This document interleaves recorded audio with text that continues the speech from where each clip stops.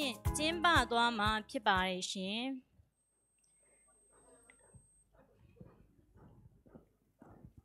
အစီအစဉ်1အခမ်းအနားဖွင့်လှစ်ကြောင်းကြေညာခြင်းအစီအစဉ်2ရန်ကုန်မြို့သစ်ဖွံ့ဖြိုးရေးကုမ္ပဏီလီမိတက်မှဒုဥက္ကဋ္ဌနှင့် CEO ဦးသိန်းဝေမှနှုတ်ခွန်းဆက်စကားပြောကြားခြင်းအစီအစဉ်3ရန်ကုန်မြို့သစ်ဖွံ့ဖြိုးရေးကုမ္ပဏီလီမိတက်မှ City Planning and Development Department Head ဒေါ်အေးခိုင်မှ Socio-Economic Master Plan အကျဉ်းချုပ်ကိုရှင်းလင်းတင်ပြခြင်းအစီအစဉ်4 SEMP Urban Master Planning နှင့် NYDC လုပ်ငန်းစဉ်များအတွက် NYDC CEO ဦးသိန်းဝေမှဦးဆောင်၍တက်ရောက်လာသူများနှင့်ဆွေးနွေးခြင်းနှင့်အကြံပြုချက်များရယူခြင်းအစီအစဉ်ကအခမ်းအနားစီစဉ်ပြီးဆုံးခြင်းတို့ဖြစ်ပါတယ်ရှင်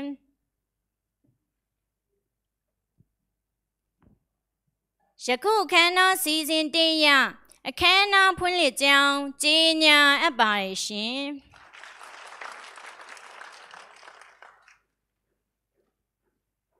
အခမ်းအနားစီစဉ်နှစ်ရရန်ကုန်မြို့သစ်ဖွံ့ဖြိုးရေးကုမ္ပဏီလီမိတက်မှဒုဥက္ကဋ္ဌနှင့် CEO ဦးသိန်းဝေမှနှုတ်ခွန်းဆက်စကားပြောကြားပေးမှာဖြစ်ပါတယ်ရှင်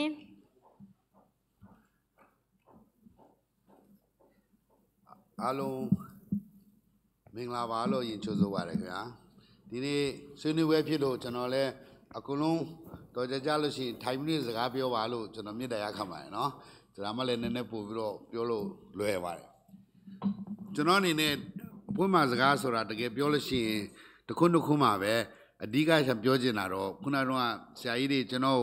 ဟိုနှုတ်ဆက်တုန်းကပြောတဲ့လာနာထောင်ဖို့တကယ်ပြောလို့ရှိရင်ဒီနေ့ပွဲကကျွန်တော်တို့လာနာထောင်ဖို့စီစဉ်တာပါနော်ရန်ကုန်မြို့သေးကိုဘယ်လိုတည်ဆောက်ရမလဲဘယ်လိုတည်ဆောက်ရင်အကောင်းဆုံးဖြစ်မလဲဘာလိုအပ်ချက်တွေကိုတတိထားရမလဲဆိုတာကိုကျွန်တော်တို့ကအကြံဉာဏ်အများကြီးလိုချင်ပါတယ်ဒီအကြံဉာဏ်တွေလည်းလိုအပ်ပါတယ်ဒါကြောင့်လည်းကျွန်တော်တို့ဒီတစ်ခါကဟိုပညာရှင်တွေကိုပဲဖိတ်ခေါ်ပြီးတော့ပညာရှင်အနေနဲ့ကျွန်တော်တို့ဒီ planning ဘက်ကနော်စီမံခန့်ခွဲမှုဘာတွေကိုသတိထားရမလဲဘာတွေကိုအရေးကြီးတာပြုစုထားရမလဲဆိုတာကိုကျွန်တော်တို့နားထောင်ကြည့်လို့ဖိတ်ခေါ်ပါတယ်ဆက်လက်ပြီးတော့ကျွန်တော်တို့လည်းဒီ round table လို့ town hall meeting တို့ကျွန်တော်တို့ဆက်လက်ပြီးတော့ကျင်းပပါမယ်အဖက်ဖက်ဆိုင်ရာ stakeholder တွေရဲ့သဘောကိုလည်းကျွန်တော်အခုနားထောင်ကြည့်ပါတယ်နောက်ဆုံးကတော့ဆုံးဖြတ်ချက်ကတော့တရားကတော့ဆုံးဖြတ်ရမှာပဲနော်အဲ့ဒီဆုံးဖြတ်ချက်ကတော့အဓိကတော့ရန်ကုန်တိုင်းဒေသအစိုးရကနေနော်သူခန့်မှန်းထားတဲ့ရည်မှန်းထားတဲ့အချက်ရဲ့အရာရန်ကုန်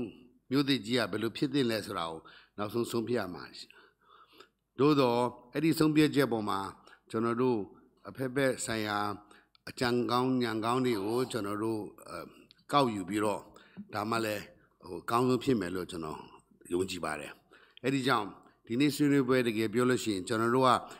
SEMP ပေါ့နော် Social Economic Master Plan လုပ်ထားတဲ့အလုပ်ငန်းကိုကျွန်တော်တို့က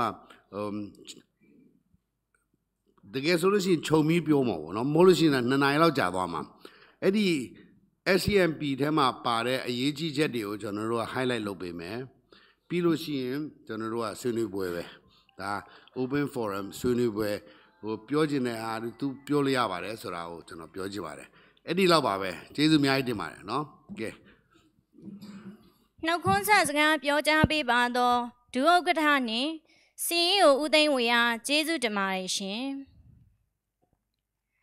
ယခုခမ်းနားစီစဉ်3ရရန်ကုန်မြို့သစ်ဖွံ့ဖြိုးရေးကုမ္ပဏီလီမိတက်မှ City Planning and Development Department Head ဒေါ်အေးခိုင်မှ Socio-Economic Master Plan အကျဉ်းချုပ်ကိုရှင်းလင်းတင်ပြသွားမှာဖြစ်ပါတယ်ရှင်မင်္ဂလာပါအခုကျမတို့ဒီရန်ကုန်မြို့သစ်စီမံကိန်းနဲ့ပတ်သက်ပြီးတော့ကျမတို့က Socio-Economic Master Plan ကိုဒီ2018 January ရစပြီးတော့ဇွန်လကုန်ထိကျမတို့ပြုလုပ်ခဲ့ပါတယ်ဆိုတော့ဒီနေ့ကတော့ကျမကဒီအခု study လုပ်ခဲ့တာရဲ့ findings လေးကိုအကျဉ်းချုပ်ရှင်းပြပါမယ်ပြီးလို့ရှိရင်တော့ကျမတို့ discussion ပေါ့နော်ဒီကနေပြီးတော့ suggestion တွေ opinion တွေကိုကျမတို့ကလိုချင်ပါတယ်။အဲကြတော့မှနောက်ထပ် next steps ကျမတို့သွားမယ့်ဟာမှာအများကြီးအထောက်အကူပြုမှာပါရှင်။ဆိုတော့ပထမဆုံးကျမတို့ကဒီနေ့ကတော့လူတိုင်းလည်းသိကြမှာပါဒီရန်ကုန်မြို့သစ်စီမံကိန်းရန်ကုန်မြို့သစ်စီမံကိန်းကရန်ကုန်တိုင်းဒေသကြီးအစိုးရအဖွဲ့ရဲ့အနောက်တောင်မြို့သစ်စီမံကိန်းမှာအနောက်တောင်မြို့သစ်စီမံကိန်းဖြစ်ပါတယ်အဲ့ဒီအနောက်တောင်မြို့သစ်စီမံကိန်းမှာဆိုလို့ရှိရင် phase 2ခုပါပါတယ်ရှင် phase 1နဲ့ phase 2ကျမတို့အခု socio-economic master plan ကတော့ကျမတို့ NYDC ကိုတာဝန်ပေးထားတဲ့အတိုင်းပဲဒီ phase 1ကိုကျမတို့ပြုလုပ်ထားတာဖြစ်တယ်အဓိကထားပြီးတော့အဲ့တော့ဒီ socio-economic master plan ဒီနေ့ presentation ကိုကျမတို့က highlights နှစ်ခုနဲ့လုပ်ပါမယ်ပထမဦးဆုံးကတော့ဒီ master plan study လုပ်ထားတဲ့ဟာမှာဘာတွေတွေ့ရှိလဲအဲ့ဒီ highlights နောက်တစ်ခုကကြတော့ကျမတို့ဒီနေ့ဆရာတို့တွေဆရာမတို့တွေရှိတာဘာ suggestion တွေဘာ decision တွေလိုချင်လဲဆိုတာလေးကိုပြောပြမှာပါဆိုတော့ highlight section 1ကပေါ့နော်ဒီ socio-economic master plan ကို study လုပ်တဲ့အခါမှာ area 73ခုကို cover လုပ်ပြီးတော့လုပ်ခဲ့ပါတယ် area 73ခုမှာပထမဦးဆုံးကတော့ဘာလဲဆိုတော့ value proposition ပေါ့နော်ကျမတို့ဒီမြို့သစ်စီမံကိန်းရဲ့ value ဘာကြောင့်လုပ်ရတယ် value တွေ add on လုပ်ရတယ်ကျမတို့ရဲ့ value တွေကဘာလဲဆိုတဲ့ဟာကို identify လုပ်ခဲ့ပါတယ်နောက်တစ်ခုကတော့ economic analysis and development of sector strategy ပေါ့နော်ဒီမြို့သစ်ကြီးမှာဖွံ့ဖြိုးလာဖို့အတွက်ဘယ်လို sector တွေကိုအရေးကြီးလဲအဲ့ sector တွေကိုဘယ်လိုဆွဲဆောင်ရမလဲဆိုတဲ့ဟာတွေကိုကျမတို့ study လုပ်ပြီးတော့ identify လုပ်ခဲ့ပါတယ်နံပါတ်3ကတော့ job creation plan အဲ့ sector တွေလည်းရလာပြီဆိုလို့ရှိရင်ဒီအလုပ်တွေကိုဘယ်လိုမျိုး create လုပ်ရမလဲဘယ်ကနေအလုပ်တွေရမလဲဆိုတဲ့ဟာကို job creation plan ကိုလုပ်ခဲ့ပါတယ်နံပါတ်4ကတော့ human capital development ပေါ့နော်အဲ့ဒါကတော့လေခုန job creation plan နဲ့ဆက်ဆက်နေပါတယ်အခုလုံးမဲ့ sector strategy အဲ့ sector strategy ကနေပြီးတော့ဒီ human resource တွေဘယ်ရမလဲအဲ့ရတဲ့ဟာတွေကိုဒီ development ပေါ့နော်ဘယ်လို capital development plan လုပ်မလဲဆိုတဲ့ဟာကို identify လုပ်ခဲ့ပါတယ်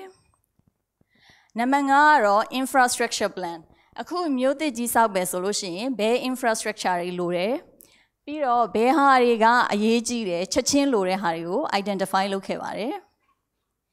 ပြီးလို့ရှိရင်နံပါတ်6ကတော့ environmental plan ပေါ့နော်မြို့တစ်မြို့တည်ဆောက်တယ်ဆိုလို့ရှိရင်ပတ်ဝန်းကျင်ကိုဘယ်လိုထိန်းသိမ်းရမလဲပြီးလို့ရှိရင်ထိန်းသိမ်းရုံနဲ့မဟုတ်ဘူးဒီမှာရှိတဲ့ stakeholder တွေနဲ့ဘယ်လို engage လုပ်ရမလဲအဲ့ဒါမျိုးတွေပါ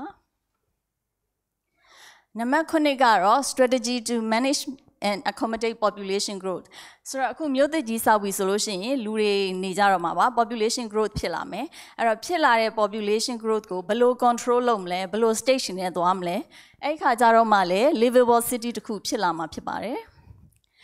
နံပါတ်10ကတော့ optimal access mix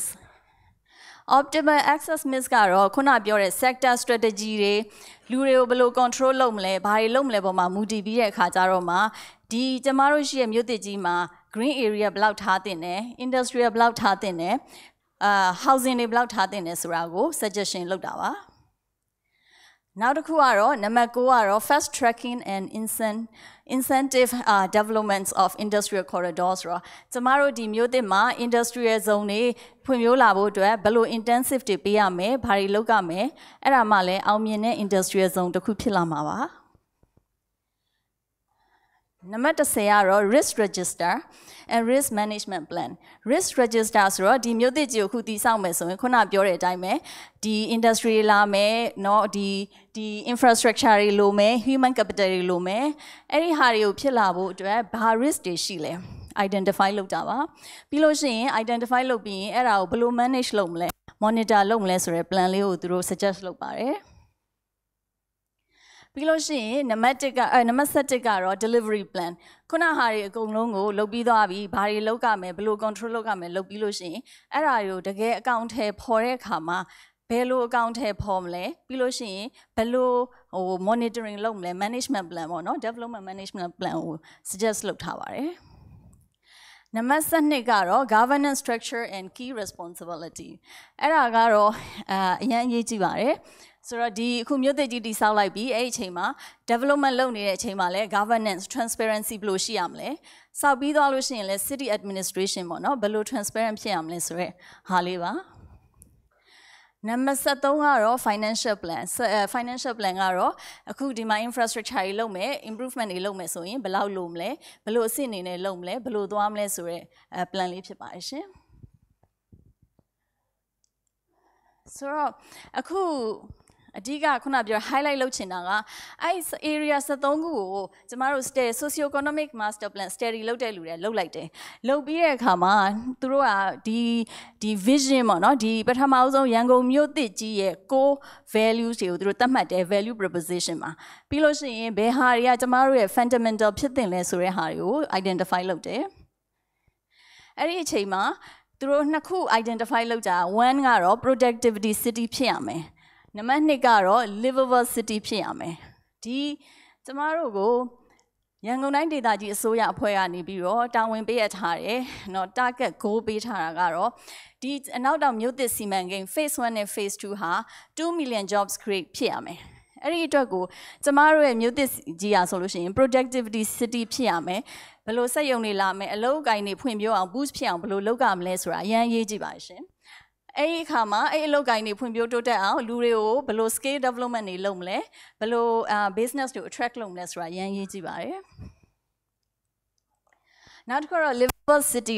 city ကခုနပြောတဲ့အတိုင်းပဲလူတွေကအလုပ်လာလုပ်မယ်လုပ်လာမလုပ်မယ်ဆိုရင်လူတွေကစပြီးနေလာတော့မယ်အဲ့ဒီအချိန်မှာကျမတို့ကအလုပ်လုပ်တယ်အိမ်ပြန်အိတ်တယ်ဆိုတာမျိုးမဟုတ်ဘဲနဲ့ဒါကို livable တစ်ခု city ဖြစ်အောင်လို့ဘယ်လိုမျိုး social infrastructure တွေပေးရမလဲပေါ့နော်ဆိုတော့ဒီ green space တွေဘယ်လောက်ပေးရမလဲပြီးလို့ရှိရင် commute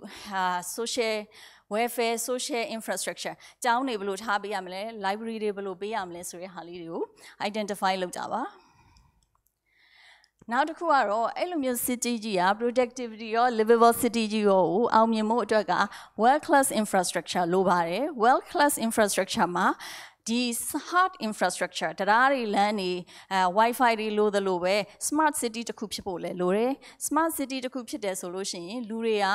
နေတဲ့အခါမှာ convenience ဖြစ်တဲ့အတွက်ကို social benefit တွေရမယ်ပေါ့နော်နောက်တစ်ခုက safety traffic lights တွေကိုဘယ်လို control လုပ်မလဲ CCTV တွေကိုဘယ်လို control လုပ်မလဲ centralized system နဲ့ပေါ့နော်အဲ့ဒါမျိုးဆိုလို့ရှိရင်နေထိုင်တဲ့လူတွေအတွက် safety ပေးနိုင်တဲ့အခါမှာအရန်ဆင်ပြေပါတယ်နောက်တစ်ခုကတော့ delivery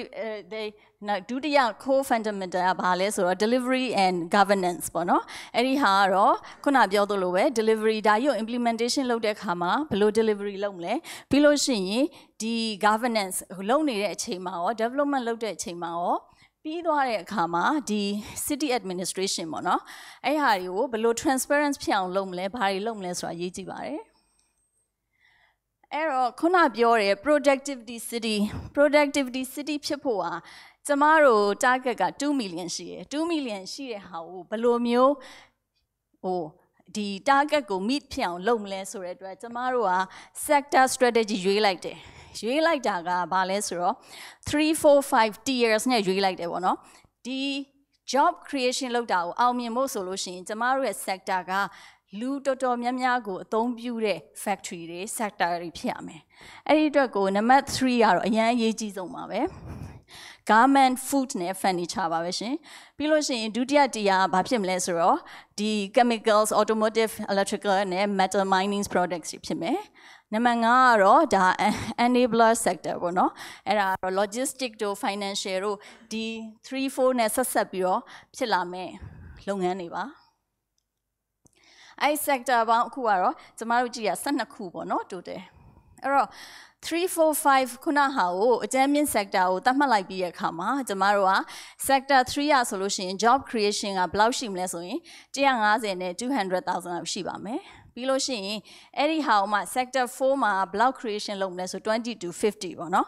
5တော့ခုနပြောတဲ့ enabler အဲ့ဒီကနေဆိုလို့ရှိရင်200 to 350အားလုံးပေါင်းလိုက်လို့ရှိရင်ဒီမြို့သစ် phase 1မှာဘယ်လောက်ဒီ job ကို develop လုပ်မလဲဆိုရင်400 to 600ပါsorry 400,000 to 600,000ပါအဲ့ပြီးလို့ရှိရင်အဲ့ရနေပြီးတော့မှ supporting jobs တွေ supply chain ဟိုတခြားနေရာတွေမှာပါထိခိုက်အကျိုးသက်ရောက်မဲ့အလုပ်တွေကပေါင်းလိုက်လို့ရှိရင်600 to 900,000ဖြစ်ပါမယ်အဲ့ဒီprototype အတိုင်းပဲအဲ့ဒီ model အတိုင်းပဲဆက်သွားလို့ရှိရင် phase 2မှာဆိုလို့ရှိရင် phase 2ပြီးသွားတဲ့အခါမှာကျမတို့က2 million job ကိုရရှိမှာဖြစ်ပါတယ် ဒါကတော့ခုနပြောတဲ့အတိုင်းပဲ industrial တွေဘယ်လိုဖြစ်ရမလဲလူနေတာဘယ်လောက်ဖြစ်ရမလဲ social infrastructure soft infrastructure တွေဘယ်လောက်ဖြစ်ရမလဲကို identify လုပ်ပြီးတဲ့အခါမှာကျမတို့ကိုဒီ socio economic master plan study လုပ်တဲ့လူကလုပ်တဲ့အဖွဲ့ကနေပြီးတော့ကျမတို့ recommend ပေးထားတဲ့land use mix လေးပေါ့နော် land use mix လေးမှာဆိုလို့ရှိရင်နံပါတ်1နဲ့2ကတော့အဓိကကတော့ hard နဲ့ soft infrastructure ပါပဲ hard infrastructure road နဲ့ transport မှာဘယ်လောက် percentage ထားတင်လဲ utilities တွေဘယ်လောက်ထားတင်လဲပြီးလို့ရှိရင်ခုနပြောလို့ governance supporting ပေါ့နော် public နဲ့ civil buildings တွေဘယ်လောက်ထားတင်လဲ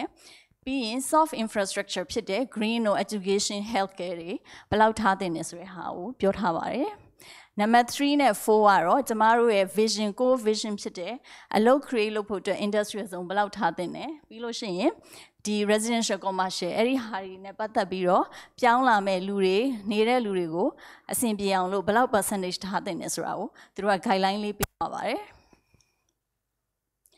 အဲ့တော့ခုနပြောခဲ့တာတော့ highlights တွေပေါ့နော် highlights တွေပြီးလို့ရှိရင်ကျမတို့ကခုနပြောတဲ့ core vision တွေ core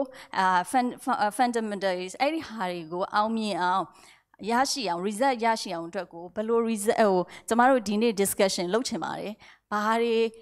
suggestion တွေတောင်းကျင်တယ် decision တွေဘာတွေလို့လဲဆိုတာကိုပြောပြချင်ပါတယ်အဲ့ဒီ decision တွေကျမတို့ဒီနေ့အဓိကဆွေးနွေးခြင်းတဲ့ဟာတော့9ချက်ရှိရပေါ့နော်ပထမဦးဆုံးကတော့ transport ကအရင်ရေးကြည့်ပါတယ် city တစ်ခုကို develop လုပ်တဲ့အခါပဲဖြစ်ဖြစ် expand ပဲဖြစ်ဖြစ် new city ပဲဖြစ်ဖြစ် transportation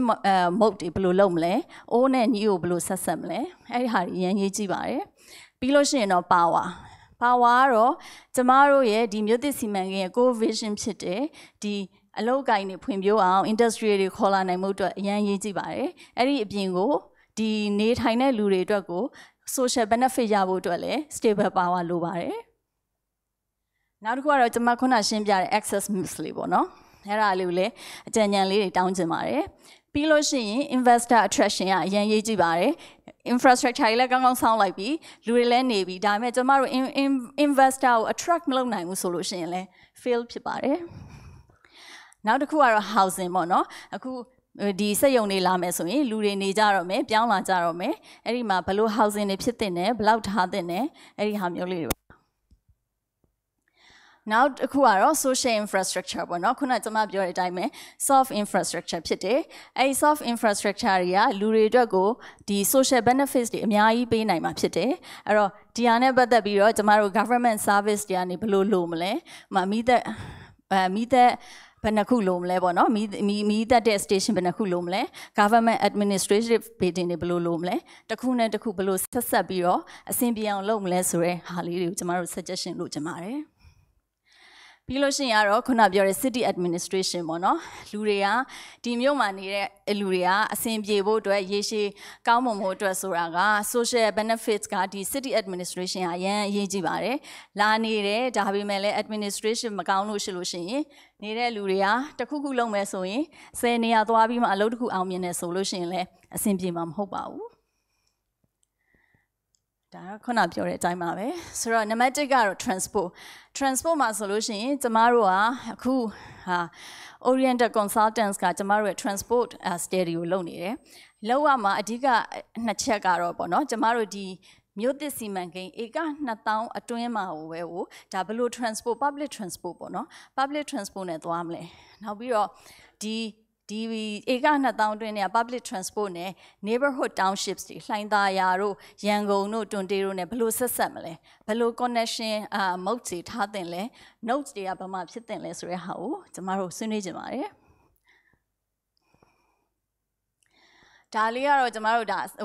အကြမ်းမြင်လေးပြထားတာပါအဲ့တော့ရန်ကုန် city new ရန်ကုန် city မှာလူတွေတိုးတက်လူဦးရေတွေများလာမယ်နေတဲ့လူတွေများတဲ့အခါမှာ livable city ဖြစ်ဖို့အတွက်ကျမတို့ကဒီ connection ဟာ transport links တွေ neighborhood city တွေ neighborhood townships တွေနဲ့ transport link တွေအရင်အရေးကြီးပါတယ်အဲ့တော့ဒါလေးကတော့ကျမတို့ study လုပ်ထားတဲ့ဟာလေးကိုပြတာပါ study လုပ်ထားတဲ့ဟာ၄ခုပေါ့နော်ပထမဆိုးနဲ့ Incheon နဲ့ကိုလုပ်ထားတယ်နောက်တစ်ခုက Toyo နဲ့ Yokohama ကိုလုပ်ထားတယ်အဲ့နှစ်ခုကိုကြည့်မယ်ဆိုလို့ရှိရင် distance ကတိတ်မကွာပါဘူး27နဲ့31ပဲဒါပေမဲ့ travel time ကိုကြည့်လိုက်လို့ရှိရင်ဒီ ဒီဆိုးကဟို60နှစ်ဆလောက်ပေါ့နော်ဒီတိုကျိုဆိုရင်30 distance ကတိတ်မကွာပေမဲ့ public transport ကောင်းတဲ့အခါမှာဒီဘလောက်travel time ဆိုတာလည်းပတ်စံပါပဲဒီကားပေါ်မှာချိန်လုံးကြီးထိုင်နေပြီးတော့ waste ဖြစ်သွားရဲဆိုရင်အဲ့လူပေါင်းများစွာကိုတွက်လိုက်လို့ရှိရင်ဒေါ်လာနဲ့တွက်တယ်ပဲဖြစ်ဖြစ်မြန်မာကျပ်နဲ့ပဲတွက်ဖြစ်ဒါ value တစ်ခုသွားဖြစ်မှာပါ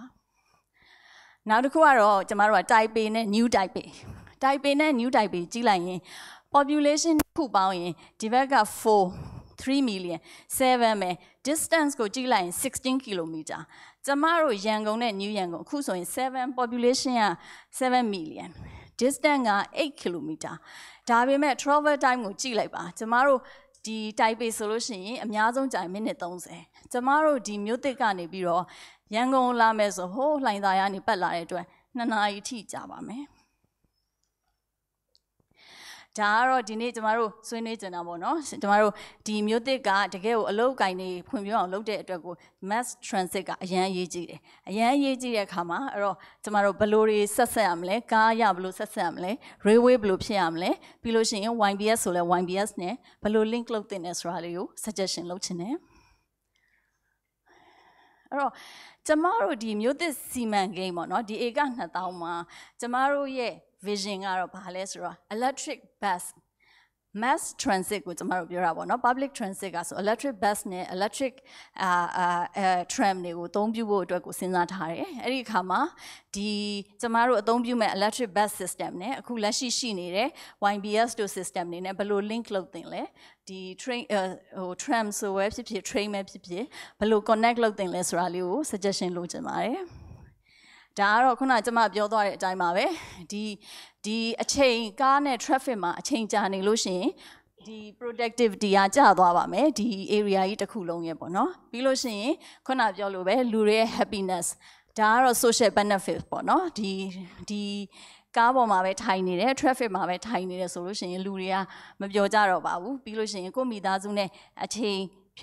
သုံးရမယ်အချိန်ပဲယော့သွားတာမျိုးပဲဖြစ်ပေါ့နော် social negative impact တွေအများကြီးဖြစ်လာနိုင်တယ်တကယ်လို့ traffic တာမရှိခဲ့လို့ဒါတွေမရှိဘူးဆိုရင်လူတွေရဲ့ happiness ပေါ့နော် social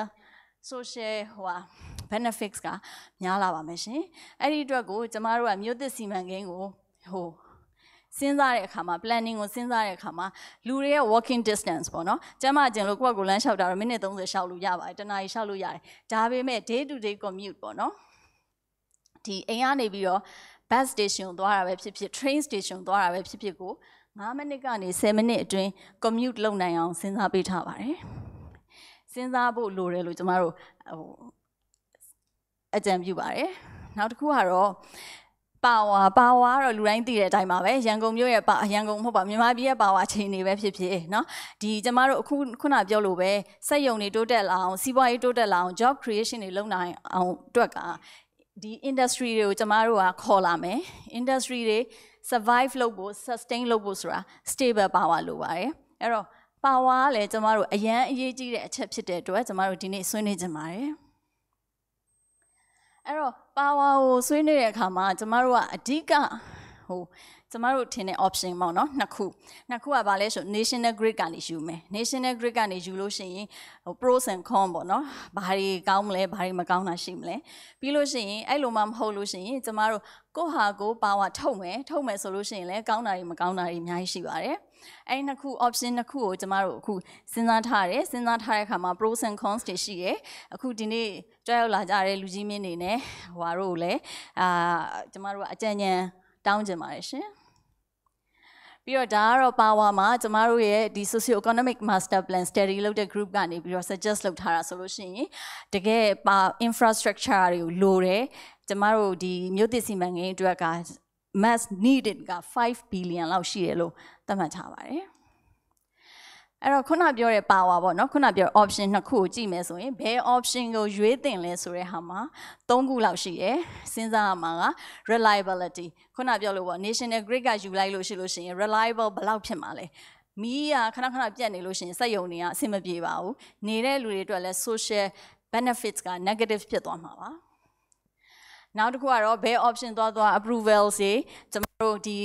union နဲ့ပဲလုပ်လို့ YES နဲ့ပဲလုပ်လို့ approval စီကဘာဖြစ်မလဲဘယ်လို PPA တွေသွားမလဲဘယ်လိုဘာတွေသွားမလဲဆိုတဲ့ဟာဒီမှာ pros and cons တွေကိုကျမတို့စဉ်းစားရပါတယ်နောက်ခါကျတော့ financial sustainability ပေါ့နော်အဲ့တော့အဲ့ option တစ်ခုကိုဆုံးဖြတ်တဲ့အခါမှာဒါတွေကိုထည့်သွင်းပြီးကျမတို့ကစဉ်းစားရမယ်လို့လည်း suggestion ပြုပါတယ်ဒီလူချင်းမတို့ရှိကနေပြီးတော့လည်းဘာတွေစဉ်းစားသင့်လဲဆိုတာကိုလည်းကျမတို့လိုချင်ပါတယ်ဒါလေးကတော့ကျမတို့ YESB ကနေပြီးတော့ရထားတဲ့ data လေးပါ data ကတော့နည်းနည်းဟောင်းနေပြီ2012နဲ့2013ပေါ့နော်ဒါပေမဲ့အဓိကကျမတို့ပြချင်တာကတော့ဒီ YESB ကနေပြီးတော့2012မှာတစ်နှစ်ရဲ့တဝက်နီးပါးလောက်နော်ဒီ April ကနေပြီးတော့ August လကုန်ထိပေါ့နော်6လနီးပါးလောက်က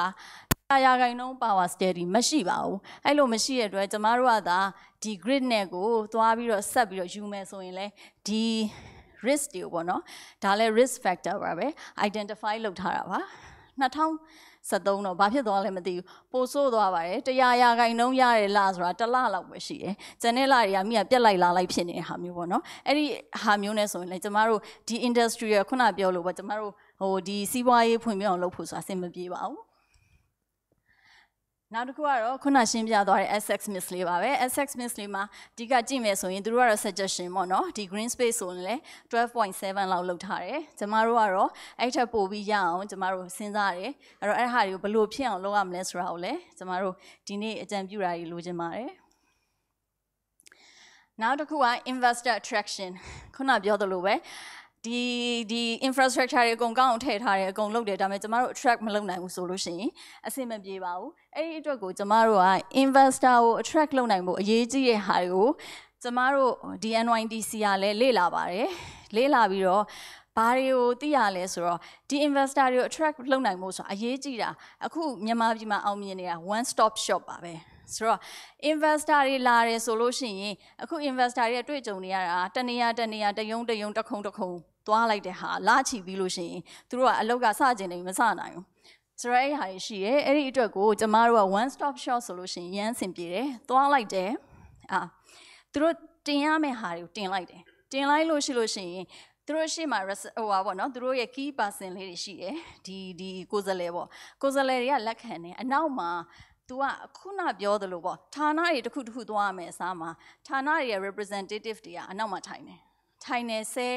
ဌာနမကထိုင်တဲ့အတွက်တင်လိုက်တဲ့ investor တွေတင်လိုက်တဲ့ package ကိုအဲ့ထဲဌာန10ဌာနလုံးဟာတစ်ထိုင်ထဲမှာပဲဆွေးနွေးတယ်လုပ်ကြတယ်အဲ့ဒီအတွက်ကို MIC မှာ investor တယောက်ကလာပြီးတင်လို့ဒီဟာကြီးတစ်ခုကျသွားတယ်စလို့ရပြီဆိုတော့အချိန်နဲ့ဒီ one stop shop ကတဝက်မကအောင် shop ပေးနိုင်တယ်ဒီ one stop shop ကိုတင်လိုက်လို့ရှိရင်သူတို့လုပ်ပေးနိုင်တာဘာဆိုတော့အကုန်လုံးကထိုင်နေအကုန်လုံးကဆုံးဖြတ်လိုက်တယ် coordination လည်းရှိတယ်ပြီးတော့ဒီလာမယ့် investor တွေအတွက်လည်းအရန်ဆင်ပြေပါတယ်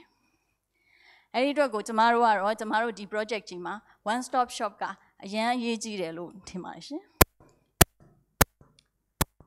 ဒါကတော့ one stop shop ပေါ့နော်ဒီဟာရဲ့ benefit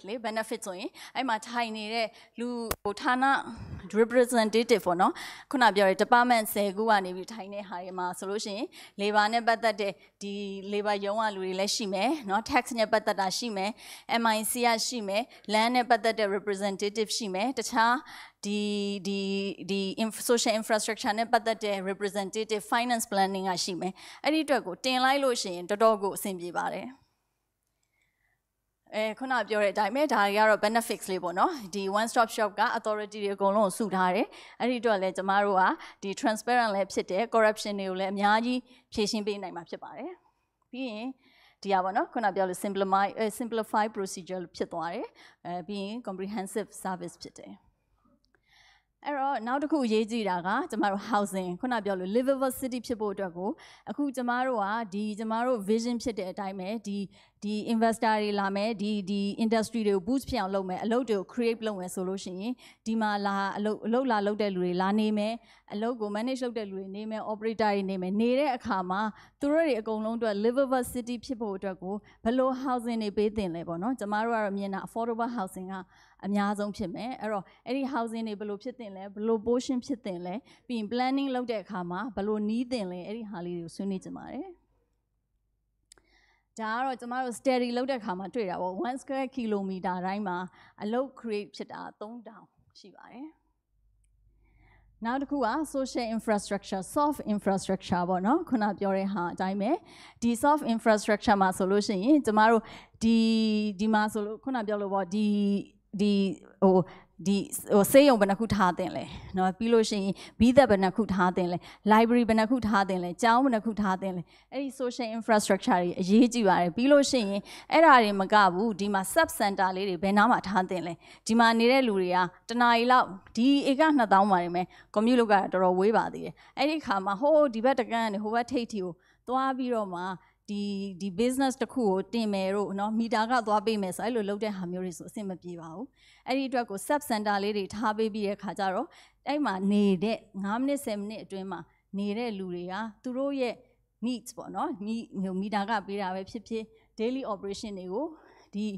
အောင်မြင်လုပ်နိုင်မှုအတွက်အဲ့ဒီကြမှာလဲ social benefits တွေရလာမှာပေါ့เนาะအဲ့ဒါဘယ်လိုလုပ်ကြမလဲဆိုတာလေးကိုဒီနေ့ဆွေးနွေးကြပါတယ်ဒါကတော့ကျမတို့ဒီမြို့သစ်မှာနေမဲ့ဒီ sector လေးတွေကိုကျမတို့ပြထားတာပါ industry တွေပါမယ် commercial တွေပါမယ် green area တွေ utility road residential နေတဲ့လူတွေပါမှာပါပြီးရင်နောက်ဆုံးကတော့ city administration မှာခုန social နဲ့လည်းနည်းနည်းဆက်ဆက်နေပါတယ် administration operator ဘယ်သူလုပ်မလဲပြီးလို့ရှိရင်ဘာတွေ handle လုပ်မလဲ transparent ဖြစ်အောင်ဘယ်လိုလုပ်မလဲပြီးရင်လူတွေအတွက် convenience ဖြစ်အောင်ဘယ်လိုလုပ်မလဲဆိုတာအရင်ရေးကြည့်ပါတယ် administrator ရှိသွားပြီးတော့10ခုလောက်ကိုရွှေ့ပြီးတော့မှကိုလိုချင်တဲ့ဟာလေးတစ်ခုရတယ်ဆိုလို့ရှိရင်လေနေတဲ့လူတွေအတွက်အဆင်မပြေပါဘူးအဲဒီအတွက်ကိုလည်းကျမတို့ကဘာ system တွေနဲ့လုပ်တင်တယ်နော် corruption ကိုဝေးအောင်ဆိုလို့ရှိရင်ဘယ်လိုကျမတို့ software ပေါ့နော်ဘယ်လို computer system တွေနဲ့လုပ်တင်တယ်ဘယ်လိုတွေထိမ့်သိမ့်တင်တယ်ဆိုတဲ့ဟာလေးတွေကိုဆွေးနွေးကြပါတယ်ပြီးလို့ရှိရင်အဲ့ဒီဟာတွေကိုရဖို့အတွက်တကယ်လို့ computer system လိုတယ်ဆိုလို့ရှိရင်ကျမတို့ကဒီ computer system ကိုလှူမဲ့ဒီ donor တွေလိုတယ်အဲ့ဒီအတွက်လည်းဒီမှာရှိရလူချင်းမင်းတွေရှိရစိတ်ဝင်စားတယ်ဆိုလို့ရှိရင်လည်းဖိတ်ခေါ်ပါတယ်ဆိုတော့ဒီဟာလေးကတော့ခုနကျမပြောတဲ့အတိုင်းပါပဲကျမတို့ NYDC မှာဆိုလို့ရှိရင်ဒီ design ပြီးလို့ရှိရင် governance တွေလာမယ်ပေါ့နော်အခုတည်းကစဉ်းစားထားတင်တယ်ဆိုတာလေးကိုပြောတာပါဒါကတော့အခုကျမရှင်းပြသွားတဲ့ဟာလေးပါပဲကျမတို့ဒီနေ့ main discussion လုပ်ချင်တာလေးပါကျေးဇူးတင်ပါတယ်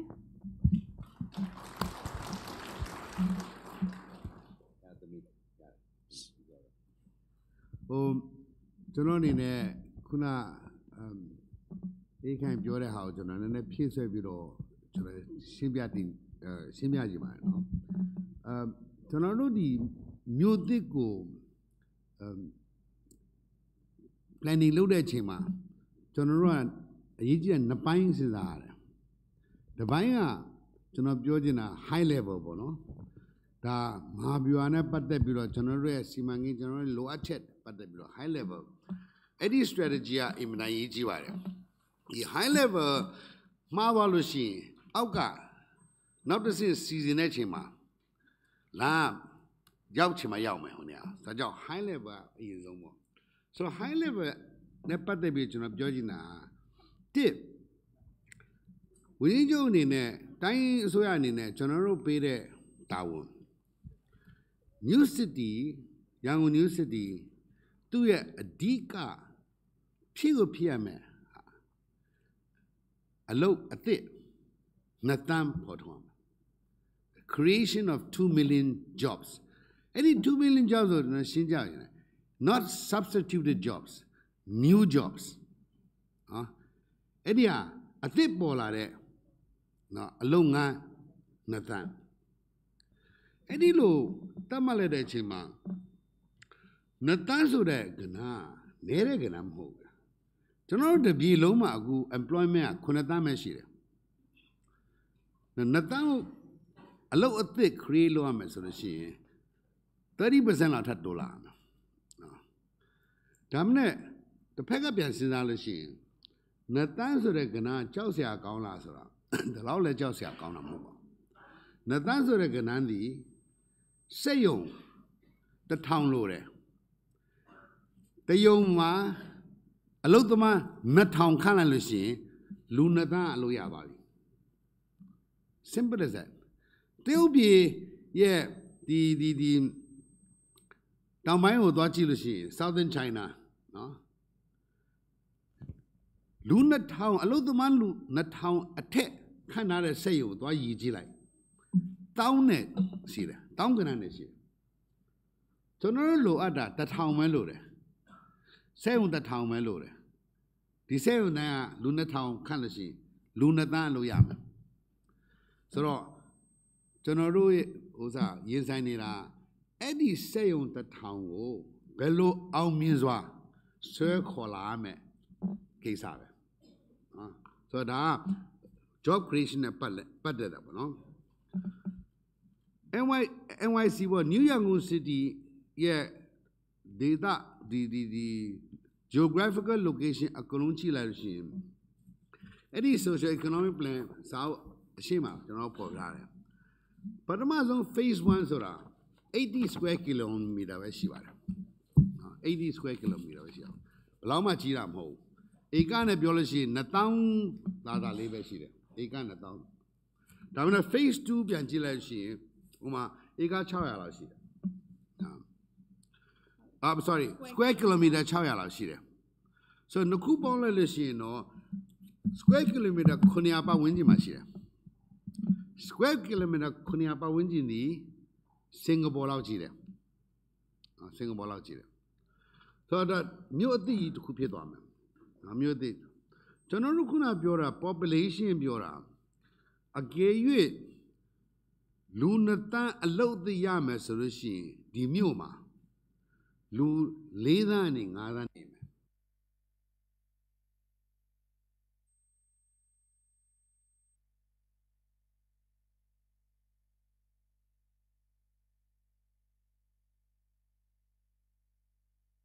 အဲ့ဒီလိုဆိုလို့ရှိရင်လူနှစ်သားအလုပ်ရလို့ရှိရင်ဒီမြို့မှာနေတာလူ4သန်းနဲ့5သန်းဖြစ်မယ်ဆိုတော့ဆက်လက်ပြီးတော့ကျွန်တော်တို့ကဒီမြို့ကိုဘယ်လိုတည်ထားမလဲဘာဖြစ်သင့်လဲဆိုတာကို high level မှာစဉ်းစားတော့ခုနပြောလို့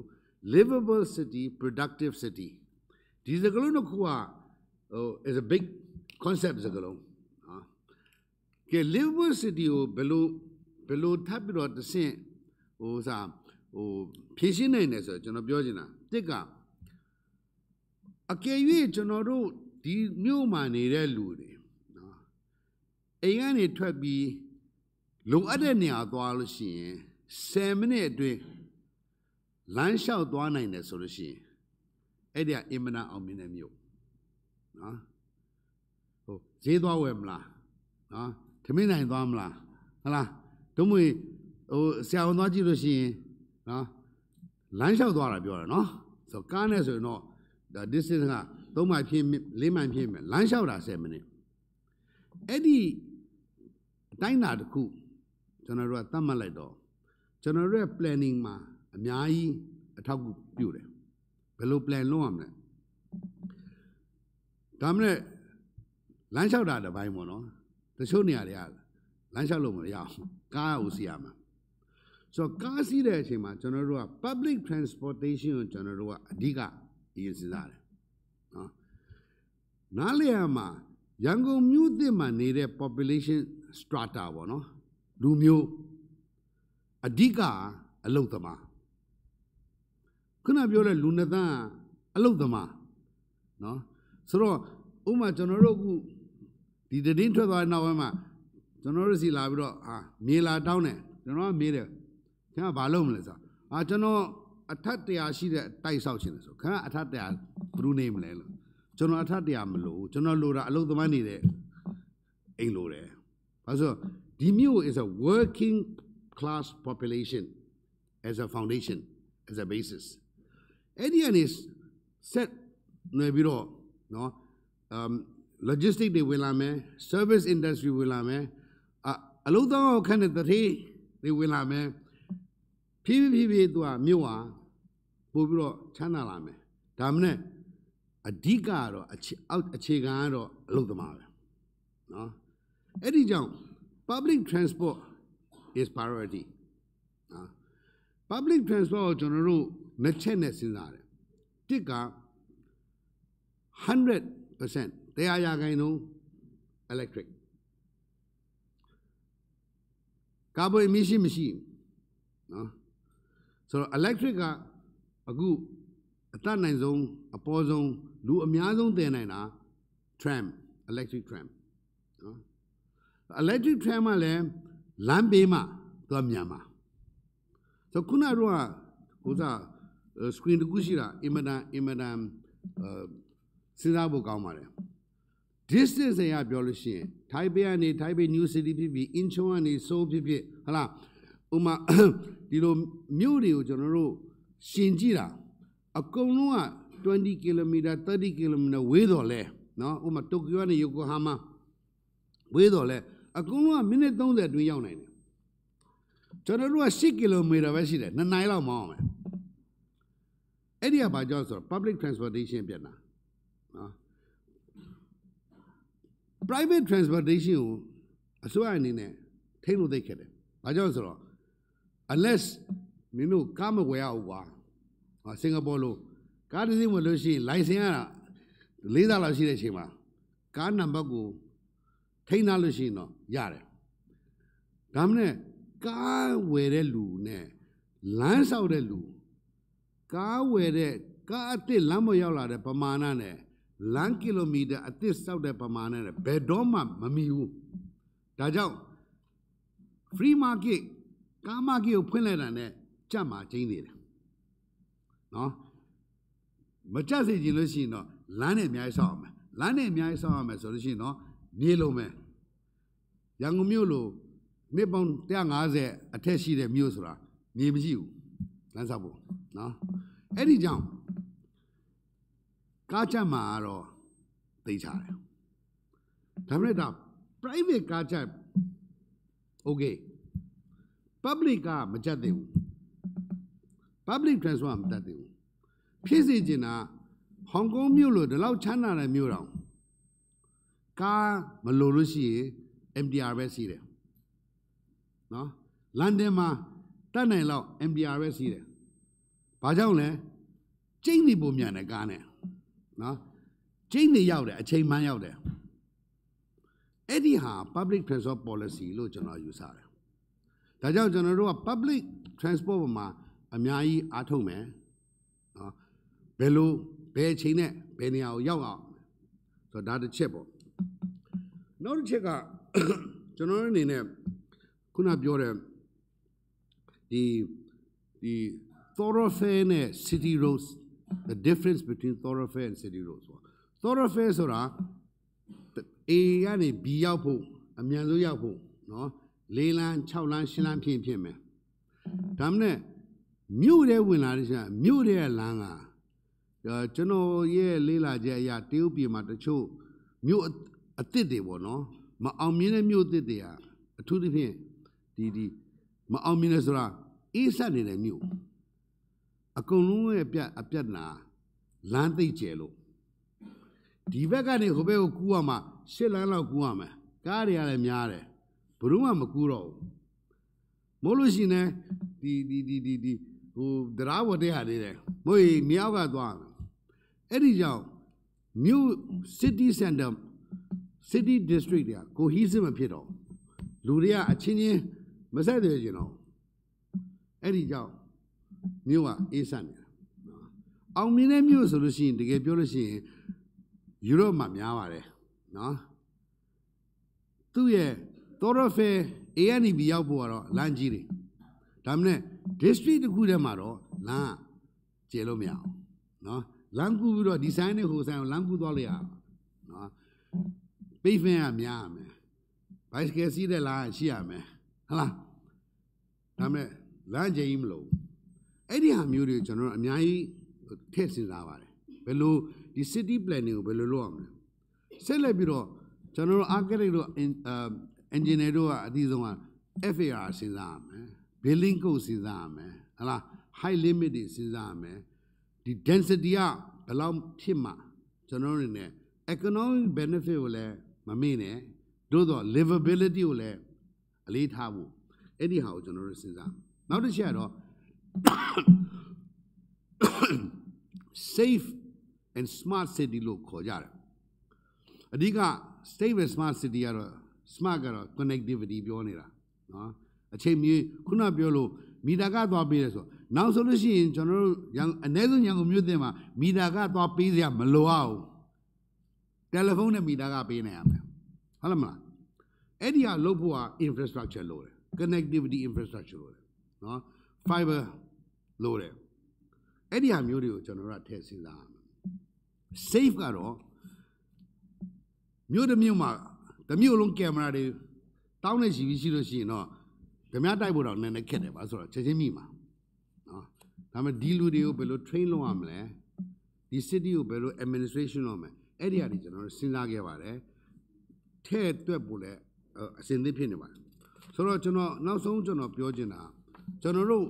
planning မှာဘယ်အစိရောက်နေပြီလဲဆိုတာကျွန်တော်နည်းနည်းshare လုပ်ချင်ပါတယ်အဲ့ဒီအပေါ်မှာပြီးလို့ရှိရင်ကျွန်တော်တို့ဆက်ပြီးတော့ဆွေးနွေးကြပါတော့ကျွန်တော်တို့ဒီ MIDC officially တည်ထောင်တာ March 30ရက်နေ့မှာ officially တည်ထောင်တာတို့တော့အလုပ်ငန်းကတော့တနည်းခွဲလောက်ရှိပြီလောက်တာ2017တနှစ်လုံးမှာဒီတာဝန်ချလိုက်ပြီးတဲ့နောက်ပိုင်းမှာကျွန်တော်တို့ဒီ company တော့ official incorporation မလုပ်ခင်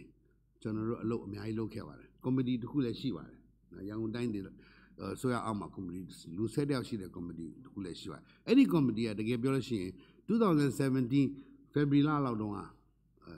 စလာနော်ဒီနေ့အထိကျွန်တော်တို့လုပ်လာတာနိုင်ငံတော်အစိုးရရဲ့ညွှန်ကြားချက်အရတိုင်းအစိုးရညွှန်ကြားချက်အရကျွန်တော်တို့လိုက်နာတဲ့ policy ကတစ်ကျွန်တော်တို့အကျွေးမတင်ခြင်းဘူးနော်အကျွေးမတင်ခြင်းဘူးအကျွေးတင်လိုက်တာ ਨੇ ပတ်စံချီးပြီးတော့လူချင်းတာတွေကုန်းသွားဆောက်ရမလားရတယ်ပတ်စံရှိတယ်ချီးခြင်းတဲ့လူတွေအများကြီးပဲဒါမှမဟုတ်ကျွန်တော်တို့တော့မဟုတ်ဘူးကျွန်တော်တို့ရဲ့သားသမီးတွေမိတွေ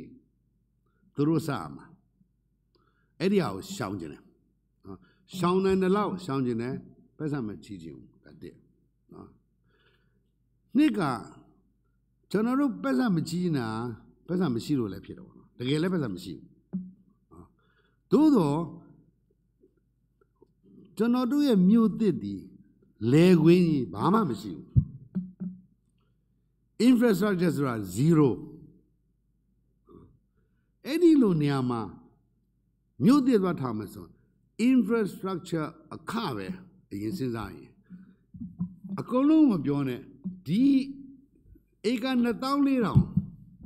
5 billion လောက်လုံးမယ်အဲ့ဒီ5 billion ကိုဘယ်ကနေရမလဲပတ်စံလည်းမချီးကြည့်ဘူးပတ်စံလည်းမရှိဘူးဆိုတော့တနည်းပဲရှိတယ်ကျွန်တော်တို့က PPP plus လို့ခေါ်လိုက်မယ်အဓိကအဓိပ္ပာယ်ဟာယင်းဒီမျိုးနံလို့ကျွန်တော်တို့ရှာမယ်နော်ဒီနေ့ဒီရဲ့ MIDC နဲ့စကားလာပြောတဲ့လူတွေကိုကျွန်တော်အရင်ဆုံးသူတို့ဒတိပေးတာကျွန်တော် EPC contractor စိတ်ဝင်စားဘူးခင်ဗျာ EPC လုပ်ချင်လို့ contract ဆွဲချင်လို့ကျွန်တော်လာစကားပြောရင်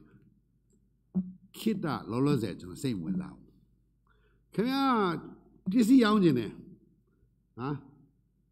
equipment vendor နဲ့ပစ္စည်းရောင်းချင်တယ်စိတ်ဝင်စားဘူးဆိုစိတ်ဝင်စားတာပါလေစိတ်ဝင်စားတာခင်ဗျာယင်းနီလာမြုပ်မလားဥမာမီးအကြောင်းခုနပြောတယ်ကျွန်တော် option တစ်ခုသုံးခုရှိတယ်ဒီ option တစ်ခုသုံးခုကတော့ကြာဆွေးနေတဲ့အချိန်မှာဆရာကြီးတွေကျွန်တော်တို့အကြံဉာဏ်ပေးပါတို့တော့ကျွန်တော်တို့ policy တွေတော့အကယ်၍ကျွန်တော်တို့ close circuit သွားမယ်နော် national grid ကမီးကိုမအားကိုးရန်ကုန်မြို့သစ်ဒီကိုမီးကိုအားကိုးမယ်ဆိုလို့ရှိရင်ကျွန်တော်လိုချင်တာမီးဆက်လာထောင်ပြီးတော့နော်မီးအားရောင်းနေတဲ့လူကိုကျွန်တော်စိတ်ဝင်စားကျွန်တော်စိတ်ဝင်စားတာမီးဆက်လာထောင်ပြီးလို့ရှိရင် distribution ကိုပါကိုလုပ်ပြီးလို့ရှိရင်မီးလိုတဲ့လူတို့ခံမီးရောင်းကျွန်တော်တို့ဘက်ကခင်ဗျားဘက်ကအကုန်လုံး risk ကိုအကုန်လုံးခင်ဗျားယူလိုအပ်တဲ့ငွေခင်ဗျားထက်ဒါဆိုရင်ကျွန်တော်ဘက်ကဘာပေးမလဲအစိုးရဘက်ကဘာပေးမလဲအစိုးရဘက်ကပေးတာအရေးကြီးတာတစ်ခုပဲယင်းဒီမျိုးနန်သူတစ်နှစ်ကို73% internal rate of return Yabu. That's no, now. So I doubt. Eddie Lo Yinimode, Satung Yaga, no, the internal rate of return. Amakan be. Amakan be that, Kamaya Mew where I'm on. Amakan be that, sir. Command the Lam Yalashin, Yawn, a Mew Nine, piece of him. That come a yard thing, yard like that. The joke. Dodo, risk, come at you. Eddie Satoya Gano Yabu, Sangani Lola. Malau, an innocent Lola. General, the Queen you pay me. General Pesamato. Can have a santo? Can I say to young and yao you? General Tamara, Mapiana in a room no Kubashire. Did General Mew did low at that chamber, low at the low meal. Can I be what beyond? Yeah, General Pesan soon it over. Now Nanilla saw about Mayao. But Nanilla saw General say never, Nanilla saw him. Low at that chamber, low at the low me beyond. There. Mia, maybe a beyond Yaman. I say Lena beyond. National Greek, General Magu Jinamo, I think Agujine. Dodo. Naset don't I Webby le Malaubia. Do not say you near a Konoa who go Misa good hama. Naselina a Pibi Marali. I love him. Naselina Pire, so now. What volatility are Niama. Voltage and Niama. No? Who tell I say, said I go Milan. Eddie John, Jonarua Gusinanida. Agumla, Agumla. Eddie John, Jonaru, Piogina, Balasoy. Yinila Mioba. Jonah Dreamedu. Kamia Yini Mulu, Yarding Yada de Jew, Jonaru Soyanine, Bime. That's the Lucy, Jonarule, a Joyare. Kamia Yini Mulan do let Joyare. Eddie Mune, Jonaru Dwanina. So, Loloze. General public works pedo, public tender or chainy doama, da, Sigans Uberi. Tamna General twin like the Amialati in Diva, General twin like the NYDC challenge or Swiss challenge move boma, General Tonda Biro, Nene Pianle low light. Eddie John, General Swiss challenge move, NYDC challenge move, General Dima, Nene Shashe Biro, Nene Tataka. Senior, but Toromia, who appear one, Manale, Tida Lulu, Modu, Timara, Yashira. Swiss challenger moon, conventional tender move, Madura da, the Kua. Conventional tender ma, Janarua, terms of reference year, being dinner, say with Luria, Labro tender sweater. Then I will not Uma say out dinner. This say Ua tu Nina Tune. Uma the Radical Summer saying the Rasa were near Miajire. Tajam a car Maduro. Eddie lo tendo Sisire Chima. The apple to apple modo. The apple ne orange ne banana ne pineapple ne a bear you him the people. No? Eddie John, a cake a miashi, a chain miacon. General Biamian land like that. No? General, the Rasa me, Bruce was on the tema. EOI, Tim Billion of Mama, Uma, General short little right there. The gay Iashi there, the Yachin there, no? Technical knowledge, financial ability, a Colombian, so they are go, General in you like that. Any down there, General, did the da piece on a tea, contract to an tea, soon they will contract to let. Gagami did the daddy, they are jamming. Can they are not lomas or a grief you sign to. Todo sign to later, can I have contract who they know? Sign to later, Ditema, they are not jamming the da below some, especially a Columbabi, BOQ the Columbabi. Anyhow, General Jubilo. PBD local, pre-project document local. General signed to be now, ကျွန်တော်ဒီ document ကိုကျွန်တော်အကုန်လုံး publicize လုပ်လိုက်တယ်ဒါလူတိုင်းလာကြည့်နိုင်တယ် this is a deal this is a contract ပြီးတော့ challenge လုပ်ပါဆိုတော့ challenger လာပြီးတော့ကျွန်တော်80နဲ့လုံးနိုင်တယ်ဗျာကောင်းပြီခင်ဗျားမပြောင်းနဲ့နော်ဒီအတိုင်းပဲလုပ်ကျွန်တော်80နဲ့လုံးနိုင်တယ်ဒါပေမဲ့ဒီလိုမဆောက်ဘူးကျွန်တော်ဒီလိုဆောက်မယ်ဟိုလိုဆောက်မယ်ပိုကောင်းတယ်လာမပြောနဲ့ဘာဆိုတော့ခင်ဗျားကပိုကောင်းတယ်နောက်တစ်ယောက်ကခင်ဗျားကပိုကောင်းတယ်ဆိုမပြီးတော့ဘူးနော်ဒီအတိုင်းပဲဆောက်ဘယ်လောက်နဲ့ဆောက်နိုင်မလဲ80ကောင်းပြီဆောက်ခင်ဗျားဆိုင်ထုတ်80ဟာဂရိပြီမရသေးဘူးနော်ဆိုင်ထိုးတာခင်ရတယ်လို့မထင်နဲ့ဘူးကျွန်တော်ဒီဆိုင်ထိုးတဲ့ဟာကိုကျွန်တော်ပြန်သွားပြီးတော့ခုနတရားနဲ့ပြောတဲ့လူပြောမယ်ကဲခင်ဗျားနဲ့တူတူပဲ qualification ဖြစ်တဲ့လူ80နဲ့လုံးမယ်ဆိုတာခင်ဗျား80နဲ့လုံးမလားလုံးလို့ရှိရင်တော့ခင်ဗျားမလုံးဘူးဆိုတော့ကျွန်တော်သူ့ပေးတော့မယ်သူကပြောတယ်မလုံးဘူးဗျာကောင်းပြီ80နဲ့လုံးတဲ့လူတို့တော့80နဲ့ရတဲ့လူကအချောင်ရတာမဟုတ်ဘူးအရှိမတရားနဲ့လှုပ်ထားတဲ့လူဟာသူအချင်းမှာ feasibility study တွေအများကြီးပတ်စံသုံးထားတယ်နော်ဒီ contract ဆွဲ sign to ရောက်ဖို့ဟာသူက30သုံးထားပြီကဲခင်ဗျာ80နဲ့ယူသူ့30ပြန်ပေးအရှိကလူကမရှုံ project ပဲမရတာနော်အနောက်ကလူကသူကဆက်လုပ်မယ်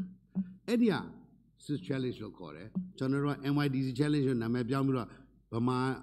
နိုင်ငံနဲ့နည်းနည်းကြိုက်တဲ့ဟာတွေနည်းနည်းပြောင်းလဲလိုက်ပြီးတော့အဲ့ဒီနည်းနဲ့သွားမှာဆိုတော့ဒီနေ့ဒီရဲ့ကျွန်တော်တို့က CCCC အဖွဲ့နဲ့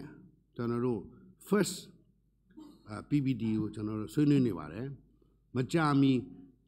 တစ်လလောက်တွင်းမှာအဲ့ဒီဟာကိုစိုင်းထိုးနိုင်ပါတယ်စိုင်းထိုးပြီးလို့ရှိရင်ကျွန်တော်တို့ Swiss challenge သွားမယ်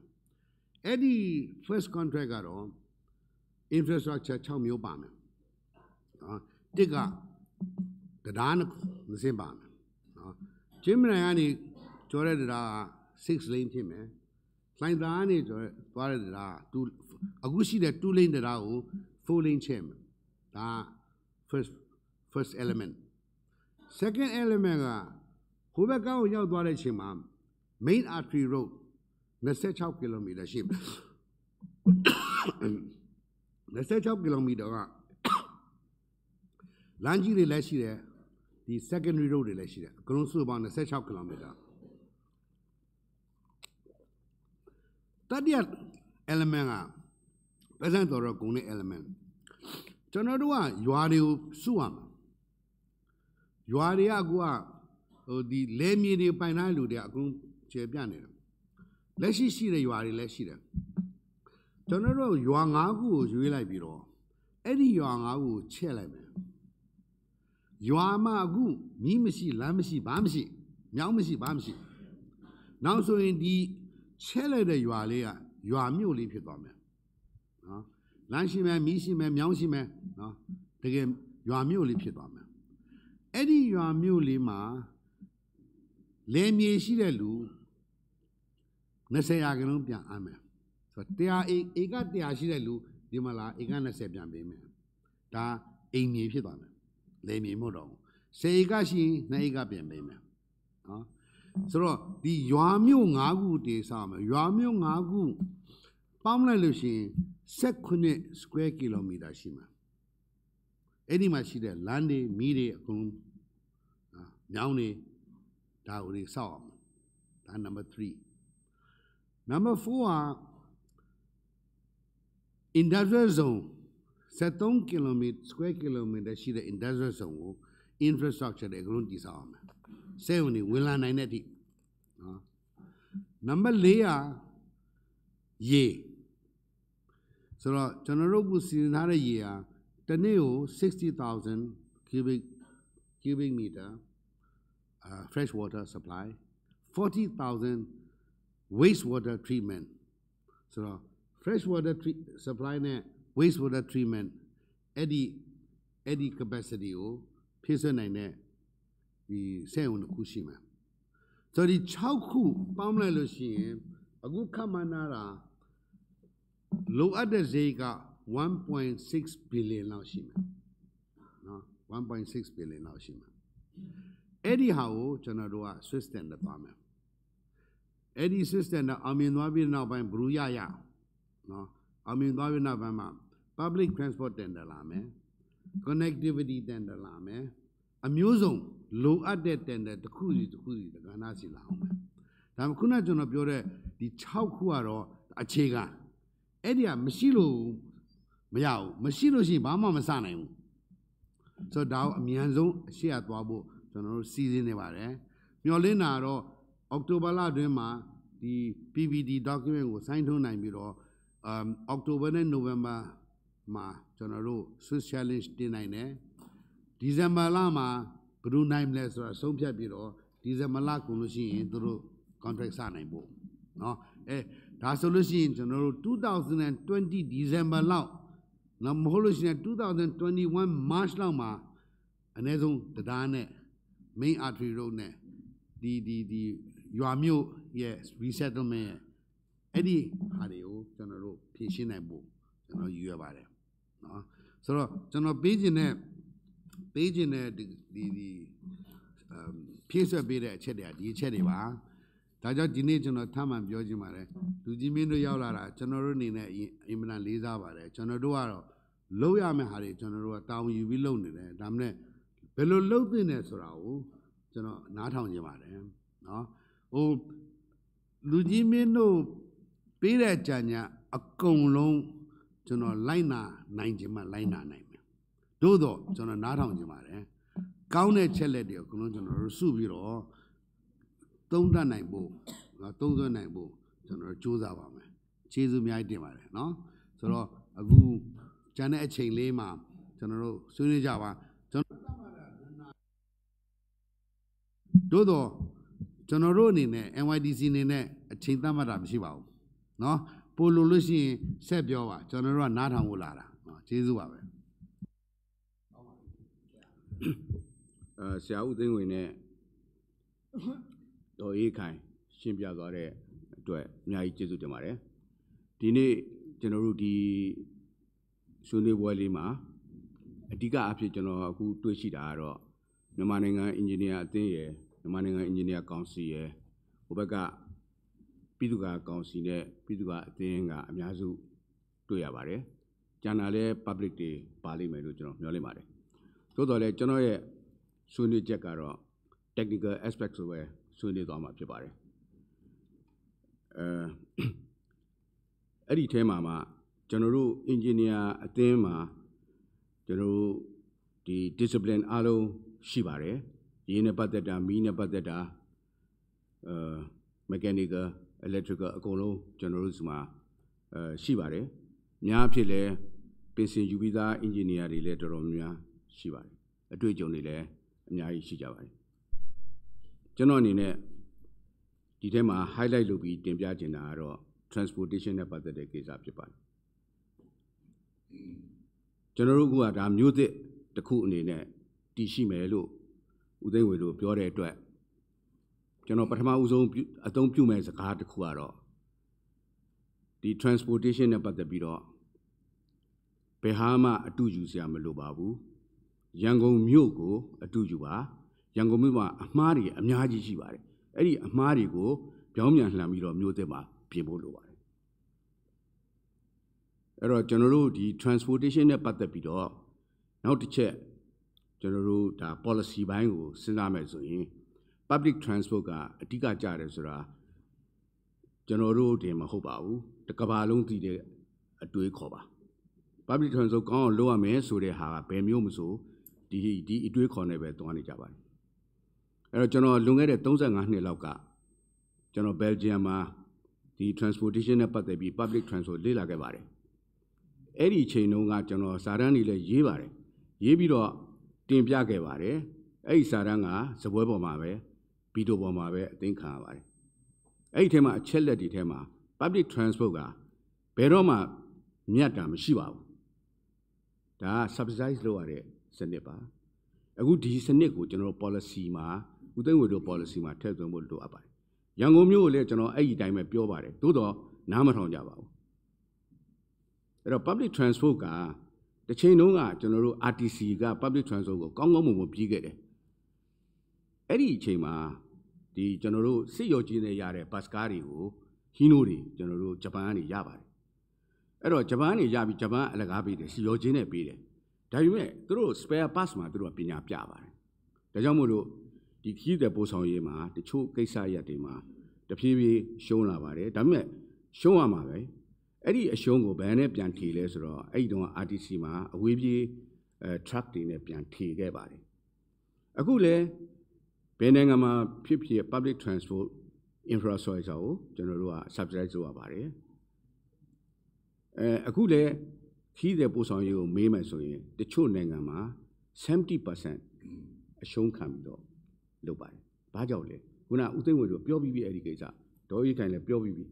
လူတွေရဲ့ convenient လူတွေစီကနေ social နဲ့ပတ်သက်တဲ့ဒီ benefit တွေအများကြီးရတယ်နော်အခုဗမာပြည်မှာရန်ကုန်မှာဖြစ်နေတာကဘတ်စကားစီးပြီးတော့တိုးဝှေ့စီးပြီးတော့အလုတ်ထဲရောက်တော့မှနားရတာလူတွေကအလုတ်ထဲရောက်ရင်နားပြီဟိုလှဲ့ဒီလှဲ့နဲ့ထမင်းစား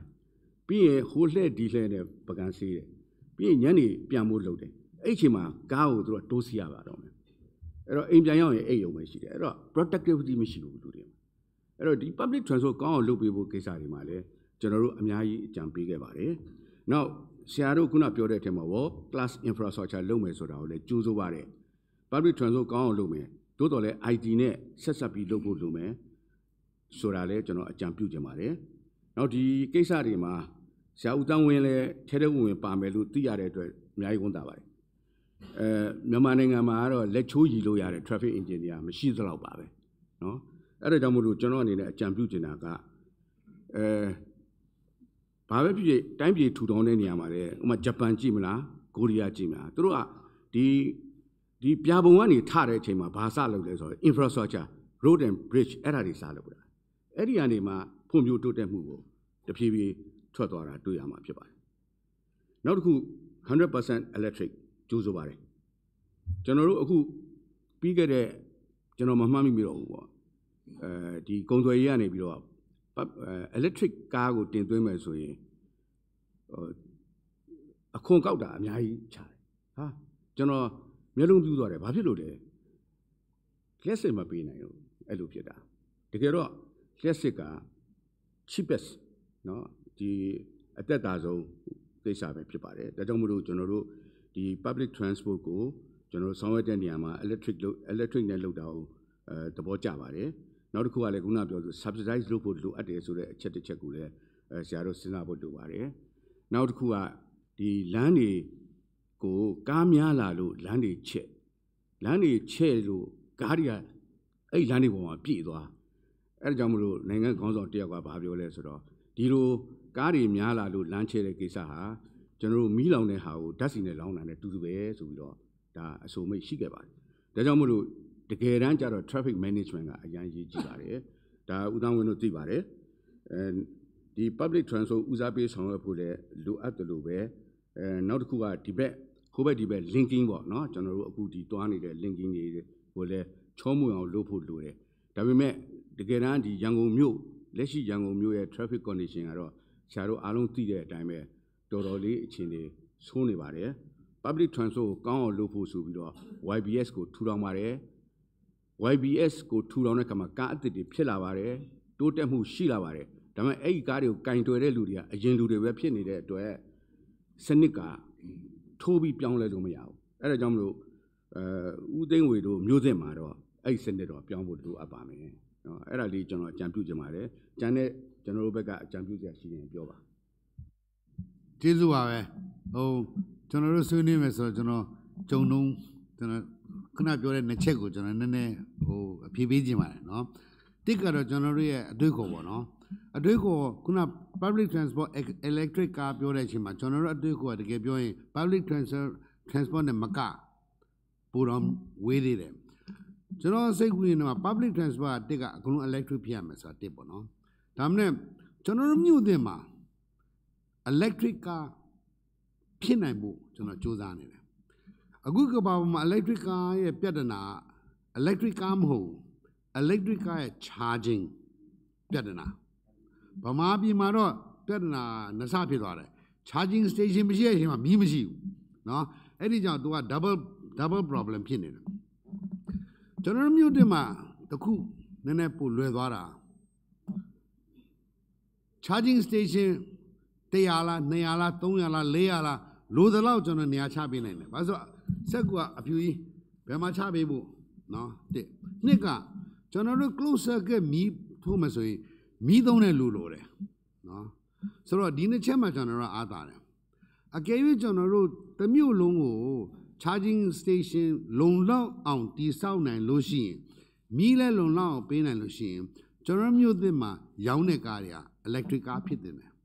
ဒါ bus ကမကပါနော် private car လည်း electric car ဖြစ်နေတယ်နော်ဘာလို့ rate ပေါ်တယ်နော်ဒီတက်စီပေးဖို့မလိုတော့အဲ့ဒီလို့ဆိုလို့ရှိရင်ကျွန်တော်တို့ရဲ့ industrial estate ကတကယ်ပြောရင် electric car ဆောက်တဲ့လူတွေခေါ်လို့ရတယ်ဒီမှာလာဆောက်ပါဒီမှာလာ assemble လုပ်ပါပြီးဒီမှာလာ manufacture လုပ်ပါကျွန်တော်တို့ public transport နဲ့ပတ်သက်တာ electric car မကကျွန်တော် autonomous car ကိုကျွန်တော်စဉ်းစားနေတယ်အဓိပ္ပာယ် driver မရှိဘူးလား driver လည်းမလိုဘူးတကယ်ပြောရင်နော်ဘွဲ့အင်းနဲ့ဘွဲ့ပြီးရောက်ဖို့ driver မလိုဘူးနော်ဆိုတော့အဲ့ဒီဟာမျိုးတွေကျွန်တော်တို့စဉ်းစားနေမှာအကုန်လုံးပါနေပါဆိုတော့ဒါကိုနည်းနည်း share လုပ်ချင်ပါတယ်နော်ဟိုခုနပြောတဲ့ဒီအချက်တွေကိုကျွန်တော်အကုန်လုံးလက်ခံမယ်တကယ်ပြောလို့ရှိရင် public transport ဒီရှုံးနေဆိုတာကျင်းနေတယ်ဒါမှမဟုတ် public transport ကိုအရှုံးကို subsidize လုပ်နေတဲ့နေရာအများကြီးရှိပါတယ်အများကြီးရှိပါတယ် Hong Kong ရဲ့ mass transit ကတိတ်ကောင်းတဲ့ဒီဘာလဲ example တစ်ခုပါပဲเนาะ Hong Kong mass transit ကအစိုးရရဲ့ငွေတပြားမှမသုံးဘူးရှုံးလည်းမရှုံးဘူးเนาะကျွန်တော်မြို့သစ်မှာရှင်းပြကျွန်တော် bus depot အကြီးတစ်ခုထောင်မယ်ဆိုရင်ဒါကားဂိတ်ပေါ်မှာတင်တဲ့ real estate ကကျင်းနေတမိုးရှိဆုံးပဲဘာလူတဲ့အောင်မနေချင်တာဆင်းလာလို့ရှိရင်ကားဂိတ်ပဲเนาะအဲ့ဒီ real estate ကိုဘယ်လိုအသုံးပြုရမလဲเนาะအဲ့ဒီ real estate ကတော့ဈေးကြီးမှာပဲ developer တွေလားကျွန်တော်တို့က developer မဟုတ်ဘူးကျွန်တော်တို့ကဒီမြေပေးမယ် developer လားအဲ့ဒီ developer ပေးတဲ့ငွေနဲ့ကျွန်တော်တို့က bus car ကို subsidize လုပ်ရမှာနော်ဆိုတော့ဒါမျိုးတွေကျွန်တော်တို့အများကြီးစဉ်းစားထားပါတယ်ဆက်လက်ပြောဟိုခုနပြောတဲ့အထက်မှာဟို TOD ကတေချာလေး develop ဖြစ်လာလို့ရှိရင်ခုန subsidize လုပ်တာနဲ့တူတူပါပဲအဲ့ဒါ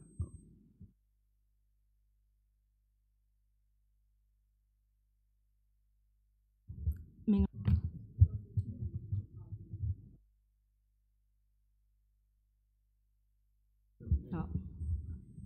အခုအငယ်တို့မကြီးခိုင်တို့ရှင်းပြသွားတာပေါ့နော်ဒီတော်တော်လေးကျမတို့စနစ်တကျလေ့လာထားတာလေးလည်းတွေ့ပါတယ်နောက်ပြီးတော့စေတနာထားလုပ်တာလည်းကျမတွေ့ပါတယ်အဲ့ဒီထဲမှာအငယ်ပြောသွားတဲ့နောက်မျိုးဆက်တဲ့အတွက်ပေါ့နော်ပတ်စံမချေးရဖို့ဆိုတဲ့ဟာကိုအငယ်အနေနဲ့အဓိကထားကြအောင်ပေါ့နော်ဆိုတော့အဲ့ဒီလိုလေးတွေစေတနာနဲ့လုပ်ပြီးတာကိုလည်းကျေးဇူးတင်ပါတယ်နောက်တစ်ခုအငယ်ပြောသွားတဲ့ထဲမှာကျမတို့ဒီနေ့ဒီပွဲကိုလုပ်တာကိုကဒီ high level decision ကိုကအရန်အရေးကြီးပါတယ်အလုပ်နှစ်တန်းအတွက်ပေးဖို့ဆိုတဲ့ target ကိုထားပြီးတော့အငယ်တို့လုပ်ပါတယ်နောက်တစ်ခါအငယ်တို့ဒီရန်ကုန်တိုင်းအစိုးရရဲ့တာဝန်ပေးလို့ဒီလိုလုပ်ရတာပါပေါ့နော်အဲ့ဒီမှာကျမနည်းနည်းလေးမေးချင်တာကြတော့ဟိုဥပမာတစ်ခုပေါ့နော်ကျမတို့ဒီအဆောက်အုံတစ်ခုမှာစကလေးကတိုင်ဆောက်တယ်တိုင်ထောင်တဲ့အချိန်မှာ alignment မှားသွားလို့ရှိရင်နေရန်တွေရော brain box တွေရောဘလောက် light တဲ့ဒီ alignment အမှားတွေမှာပဲကျမတို့ကဒါ light တွေ့ရတယ်ပေါ့နော်အဲ့တော့အခုဒီ NYDC ဒီနေရာမှာရွေးပြီးတော့အခုကျမတို့ကိုဖိတ်တယ်အဲ့တော့ကျမသိချင်တာကကြတော့ဒီနေရာကိုမရွေးခင်ကော planner တွေနဲ့ဆွေးနွေးတိုင်ပင်ခဲ့ပါသလားကျမတို့ဘာဖြစ်လို့လဲဆိုတော့ဒီဟာကလွဲခဲ့လို့ရှိရင်ဆက်ပြီးတော့လွဲသွားနိုင်တယ်ဆိုတဲ့တစ်ချက်နောက်တစ်ခုကအငယ်ခုနပြောတယ်ပတ်စံမချေးရဖို့လုပ်တယ်အဲ့တော့ပတ်စံမချေးရရုံနဲ့မကဘူးပတ်စံတက်တာနဲ့ကျမတို့အလုပ်အကင်ခွင့်လန်းတွေရှာလို့ရောမဖြစ်နိုင်ဘူးလားဒီဟာဒီသာ best solution မို့လို့ကျမတို့ကဒါကိုအကုန်လုံးဝိုင်းနှစ်ပြီးတော့လုပ်နေကြတာလားပေါ့နော်အဲ့ဒီမှာကျမနည်းနည်းလေးဟိုဆွေးနွေးချင်တာလေးတွေရှိတယ်မအေးခိုင်ပြောသွားတဲ့တဲမှာရောအငယ်ပြောသွားတဲ့တဲမှာရောအဲ့ဒါနဲ့ဒါဒီ best solution မဟုတ်ဘူးဆိုတဲ့အဖြေလေးတွေကကျမတို့ပါနေတယ်ပေါ့နော်ကျမအဲ့ဒါလေးထောက်ပြခြင်းပါတယ်အဲ့ဒါဘာလဲဆိုတော့အခုအငယ်တို့ဒီပုံကိုပဲကြည့်ရင်ကိုပဲအငယ်တို့ပြထားပါတယ်ရန်ကုန်နဲ့ဒီမြို့သစ်ဒီ8 ကီလိုမီတာဝေးတယ်တခြားမြို့တွေကကြာကြည့်အဲ့ဒီမှာအငယ်တို့တစ်ချက်သတိထားကြည့်ပါ မျိုးကြီးဟာတစ်ဆက်တည်းမချဲ့ပါဘူ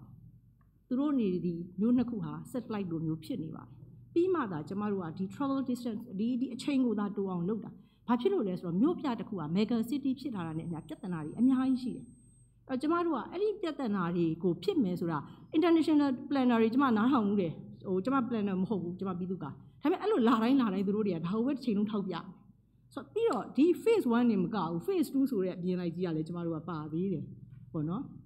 ်ပြီးတော့တခါအဲ့ phase 2ထဲမှာလည်းကျမတို့ဒီသတင်းတွေထဲမှာတွေ့ရတယ်ကော်မှုမျိုးနယ်မှာတာမနောဥစားမျိုးတစ်လို့ဖို့ဒါတွေဟာအန်ဂယ်တို့ဘလို့ချိတ်ဆက်နေပါသလဲကျမတို့ဘာဖြစ်လို့လဲဆိုတော့မျိုးတစ်တစ်မျိုးလေးဟာကွက်ပြီးတော့အန်ဂယ်အဝေးမှာရှိနေလို့ရှိရင်ခုနအန်ဂယ်တို့လှုပ်သွားတာတွေတကယ်စနစ်ကြတယ်ဒါကျမဘာမှပြောစရာမလိုဘူးဝေဖန်စရာလည်းမလိုဒါပေမဲ့ကျမတို့ကခုနပြောတဲ့မူရင်းအစပေါ့နော်အဲ့ဒီဟာလေးလိုပါတယ်နောက်တစ်ခုကကြတော့ဒီလျှက်စစ်ကိစ္စပေါ့လျှက်စစ်ကိစ္စဆိုလည်းအန်ဂယ်တို့လည်းသိတဲ့အတိုင်းပဲအန်ဂယ်တို့လည်းဒါပြဿနာအဓိကဖြစ်နေပြီကျမကကြတော့ဒီတိုင်းပြည်လုံးအနေနဲ့ချိန်ပြီးကြည့်ကြပါလေကျမတို့လျှက်စစ်ဘယ်ကထွက်တာလဲဟိုကအခုကျမဘာကြားဘူးလို့ပြောတာလဲဆိုတော့အထက်ကလျှက်စစ်ထွက်ရင်တော့ဒီ national grid ကမနိုင်တဲ့အတွက်ကြောင့်ရန်ကုန်ကိုလျှက်စစ်ရအောင်ပို့ဖို့မလွယ်ဘူးအဲ့တော့ကျမတို့ဟာဒီလိုရန်ကုန်မှာပဲ9 တန်းပဲရှိတာရန်ကုန်မှာ2 တန်းတိုးဖို့ရောတင့်တော်ရဲ့လားတခြားနိုင်ငံတွေမှာဒါတွေဟာပြဿနာဖြစ်လို့ဒီ approach ကိုမလုပ်ဘဲနဲ့ခွဲထွက်ပြီးတော့လုပ်ဖို့စူးစမ်းနေတဲ့အချိန်မှာကျမတို့ဟာဘာဖြစ်လို့သူများအမှားနောက်ကိုလိုက်ပါလဲပေါ့နော်အဲ့ဒါလေးတစ်ခုနောက်တစ်ခုကကြတော့ကျမတို့ဒီနိုင်ငံတော်အတိုင်ပင်ခံပုဂ္ဂိုလ်ကပြောထားတယ်။နောက်နှစ်20မှာနော်စင်ကာပူကြော်ရမယ်ဒါရည်မှန်းချက်ပေးတာဆိုလို့ကျင်တာဒီလိုရည်မှန်းချက်မျိုးနဲ့သွားနေတယ်ဆိုတဲ့အချိန်မှာကျမတို့ကသူများနိုင်ငံတွေဟာဒီလိုလေ့လာပြီး study လုပ်ပြီးသူများရဲ့အမှားကိုဖယ်အကောင်းဆုံးနဲ့သွားနေတဲ့အချိန်မှာကျမတို့ဟာဘာလို့သူများတွေရဲ့အမှားကိုမပယ်တာလဲပေါ့နော်နောက်တစ်ခုအဲ့ဒါလေးပေါ့နောက်တစ်ခုကဒီ transportation ကိစ္စမှာလည်းအငယ်တို့ပြောတယ်ဟိုဒီအလုပ်ကိုင်း transportation ကိစ္စမှာဘာလဲဆိုတော့ခုနသွားရေးလာရေးအဆင်မပြေဘူးဟုတ်တယ်နော်သွားရေးလာရေးအဆင်မပြေဘူးဆိုရင်ဖြစ်မှာပဲနောက်တစ်ခါ investor တွေကိုဘယ်လိုဆွဲဆောင်မလဲ transportation တွေပြည်လဲရမယ်နောက်တစ်ခုက infra တွေပြည်လဲရမယ်နောက်တစ်ခုကကျတော့ဈေးနှုန်းသက်သာရင်ပြီးလာမှာပဲနောက်တစ်ခါခုနပြောတဲ့ one stop service တွေဒါတွေဟာအမှန်တိုင်းပြောရင်ဒါတွေဟာအဖြေတွေပဲဒါပေမဲ့အဲ့ဒီအဖြေတွေကိုအဲ့ဒီနေရာမှာလုံးမှာဖြစ်မှာလားကျမတို့ဒီဘက်မှာရောလုပ်လို့မရဘူးလားပေါ့နော်နောက်တစ်ခုကကြတော့ကျမတို့အခုအငယ်ပြောတယ်ရန်ကုန်နော်ရန်ကုန်ကလမ်းမရှိတော့ဘူးမြေမရှိတော့ဘူးကျမတော့ရန်ကုန်နဲ့ study လုပ်ဘူးတယ်ကျမစိတ်ထဲမှာဘာယုံကြည်လဲဆိုတော့ရန်ကုန်ကိုသာခုနလိုဒီအတွေးခေါ်တွေနဲ့စနစ်တကျလုပ်လို့ရှိရင်ရန်ကုန်ဟာအများကြီးလုပ်လို့ရပါသေးတယ် chance တွေအများကြီးရှိပါသေးတယ်အခုဆိုရင်ဒီမှာ infra အတွက်သုံးမှာ5 billion ကျမတို့ဆရာဦးတန်းဝင်းနဲ့တခါကျမတို့ဆွေးနွေးဘူးတယ်မြို့ဘက်လမ်းမှာနေကျမတို့ဒီအပေါ်မှာ sky train တင်ပြီးအောက်ကလည်းဒီ circle ring နောက်တစ်ခုရမယ်ဘာဖြစ်လို့လဲဆိုတော့ right of way တွေကအဲ့ဒီတွေကိုမရှိဘူးဆိုလို့ချင်းတာအဲ့ဒါလောက်လုပ်ရင်ကိုရန်ကုန်ကြီးကတော်တော်ကိုပြေလည်သွားနိုင်တဲ့အနေထားအဲ့ဒါမျိုးအတွက်ပတ်စံကဘယ်လောက်ပဲရှိတယ်လဲဒါရဲ့ဘယ်နှပုံပဲရှိတယ်လဲပေါ့နော်ဆိုတော့အဲ့ဒါလေးတွေကျမဒါထောက်ပြခြင်းပါတယ်နောက်တစ်ခုကကြတော့ခုန power ရယ် transportation ရယ်နောက်တစ်ခုကအဲ့ဒီ productivity ထွက်ဖို့ပေါ့နော်အငယ်တို့ကဒီဟာကြီးကိုစောက်လိုက်မယ်စောက်လိုက်ပြီးတော့မှဒီနေရာမှာအလုပ်ကင်နေပေါ်လာတော့မှလူ2 တန်းရမှာဟုတ်တယ်နော်အဲ့တော့ဒီ2 တန်းကကျမတို့ကနေရာပဲလုပ်ပေးတာလေတကယ် investor တွေကရောခုနပြောသလိုစိတ်ဝင်စားကြရဲ့လားကျမဒါဘာကြောင့်မရဆိုဟိုတလောကပဲကျမမိတ်ဆွေတယောက်ကပြောတယ်သူတို့ဆေးရုံလုပ်ဖို့လုပ်နေတယ်တဲ့အဲ့ဒါဝန်ကြီးချုပ်ကတဲ့မျိုးသစ်ဖက်မှာလုပ်ခိုင်းနေတယ်အမရဲ့ infra မမရှိတာဗျာတဲ့ကျွန်တော်တို့မြောက်တကုံဘက်မှာပဲလုပ်မယ်ဆိုလို့ကျင်တာကျမတို့ဒီမြောက်တကုံဘက်မှာအများကြီးပါနေရာတွေအများကြီးကျန်သေးတယ်နောက်တစ်ခုက population density ကျမတို့ population density ကမြို့တစ်မြို့အနေနဲ့နေရန်ကုန်ဟာအရန်နဲပါတယ်တဧကမှာ25ယောက်လောက်ပဲရှိတယ်ဒါပေမဲ့စမ်းချောင်းလိုမျိုးအလုံးလိုနေရာမျိုးမှာတဧကကို600ဒါကျမ short တွက်ထားသေးတာနော်1000လောက်ဖြစ်နေတဲ့နေရာတွေအများကြီးရှိတယ်ဆိုလို့ကျင်တာအဲ့လောက်ထိရှိတယ်ဒါဆိုလို့ကျင်တာကအဲ့ဒါကဘာပြလဲဆိုတော့ဒီရန်ကုန်ထဲမှာတင်ပဲဒီ adjustment ကြီးဟာလုပ်လို့ရနေတယ်ဆိုတော့အဲ့ဒီဟာလေးတွေပေါ့နော်ဆိုတော့ကျမကတော့ဟိုဘယ်လိုခေါ်မလဲအားလုံးဒါကိုယ့်အမြင်ကိုပြောတာပေါ့နော်ကျန်တဲ့ဒီကအန်ဂယ်တို့နောက်တစ်ခါဒီဘက်ကဆရာတွေကြတော့ကျမလည်းပိုလဲပေါက်ရောက်မယ်ထင်ပါတယ်ဆိုလိုချင်တာကကျမတို့ကတော့ဒီခုန alignment မှားနေတဲ့ဆိုရင်လေကျမတို့ကဝိုင်းပြီးတော့အားလုံးကဝိုင်းပြီးတော့ပြောပေးဖို့ဆိုရလေး request လုပ်ချင်ပါတယ်နောက်တစ်ခုကအန်ဂယ်တို့ဒီပြောတဲ့ဟာတွေနဲ့ဆွေးနွေးတဲ့ဟာတွေကိုကျမကဒီနေ့ကတော့ဒါကျမ personally ပြောတာပါကျမတို့အသင်းအနေနဲ့ council အနေနဲ့ကတော့ကျမတို့စာနဲ့ကျမတို့တရားဝင်အငယ်တို့စီအကြောင်းပြန်ပါမယ်ရှင်ကျေးဇူးပါတယ်အမ嘛表的哈哩，就喏来看那一边嘛喏，就喏你呢，水泥部，一般咱路阿的路就喏有啥嘞？啊，把将来说咯，表的哈哩啊，这苦嘛马的路表了没有？多多，现在的钱嘛，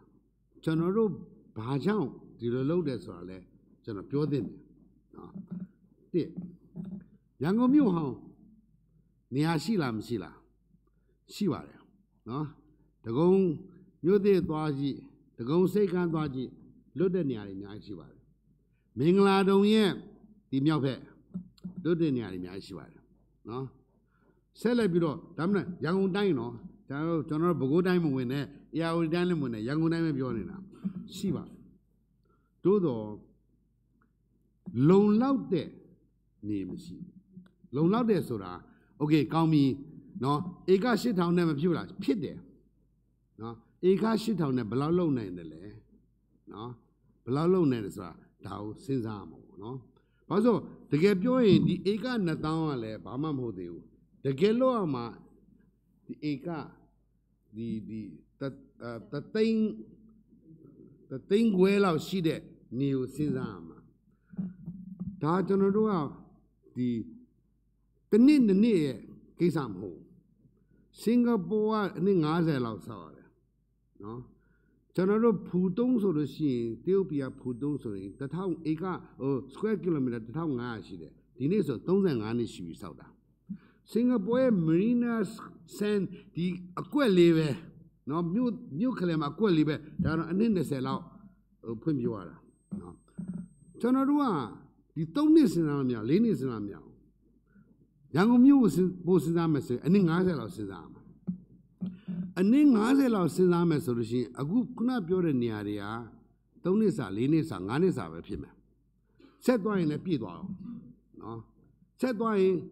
对年啥嘛？所以他的切不喏，大家讲那多啊，温州人呢，老老些喏，这个你50老人呢，年好下，东年老不好。里年路不好，对不？那不咯？古时的生活中呢，那些的苦，变就变那皮，那个庙呢嘛，我说这路的，那个谁干的嘛，这路的还是皮，别路皮，路外呢，job creation 呢，表了些，喏，他等了不是的，喏，第二话的老奥米那样，第二天，喏，他们那么是的嘞，路的嘛。把第二话蓝，晓得，就那种晓得蓝的那么多，啊，都晓得啦 ，high value， 啊，一定要为单东的，在这个啥少的，阳高呢 ，FDI 呢，red carpet 呢就做哎，看那路啊50呢不么路嘞，可能10呗，50呢不么路，就那种路的 investment 单东的么，东南面偏嘛。咱们的路东南看没？别个好远么嘞？就那多啊，路东南看的好远嘛。大家就那多面也包了西上，喏。第二话股，$63啦，1 square meter 呢。第那个家7年，2年。New Yangon嘛，$63啦嘞，就那多 red grape 呗，多。他们路5了些，$63没了，路55$63了，路5了些哪方面？路这头5了些可能谁偏没？路那头5了些超谁偏没？路这头5了，就50来偏没？路5头5了，这个看没喏？没有就那那个偏没？而就所以呢，米不嘛，没有么？老下偏么？啊？哎，你还没有？他德工谁干嘛多标记？南大3步都多标记，水皮大3步都标记。不如嘛，等超长啊嘛，没要求，高龙啊等不老看的了。第三样拉了没有？啊，哎，你讲那说米得下面是咯，别话多下面嘞，苗别话多下面啦，米还一些嘞，他们呢数了没有？数了没有？打对不？那你这就那标准了，可能标了，印象路、收入啊， အဝေးတစ်ခုမှာစောက်ပြီးတော့ခလေကိုဖြည်းဖြည်းဆက်လိုက်တဲ့ပုံပေါ့နော်အဲ့ဒီဟာကိုခုနပြောတဲ့ဟာကျမတို့ဒါလေးသူကအဲ့လိုဆက်ရင်ပြဿနာရှိလို့သူကတက်နိုင်တဲ့များခွဲရတာခွဲပြီးတော့မှသူရဲ့ပတ်သက်တဲ့သူ infra ရှိတယ်သူနဲ့ပတ်သက်တဲ့ infra ရှိတယ်အဲ့လိုမျိုးနေတာသူကဆက်လေmega city ဖြစ်လေပြဿနာရှိသေးပေါ့နော်ဆိုတော့ခုနအန်ငယ်ပြောတဲ့နေရာမှာကျမနည်းနည်းလေးပြန်ပြီးပြောချင်တယ်အန်ငယ်ကျမပြောတဲ့ message ကိုလွဲနားလဲတယ်လို့ထင်တယ်အန်ငယ်ကအခုဆိုရင်2 သန်းကိုမဖြစ်ဖို့အန်ငယ်1 အချက်စုပ်ကင်ထားတယ်ကျမကဒီလူဦးရေဗမာပြည်မှာ9 သန်းရှိတာ2 သန်းကြီးကိုပဲရန်ကုန်မှာဘာလို့တိုးဖို့လိုတာလဲဆိုတာကကျမရဲ့မိခွန်းတစ်ခုနောက်တစ်ခုကအငယ်ဥအောင်မြခုနပြောသလိုကားတိုးတိုင်းလမ်းချဲတယ်အဲ့လိုပဲကျမတို့ကဒီရန်ကုန်ကိုပဲလူတွေတိုးပြီးလူတွေနေဖို့လိုက်ချဲနေတာကြီးအောင်မှန်ကန်တဲ့ဟာဟုတ်ရဲ့လားကားသလိုပဲကားချဲတယ်လို့ပဲနောက်တစ်ခုကကြတော့အငယ်တို့ပြောတယ်ဒီမြေသစ်မရှိဘူးဟုတ်တယ်လှိုင်းသားရဆက်မှုစုံကြားတယ်ကျမတို့ကကြတော့ဒါအစင်ဆက်ကြားခဲ့ဘူးလားအရှိတကုံဘက်မှာလွန်ခဲ့တဲ့29နှစ်30တဲ့ကနေလမ်းလာ39ကြာပြီးသားဧက1000ကျော်လောက်ရှိပြီးသားဒီလိုအခုကဒါလမ်းလာ39ကအခုမှချတာပေါ့ဆိုလိုချင်တာအဲ့ဒါမျိုးတွေခါမှာဟိုဘက်မှာဆိုလို့ရှိရင်ကျမတို့ကရှိပြီးသား infra တွေပတ်စံတွေတက်တာဖြစ်မယ်ဆိုလိုချင်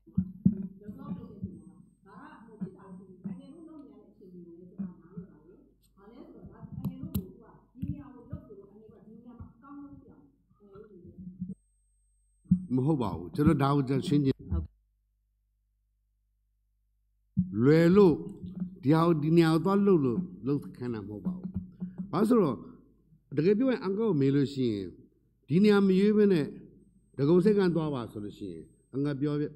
ကျိန်းနေပြောနိုင်တယ်တစ်ကခုနသင်ပြောလို့တက်တာနဲ့လုံနိုင်မယ်ဆိုတာဒါလုံးလုံးမဟုတ်ဘူးဟိုဧက1000လောက်ကဘ누구တွေကြိုင်ထားတယ်ကျွန်တော်မပြောချင်ဘူးနော်ဒီဧက1000လောက်ကအစိုးရလက်ထက်မှာမရှိဘူးနော်ကြိုင်ထားတဲ့လူတွေကလည်းမလွတ်ချင်ဘူးဒါအမှန်ပဲဒါခေဒါအမှန်ပဲအဲ့ဒီလိုဒီငွေကြီးသွားရှင်းလို့ရှိရင်ဘယ်လိုရှင်းမလဲနော်ဘယ်လိုရှင်းမလဲအခုကဒီလဲမြေတွေကိုယောတာစေကော2 ဧကယောတာ20 ရာခိုင်ယောတာအင်္ဂအမြင်နဲ့ဆိုလို့အရန်ကောင်းနေတယ်ဘာလို့ဆိုတော့လဲမြေကနေအိမ်မြေဖြစ်တာတန်ဖိုးကအစ15 20လောက်ဖြစ်မယ်ဒါကို20 ရာခိုင်နဲ့ယောတာအင်မတန်ကောင်းနေပြီနောက်တစ်ချက်ဘုန်းကြီးချုပ်အနေနဲ့ဘယ်နေရာကိုယောမယ်ရွေးတဲ့အချိန်မှာခဲကွာအကောင်းဆုံးနေရာပဲပေးလိုက်အကောင်းဆုံးနေရာဆိုတာမြစ်ကမ်းမှာဟလားလောကူရောက်နေအောင်ပြတ်နာဖြစ်ချင်ဘူးသူတို့အကောင်းဆုံးနေရာပဲပေးလိုက်ပြီးသွားပြီအဲ့ဒီကြောင့်20 ရာခိုင်ယောတာတော့ယောနိုင်သေးတယ်တတ်နိုင်သေးတယ်ဟိုမြေတွေသွားသိမ့်မှဆိုတာကျွန်တော်မသိဘူးဘယ်လောက်ကြမလဲဒါမှမဟုတ်ဒါကျွန်တော်ပြောချင်ပါဒါဆိုရရဲ့ဆိုရရဲ့ပြတ်နာဟာတကယ်ပြောရင်သိမ့်ရင်လည်းသိလို့ရလားဒါမှမဟုတ်ကျွန်တော်မပြောချင်ဘူးသို့တော့မလုံလောက်ဘူး10,000 acre 12,000 acre ဆိုတာ2 နှစ် 3 နှစ်လောက်ပဲခံမယ်ဆိုတာဒါတစ်ပေါ့နော်အဲ့ဒီဟာပါကဲတခြားနေရာမှာသွားလုပ်လို့ရမှာရတယ်ဥပမာကျွန်တော်တို့ရင်းဒီမှာစက်မှုစုံတစ်ခုလုပ်ခဲ့တယ်နော်ဟိုမန္တလေးမှာမြို့သားရှိတယ်နော်အမျိုးစုံဘယ်သူမှရန်ကုန်မြို့နဲ့ရှင်လို့မရဘူးဘာလို့ကန်းနာနဲ့နေတယ်ကန်းနာနေတယ်တရုတ်ပြည်ရဲ့အမားပြောလို့ရှိရင်တရုတ်ပြည်ရဲ့ကွမ်တုံးဒီနယ်မြေမှာနော်ဒီစန်းကြံနေစိတ်ကန်းသွားလို့ရှိရင်ကွန်တိန်နာက50-60ကုန်တယ်သူတို့ကချဲ့ကျင်တော့ဟိုအနောက်ဘက်ကိုဟိုကျူးဟိုင်အနောက်ဘက်ကိုချဲ့လိုက်တာ150 ကီလိုမီတာရှိတယ်ကွန်တိန်နာတစ်လုံးကိုသွားဖို့က900ပဲဒီဘက်က60ပဲလားအဲ့ဒီ900နဲ့60နဲ့ရှင်းလိုက်တာနဲ့ဘယ်တော့မှမလာတော့ဘူးဟိုမျိုးကြီးကသေသွားအောင်အဲ့ဒီဟာမျိုးတွေကကျွန်တော်တို့ထပ်စဉ်းစားရမှာဆိုတော့အခုကျွန်တော်တို့ပြောနေတာတကယ်ပြောလို့ရှိရင်လွယ်မယ်အကောင်းဆုံးဖြစ်မယ်ဆိုလို့ရှိရင်တော့ဒီနေရာကတော့အလွယ်ဆုံးဖြစ်တယ်လို့တီလာဝါကိုဆက်ဖို့စုစုပေါင်းကီလိုမီတာ20မကျော်ဘူးနော်အဲ့ဒီလိုရေလမ်းနဲ့သွားလို့လည်းရတယ်ကားလမ်းနဲ့သွားလို့ရတယ်ရန်ကုန်မြို့ဟောင်းကိုပြင်လားမပြင်လားပြင်ပြတာဗောဒါမှမဟုတ်သူ့ဟာသူပြင်တာပြက်နာဟိုလှုပ်တဲ့လုပ်ငန်းလုံးမတူရန်ကုန်မြို့ဟောင်းကိုပြင်တာရန်ကုန်မြို့ဟောင်းရဲ့အဟောင်းကိုပြန်ပြင်တဲ့ဟိုအေးဟောင်းကိုပြန်ပြင်တဲ့သဘောနော်ကြိုက်တယ်လို့မရအောင်ကျဆက်ကလရေးဝေးတစ်ခုပဲပြောတာ3 နှစ်ရှိပြီစကားပြောတာဟမ်ဒီနေ့အထိ လုံးလို့မရဘူးနော် technique ကကျွန်တော်ပြောသေးဘူးပြည်တော်မှုဆိုရတယ်တိုင်းဆိုရတယ်အဲ့ဒီမှာပဲဘယ်လောက်ကြာသွားပြီလဲနော်ဆိုတော့ကျွန်တော်တို့လည်း proposal တင်မှုပါတယ်နော် elevated လားဘယ်လိုလဲညာလားအမျိုးစုံမဖြစ်ခဲ့ဘူးဗျာမဖြစ်ခဲ့ဘူးဆိုတော့ကျွန်တော်ပြောချင်တာတော့ဒီလိုကျွန်တော်အနေနဲ့တာဝန်ချရဲဆိုတာဘယ်မှာဖြစ်ဖြစ်လုပ်လို့ရတယ်သို့တော့ဟို fairly ပြောလို့ရှိရင် neutral ပြောလို့ရှိရင်အခုပြောနေတဲ့ဒီအနေအကောင်းဆုံးလားဆိုရင်ကျွန်တော်တို့ဒါအကောင်းဆုံးမလို့ထင်တယ်အထူးသဖြင့်နောင်လာမဲ့ဒီအောက်မှာလေပြန်ခွေးတစ်ခုလိုတယ်ကျင်းနေတယ်နော်ပေါ့အတစ်တစ်ခုလိုတယ်ကျင်းနေတယ်နော်အဲ့ဒီဟာတော့ပြော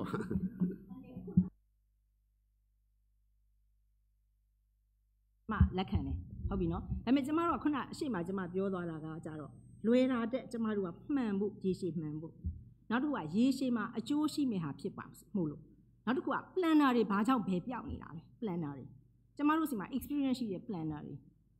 ဒီဘာဖြစ်လို့စောကြီးတွေကကြိုပြီးတော့မလုပ်ခဲ့လဲနောက်တစ်ခုကမြို့သစ်တစ်ခုတည်ထောင်နေဆိုရင်တော့မှဘာပြဿနာဖြစ်မလဲအငယ်အခုဒီချဲ့ဖို့ပဲအငယ်ကဖြစ်နေရလေကျမကကြတော့ဒီလိုချဲ့တာကြီးကကျမတို့ကလွဲနေပြီလို့ကျမထောက်ပြချင်တာโอเคဒီလိုမချင်ဘယ်လိုချင်အမပြောပြပါကျွန်တော်နားထောင်ကြည့်လို့ဘယ်လိုချင်ကောင်းလဲ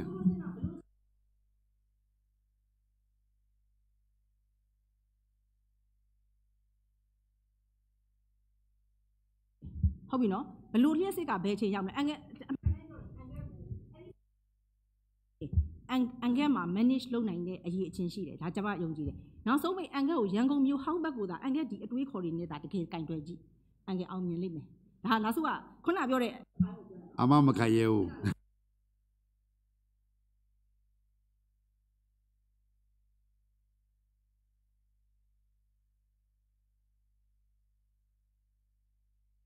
ငွေကောင်းကဲမှာဆိုအခုရန်ကုန်ဒီကွန်ဒိုတွေကိစ္စကျမတို့ပြည်သူ့ကားတွေစကြရပြောတယ်ဘာပြောလဲဆိုတော့သူကရှိတာကဟိုသူတို့ပြောတဲ့အဖေထဲမှာနေစီးပွားရေးကြတဲ့အကြောင်းကြီးပါနေသုံးပုံတပုံကမြေပိုင်နေတဲ့အဲ့ဒီဟာသူတို့တဲ့ကျန်တဲ့တပုံကသူကကြိုပွိုင်ရောက်မို့တဲ့နောက်တပုံကကျတော့ဘန်းချီတယ်တဲ့သူဒါကြီးကိုစောက်တယ်အဲ့တော့ market မရှိဘဲနဲ့ဒီလိုလုပ်ကြတဲ့ကသူကကွဲတော့မှာလေတကယ်လို့စင်ကာပူမှာလိုမျိုးစင်ကာပူမှာပတ်စံရှိမှသာသူကပေးဆောက်တာကိုဘန်ထဲမှာပတ်စံရင်ထည့်ထားတဲ့အတွက်ကြောင့် तू ကစောင့်နိုင်တဲ့လူကြီးအခုရန်ကုန်မြို့မှာအခုအယောက်20စောင့်နေရင်အဲ့လိုမျိုးသာထည့်ခိုင်းရင်ကျွန်တော်တို့3ယောက်လောက်ပဲထည့်နိုင်မယ်အဲ့ဒါဆိုရင်ဝယ်တဲ့လူတွေကဒီ3ယောက်စီကိုပဲသွားဝင်ရင်အကုန်လုံး business ကသူကသာသူတွားနေမှာပေါ့နော်ဒါကတော့ခုနပြောသလိုဟိုဒါ international မှာသူတို့ထိန်းတဲ့ဟာတွေလည်းရှိတယ်အဲ့တော့အခုဒီကိစ္စမှာလည်းပဲကျမကတော့ခုနပြောသလိုရှိတဲ့ပတ်စံလည်းမရှိဘူးနော်ကျမတို့ကပတ်စံလည်းမရှိဘူးမရှိတဲ့အချိန်မှာဒါပုံမှန်ပဲကျမတို့မြို့သစ်တွေဘာတွေရမဟုတ်ဘူးဒီလိုပဲရိုးရိုးလေးပဲစဉ်းစားကြည့်လိုက်တာပေါ့နော်ပတ်စံနေသည်ခေါင်းကွဲသွားမယ်အဲ့တော့တကယ်လို့များဒီဘက်ကအန်ငယ်ကိုခုနပြောသလိုအန်ငယ်ကိုဒီပတ်စံအမောင်းနေများကျမတို့ဒီဘက်မှာသာဖြည့်ရှင်းခွင့်ရခဲ့ရင်ဟုတ်တယ်နော်ဆိုလိုချင်တာကျမတော့အကျိုးအမြတ်တွေပိုများမယ်လို့ဒါယူဆတယ်ပေါ့နော်ဆိုတော့အဲ့ဒါအဓိကပါပဲနောက်တစ်ခုကကျတော့အန်ငယ်တို့ကပြောတယ်ဒါကအဆင်ပြေဆုံးဆိုတာကျမ planner တွေရဲ့ shoot down ကိုနားထောင်စီချင်ပါတယ်ကျမဒီ planner မဟုတ်ပေမဲ့ကျမမြင်သလောက်ပေါ့ architect တယောက်အနေနဲ့ကျမမျိုးပြကိုစိတ်ဝင်စားလို့လေးလာသလောက်ပြောတာပါ planner တွေမှာဒီလိုမျိုးချဲ့တဲ့အတွက်ကြောင့်ဖြစ်တဲ့ပြဿနာတွေအများကြီးရှိပါတယ်ကျမကနားထောင်မှုတဲ့ကိုရီးယား planner တွေပြောကြည့်ဆိုဒီဒလားဘက်ကိုလုံးမယ်သူတို့ study မှာလည်းကျမနားထောင်မှုတာဒါပေမဲ့ကျမတို့စီကလူတွေ like မလုပ်ဘူးဆိုတော့ကျမလည်းမပြောတတ်ဘူးဟုတ်ကဲ့ခဏလေးကျမအရင်တော့အိုးအိမ်မှာလောက်တာပါအခုတော့အိုးအိမ်ရထွက်ထားပါတယ်ကျမထက်အများကြီးတော်တဲ့ senior planner ဆရာကြီးတွေလည်းအများကြီးရှိပါတယ်ကျမတော့နည်းနည်းလေးလှစုနဲ့အန်ကယ်နဲ့ကြားမှာကြားချပြီးတော့ပြောချင်ပါတယ်ရှင်တကယ်တော့ကျမတို့တိုင်းပြည်ကသွားနေတဲ့ urban development policy ကဘယ်လိုခေါ်မလဲဆိုတော့ decentralization ကိုသွားခြင်းတယ်ဒါကြောင့်မလို့1989ခုနှစ်တည်းကကျမတို့အထူးဖွံ့ဖြိုးရေးစုံတွေ24ခုလုပ်လိုက်တယ်ဒါပေမဲ့တန်တောင်ကြီးလုံးဝမအောင်မြင်ဘူးပင်လုံးမအောင်မြင်ဘူးကလေးဆိုအောင်မြင်တယ်ဆိုလိုချင်တဲ့သဘောက policy မြေတို့ပင်ချစေအောင်မြင်ခြင်းမအောင်မြင်တာပေါ့နော်နံပါတ်1ပြီးရင်နောက်တစ်ခါဘာရှိသေးလဲဆိုတော့ကျမတို့တစ်ခါဒီဘက်ခေတ်ရောက်လာတဲ့အချိန်မှာ trend ကို concentrated decentralization ဆိုပြန်လိုက်တယ်သဘောက decentralized တော့လုပ်မယ်သို့တော့အစိုးရဒီပတ်စံမချမ်းသာတဲ့အတွက် concentrated မြို့3မြို့မှာစုချင်တယ်ဘာလဲဆိုတော့နေပြည်တော်ရန်ကုန်မန္တလေးအဲ့တော့ decentralized တော့လုပ်မယ်သို့တော်လည်းဒီ3မြို့မှာတော့ကိုယ်ပတ်စံလေးတွေကိုနည်းနည်းသုံးလိုက်ချင်တယ်ပေါ့ကိုရီးယားတွေပြောတဲ့နမူနာဟိုဘယ်လိုခေါ်မလဲသားသမီး6ယောက်လုံးကို10နဲ့အောင်ရုံပဲတင်မလားဒါမှမဟုတ်တယောက်ကို PhD ရအောင်လုပ်လိုက်မလားပေါ့နော်အဲ့ဒီ trend အဲ့ဒီအတွက်ကြောင့်မလို့ကျမတို့ရဲ့အမြင်ကတော့ဘယ်လိုလဲဆိုတော့အခု တကယ်တော့ကျမတို့ကဘယ် trend ကိုလိုက်ချင်နေလဲဆိုတော့ Vietnam တို့ Malaysia တို့ရဲ့ trend ကဘာသွားလဲဆိုတော့သူတို့မှာရှိတဲ့အလေလက်အဆင့်ပေါ့နော် medium level mid level မြို့တွေအားလုံးကိုသူကတက်စေချင်တာအဲ့ဒီကို infra ကောင်းအောင်လုပ်မယ် investment ကိုလည်းသွား investment မှာနှစ်ပိုင်းပေါ့အစိုးရ lead လုပ်ရမယ် infra လို့ဟာကောဟိုက private sector သူဟာသူအလိုလိုစီးဝင်လာမယ်ဟာရောအဲ့ trend သွားချင်တယ်ဘာလို့မကြိုက်ဘူးလဲဆိုတော့ Indonesia တို့လို့မနီလာတို့ဖိလစ်ပင်းတို့လို့ပေါ့နော်ဘန်ကောက်တို့လို့ဘန်ကောက်နဲ့ချင်းမိုင်ဆိုအစချင်းအရန်ကွာသွားပြီလေအဲ့လိုအရန်ကွာတာမျိုးကျမတို့မဖြစ်ချင်ဘူးဒါပေမဲ့ကျမတို့မှအခုကြည့်တဲ့အချိန်မှာမန္တလေးကရန်ကုန်နောက်ကနေပြီးတော့ပစ်ဆက်အမိလိုက်နေတယ်အဲ့တော့ဘာပဲပြောတာကျမတို့ကတို့လောက်မစိုးသေးဘူးပေါ့နော်အဲ့တော့တကယ်တော့အဲ့လိုမျိုးပေါ့အလေလက်အဆင့်မြို့တွေမှာမြုပ်တန်ခြင်းတော့လဲတခါတည်းမှာဘာဖြစ်လဲဆိုတော့ကျမတို့ကိုယ်တိုင်ချင်းပြည်ကိုကျမရောက်ဖူးတယ်ကျမနဲ့တော်အေးမြင့်နဲ့ကျမတို့ရှီကတူးညွန့်ကျုံနဲ့ပြောပြပါတယ်တခါကြံကြရင်ချင်းပြည်မှာရှိတဲ့မြို့တွေအားလုံးကိုတော်ပြီးဒါလောက်ဘေးရန်တရတွေများလောကကန်ရတာခက်ခဲလမ်းတနေရာနဲ့တနေရာရောက်ဖို့အတွက်သူများထက် infrastructure cost တွေ9ဆလောက်ကိုကုန်နေတဲ့အရာမှာလူမနေနဲ့တော့ရွှေ့ကြတော့ပေါ့နော်မြေပြန့်မှာပဲထားပြီးသူတို့စောင့်ရှောက်တော့မယ်ပေါ့အဲ့လိုမျိုးတွေပေါ့ဆိုလိုချင်တဲ့သဘောကဒါကြောင့်မလို့ decentralize လုပ်ပြီးတော့ investment တွေကိုဒီလိုမျိုး scattered ဖြစ်အောင်လုပ်တယ်ဆိုတာလေနေရာတိုင်းမှာတော့မမှန်ပါဘူးသဘောကမှန်ခြင်းတဲ့နေရာတော့မှန်မယ်ပေါ့နော် potential ရှိတဲ့ secondary city တွေမိထီလာတွေလာရှိုးတွေအများကြီးရှိတယ်ပေါ့ဒါမျိုးတွေမှာတော့သွားပြီးလုပ်တင်တဲ့လောက်လုပ်တာမှန်တယ်ဒါပေမဲ့တစ်ခါတည်းမှာလည်းဘာခေါ်လဲဆိုတော့agglomeration economy သဘောမျိုးပေါ့တနေရာထဲမှာအခုရန်ကုန်မှာထားခြင်းနဲ့ဆိုတဲ့သဘောအဲ့ဒါပဲရန်ကုန်ဝင်းကျင်မှာအဲ့တော့ agglomeration economy နဲ့အစိုးရဘက်က provide လုပ်ပေးခြင်းတာကောဟိုဘက်က investor ဘက်ကလာခြင်းတာရောအဲ့တော့အဲ့ဒါပြောရလို့ရှိရင်တော့ two way ပေါ့နှစ်မျိုးလုံးကျမတို့ထည့်သွင်းပြီးစဉ်းစားတင်ပါတယ်နောက်အန်ကယ်ပြောတယ်ဆိုတော့မြေသိန်းတာနဲ့ပတ်သက်လို့သူလယ်သမားလက်ကနေဘဒူတွေကသိမ်းထားပြီးဘဒူလက်ကိုရောက်ပြီးတော့အဲ့ဒီလူလက်ထဲကနေအစိုးရရောက်ဖို့ရဖို့အတွက်ဘယ်လောက်ထိအောင်ပြန်ပြီးပေးဆက်ရမယ်ဆိုတာတွေကလည်းရှိနေတယ်ကျမတို့နားလည်ပါတယ်အဲ့ဒါကြောင့်မလို့လုံးဝကျမတို့တကယ်သွားချင်နေတဲ့ secondary city တွေမှာသွားမယ် decentralization အပြည့်အဝအဲ့ဒီမှာပဲပတ်စံသုံးရမယ်ရန်ကုန်ဝင်းကျင်မှာလုံးဝမသုံးရဘူးလို့လည်းမဆိုလိုချင်ပါဘူးရှင်ဒါပေမဲ့ရန်ကုန်ကြီးတအားကြီးလာပြန်တော့လေခုနကလိုကိုမကြိုက်တဲ့အဲ့လိုပေါ့နော်တကယ် mega city အကြီးစားမျိုးကြီးတွေဖြစ်လာမှလည်းကြောက်တော့လေကျမကတော့ကျမဆရာကြီးလည်းသူနောက်စုပြောသွားရင်နောက်ပိုင်းဆရာကြီးတွေလည်းထပ်ပြီးအကြံဉာဏ်ပေးပါလိမ့်မယ်ကျမညံမိသလောက်ပြောရရင်တော့ phase 1 ပေါ့ phase 1 လေးကိုအောင်မြင်အောင်လုပ်ကြည့်ပါအဲ့တော့ infrastructure အတွက် investment programming ဆွဲတဲ့နေရာမှာလည်း phase 1 အတွက်သာလုံလောက်တော့ infra လောက်ကိုထည့်ဆွဲပြီးတော့ဒီဘက် phase 2 ကိုအတွက်ပါကြိုဆွဲတဲ့ပတ်စံတွေအရင်ကုန်မဲ့ဟာမျိုးမဟုတ်ဘဲနဲ့ပေါ့နော်အဲ့ဒါမျိုးလေးလည်းနည်းနည်းထည့်သွင်းစဉ်းစားပေးဖို့ပြောချင်ပါတယ်ကျေးဇူးပါပဲ phase 2 အတွက်ဒီနေ့အထိတပြားမှလည်းမထည့်နိုင်ဘူးတမိနစ်မှလည်းစဉ်းစားဖို့အချိန်မရှိဘူးလုံး phase 2 အတွက် consideration 0ကျွန်တော်တို့ရဲ့တာဝန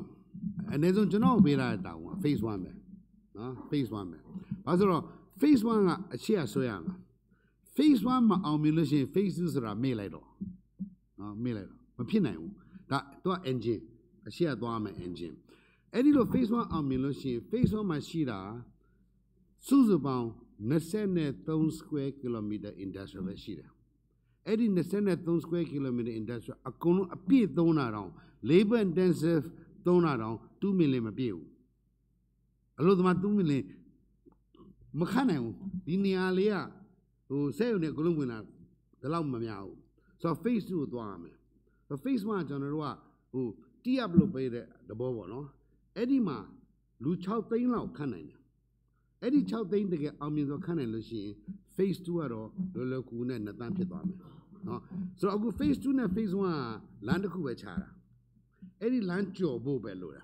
အဲ့ဒီလမ်းကိုကျော်ဖို့အခုအခွင့်မရှိဘူးဘာလို့ဆိုတော့မြေသိမ်းခွင့်တော့သမရယုံကမချသေးဘူးဆိုတော့ phase 2 ကိုကျွန်တော်တို့မစင်စားသေးပါဘူး phase 1 ပဲစင်စားတယ်အခုပြောနေတာအခုက phase 1 ပဲအန်ကဲအဲ့ဒါဆိုလေကျမတို့သတင်းထဲမှာတွေ့တဲ့ဒီကော်မှုမျိုးနယ်မှာ multi purpose terminal ကိုလုပ်ဖို့ရန်ကုန်တိုင်းဒေသကြီးအစိုးရလွှတ်တော်မှာတင်နေဆိုတဲ့ဟာမျိုးလေးတွေပေါ့အဲ့တော့ကျမကော်မှုမျိုးနယ်ဆိုအန်ကဲချေထားတာ phase 2 ရအဲ့ဒါကြီးတပြင်းနေပေါ့ဆိုလိုချင်တာဒါမျိုးဆိုဘယ်လိုဆက်ဆက်နေတယ်လဲပေါ့အန်ကဲပြောတယ်လေမှာအန်ကဲတို့လုံးဝမစင်စားသေးဘူးဘာလို့ဆိုမျိုးတစ်ခုကျမတို့ကစဉ်းစားတယ်ဆိုကြတဲ့ကိုကတယောက်ကတစ်ပေါက်လို့တယောက်ကတစ်ပေါက်လို့ဆိုတာတဲ့အားလုံးကိုခြုံငုံကြည့်တဲ့ဟာမျိုးပေါ့နော်ဆိုတော့အားလုံးခြုံငုံကြည့်ပြီးတော့အန်ကဲတို့နဲ့ဟိုဘက်နဲ့ဆက်ဆက်မယ်ဒီဘက်နဲ့ဆက်ဆက်မယ်ဘာလို့လဲဆိုတော့ तू ကဟိုတလောကကျမနည်းနည်းတော့ကြာပြီအန်ကဲတို့ဟိုတောင်းဟောမှာလို့တော့ကျမလှမ်းပြီးတော့ message နဲ့ပို့ပြီးတော့ Facebook မှာလှမ်းမိထားသေးတယ်အဲ့ဒါမျိုးလေးတွေကျမတို့တွေ့နေရတယ်နောက်တစ်ခါအန်ကဲတို့ဒီလမ်းရဲ့ကျမတို့တွန်းတေးသွားလို့ရှိရင်ဒါအန်ကဲတို့ကဘယ်ဘက်ချမ်းပေါ့နော်ညာဘက်ချမ်းမှာလည်းကျမတို့တချို့အဆောက်အုံလေးတွေစောင့်နေရလေးတွေတွေ့နေပြီဆိုတော့အဲ့ဒါလေးကြတော့ကိုအန်ကဲတို့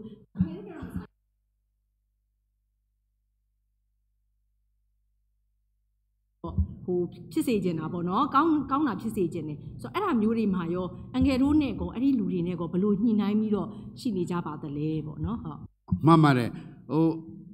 အငယ်ဘုရားပြောတာကိုလေအငယ်မျောလင့်တာတော့နည်းနည်းစဉ်းစားပြီးမှFacebook တွေပါတင်ပါနော်တင်လိုက်လို့ရှိရင်တော့ဒုက္ခပိုများတယ်မဟုတ်ကျွန်တော်ပြောချင်တာပါ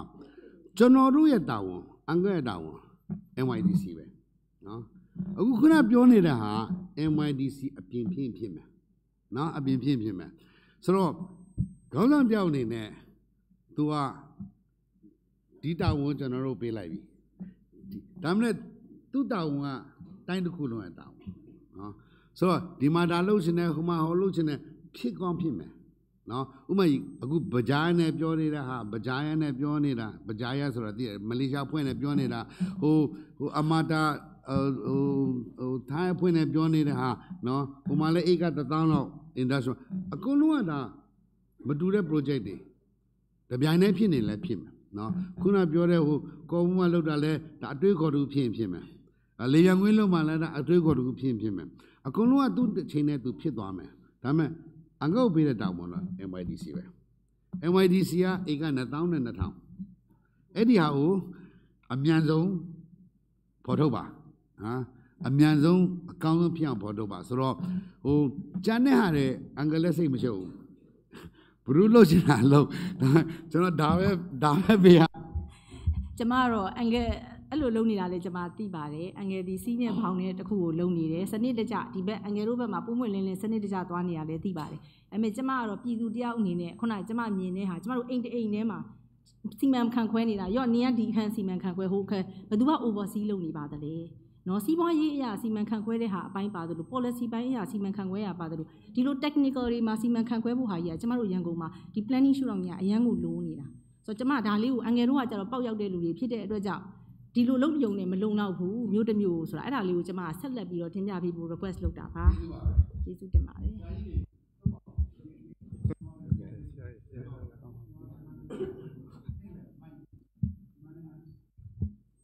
မန္တလေးအင်ဂျင်နီယာတင်အမှုဆောင်လူဖြစ်ပါတယ်ကျွန်တော်ခုနကပြောတဲ့ပထမပြောတဲ့ထဲမှာမပါသွားတဲ့အချက်လေးကိုကျွန်တော်ကမေးမလို့ပါပဲသို့တော်လည်းနည်းနည်းတော့အခုပါလာတာတွေ့ပါတယ်အဓိကတော့ဒီမြို့ရတော့ဘုံနိုင်ငံတစ်ခုရဲ့ဖွံ့ဖြိုးမှုဟာစိတ်ကန်းဖြစ်တယ်လို့ကျွန်တော်သိထားပါတယ်စိတ်ကန်းပါလေဟိုလက်ရှိမြန်မာနိုင်ငံရန်ကုန်မြို့မှာရှိတဲ့စိတ်ကန်းကတော့တော်လေးကို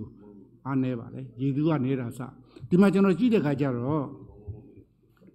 Facebook မှာဒီရန်ကုန်မြစ်ပေါ်မှာပဲသူကမေးတင်တာပေါ့လေနောက် Facebook ကျတော့ကျွန်တော်ပင်လယ်ဘက်ကိုသွားတာပေါ့အဲ့တော့ဆရာတို့ပြောတဲ့အထက်မှာစိတ်ကန်းနဲ့ပတ်သက်ပြီးတော့ဖွံ့ဖြိုးအောင်ဘယ်လိုလုပ်သွားမလဲဘယ်လိုစီစဉ်မလဲဆိုတော့မပါသွားလို့ကျွန်တော်ကဘယ်လိုများအစီအစဉ်ရှိတယ်သိကြမှာလေတကယ်တော့စိတ်ကရုပ်တမီရောနိုင်ငံတစ်ခုအမတန်အရေးကြီးတဲ့တော့ကြောင့်မလို့သူ့ဖွံ့ဖြိုးအောင်လုပ်ဖို့လိုမယ်လို့ကျွန်တော်ခိုင်းတယ်လေဒီတော့ဆရာတို့ကဒီမြို့သစ်တီဆောက်တဲ့နေရာမှာနိုင်ငံတကာမြတ်တာဖြစ်တဲ့စိတ်ကန်းကိုဘယ်လိုများစီမံဆောင်ရွက်ဖို့ရှိပါတယ်ဆိုကျွန်တော်သိပြရကောင်းပါပြီ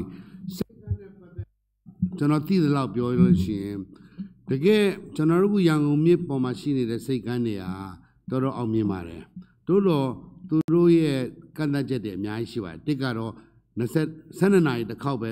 သင်္ဘောဝင်နိုင်တယ်တိုက်နဲ့ပတ်သက်လို့အဲ့ဒီဟာကို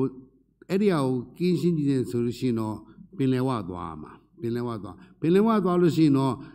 တကယ်စိတ်ကန်းလုံနိုင်တဲ့နေရာသိနေတယ်နော် elephant point မှာတခုရှိတယ်ဒါမှမဟုတ်ပင်လယ်ဘက်ကိုလှည့်လိုက်တာနဲ့အများကြီးထွက်ရမယ်နော်အနည်းဆုံး 2-3 km ထွက်ရမယ်ဆိုတော့အဲ့ဒီစိတ်ကအင်မတန်ဈေးကြီးမယ်ဆိုတော့ဒါမလုံသင့်ပါဘူးတကယ်ပြောလို့ရှိရင်တော့ဝင်လာတဲ့အပေါက်မှာလုံသင့်တယ်အဲ့ဒီဟာတော့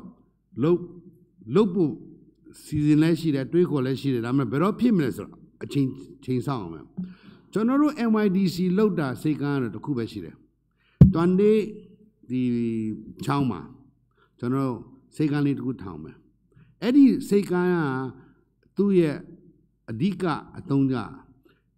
ကျွန်တော်တို့ကုန်ထွက်လာတဲ့ကုန်ပစ္စည်းတွေတီလဝါစိတ်ကန်းသွားဖို့နော်ရေလမ်းကြောင်းနဲ့သွားဖို့အဲ့ဒီကသူ့ရဲ့ main purpose ပဲနော်အနာဂတ်မှာဟိုးအထိသွားမလားနော် elephant point သွားမလားဒါအနာဂတ်ရဲ့ လောလောဆယ်ကတော့ကျွန်တော်တို့ရဲ့ intersection ကနေတီလဝါစိတ်ကန်းကိုရောက်ဖို့လေချမ်းရေချောင်းတစ်ခုပေးတာဒါပဲဒီလောက်ပဲရှိတယ်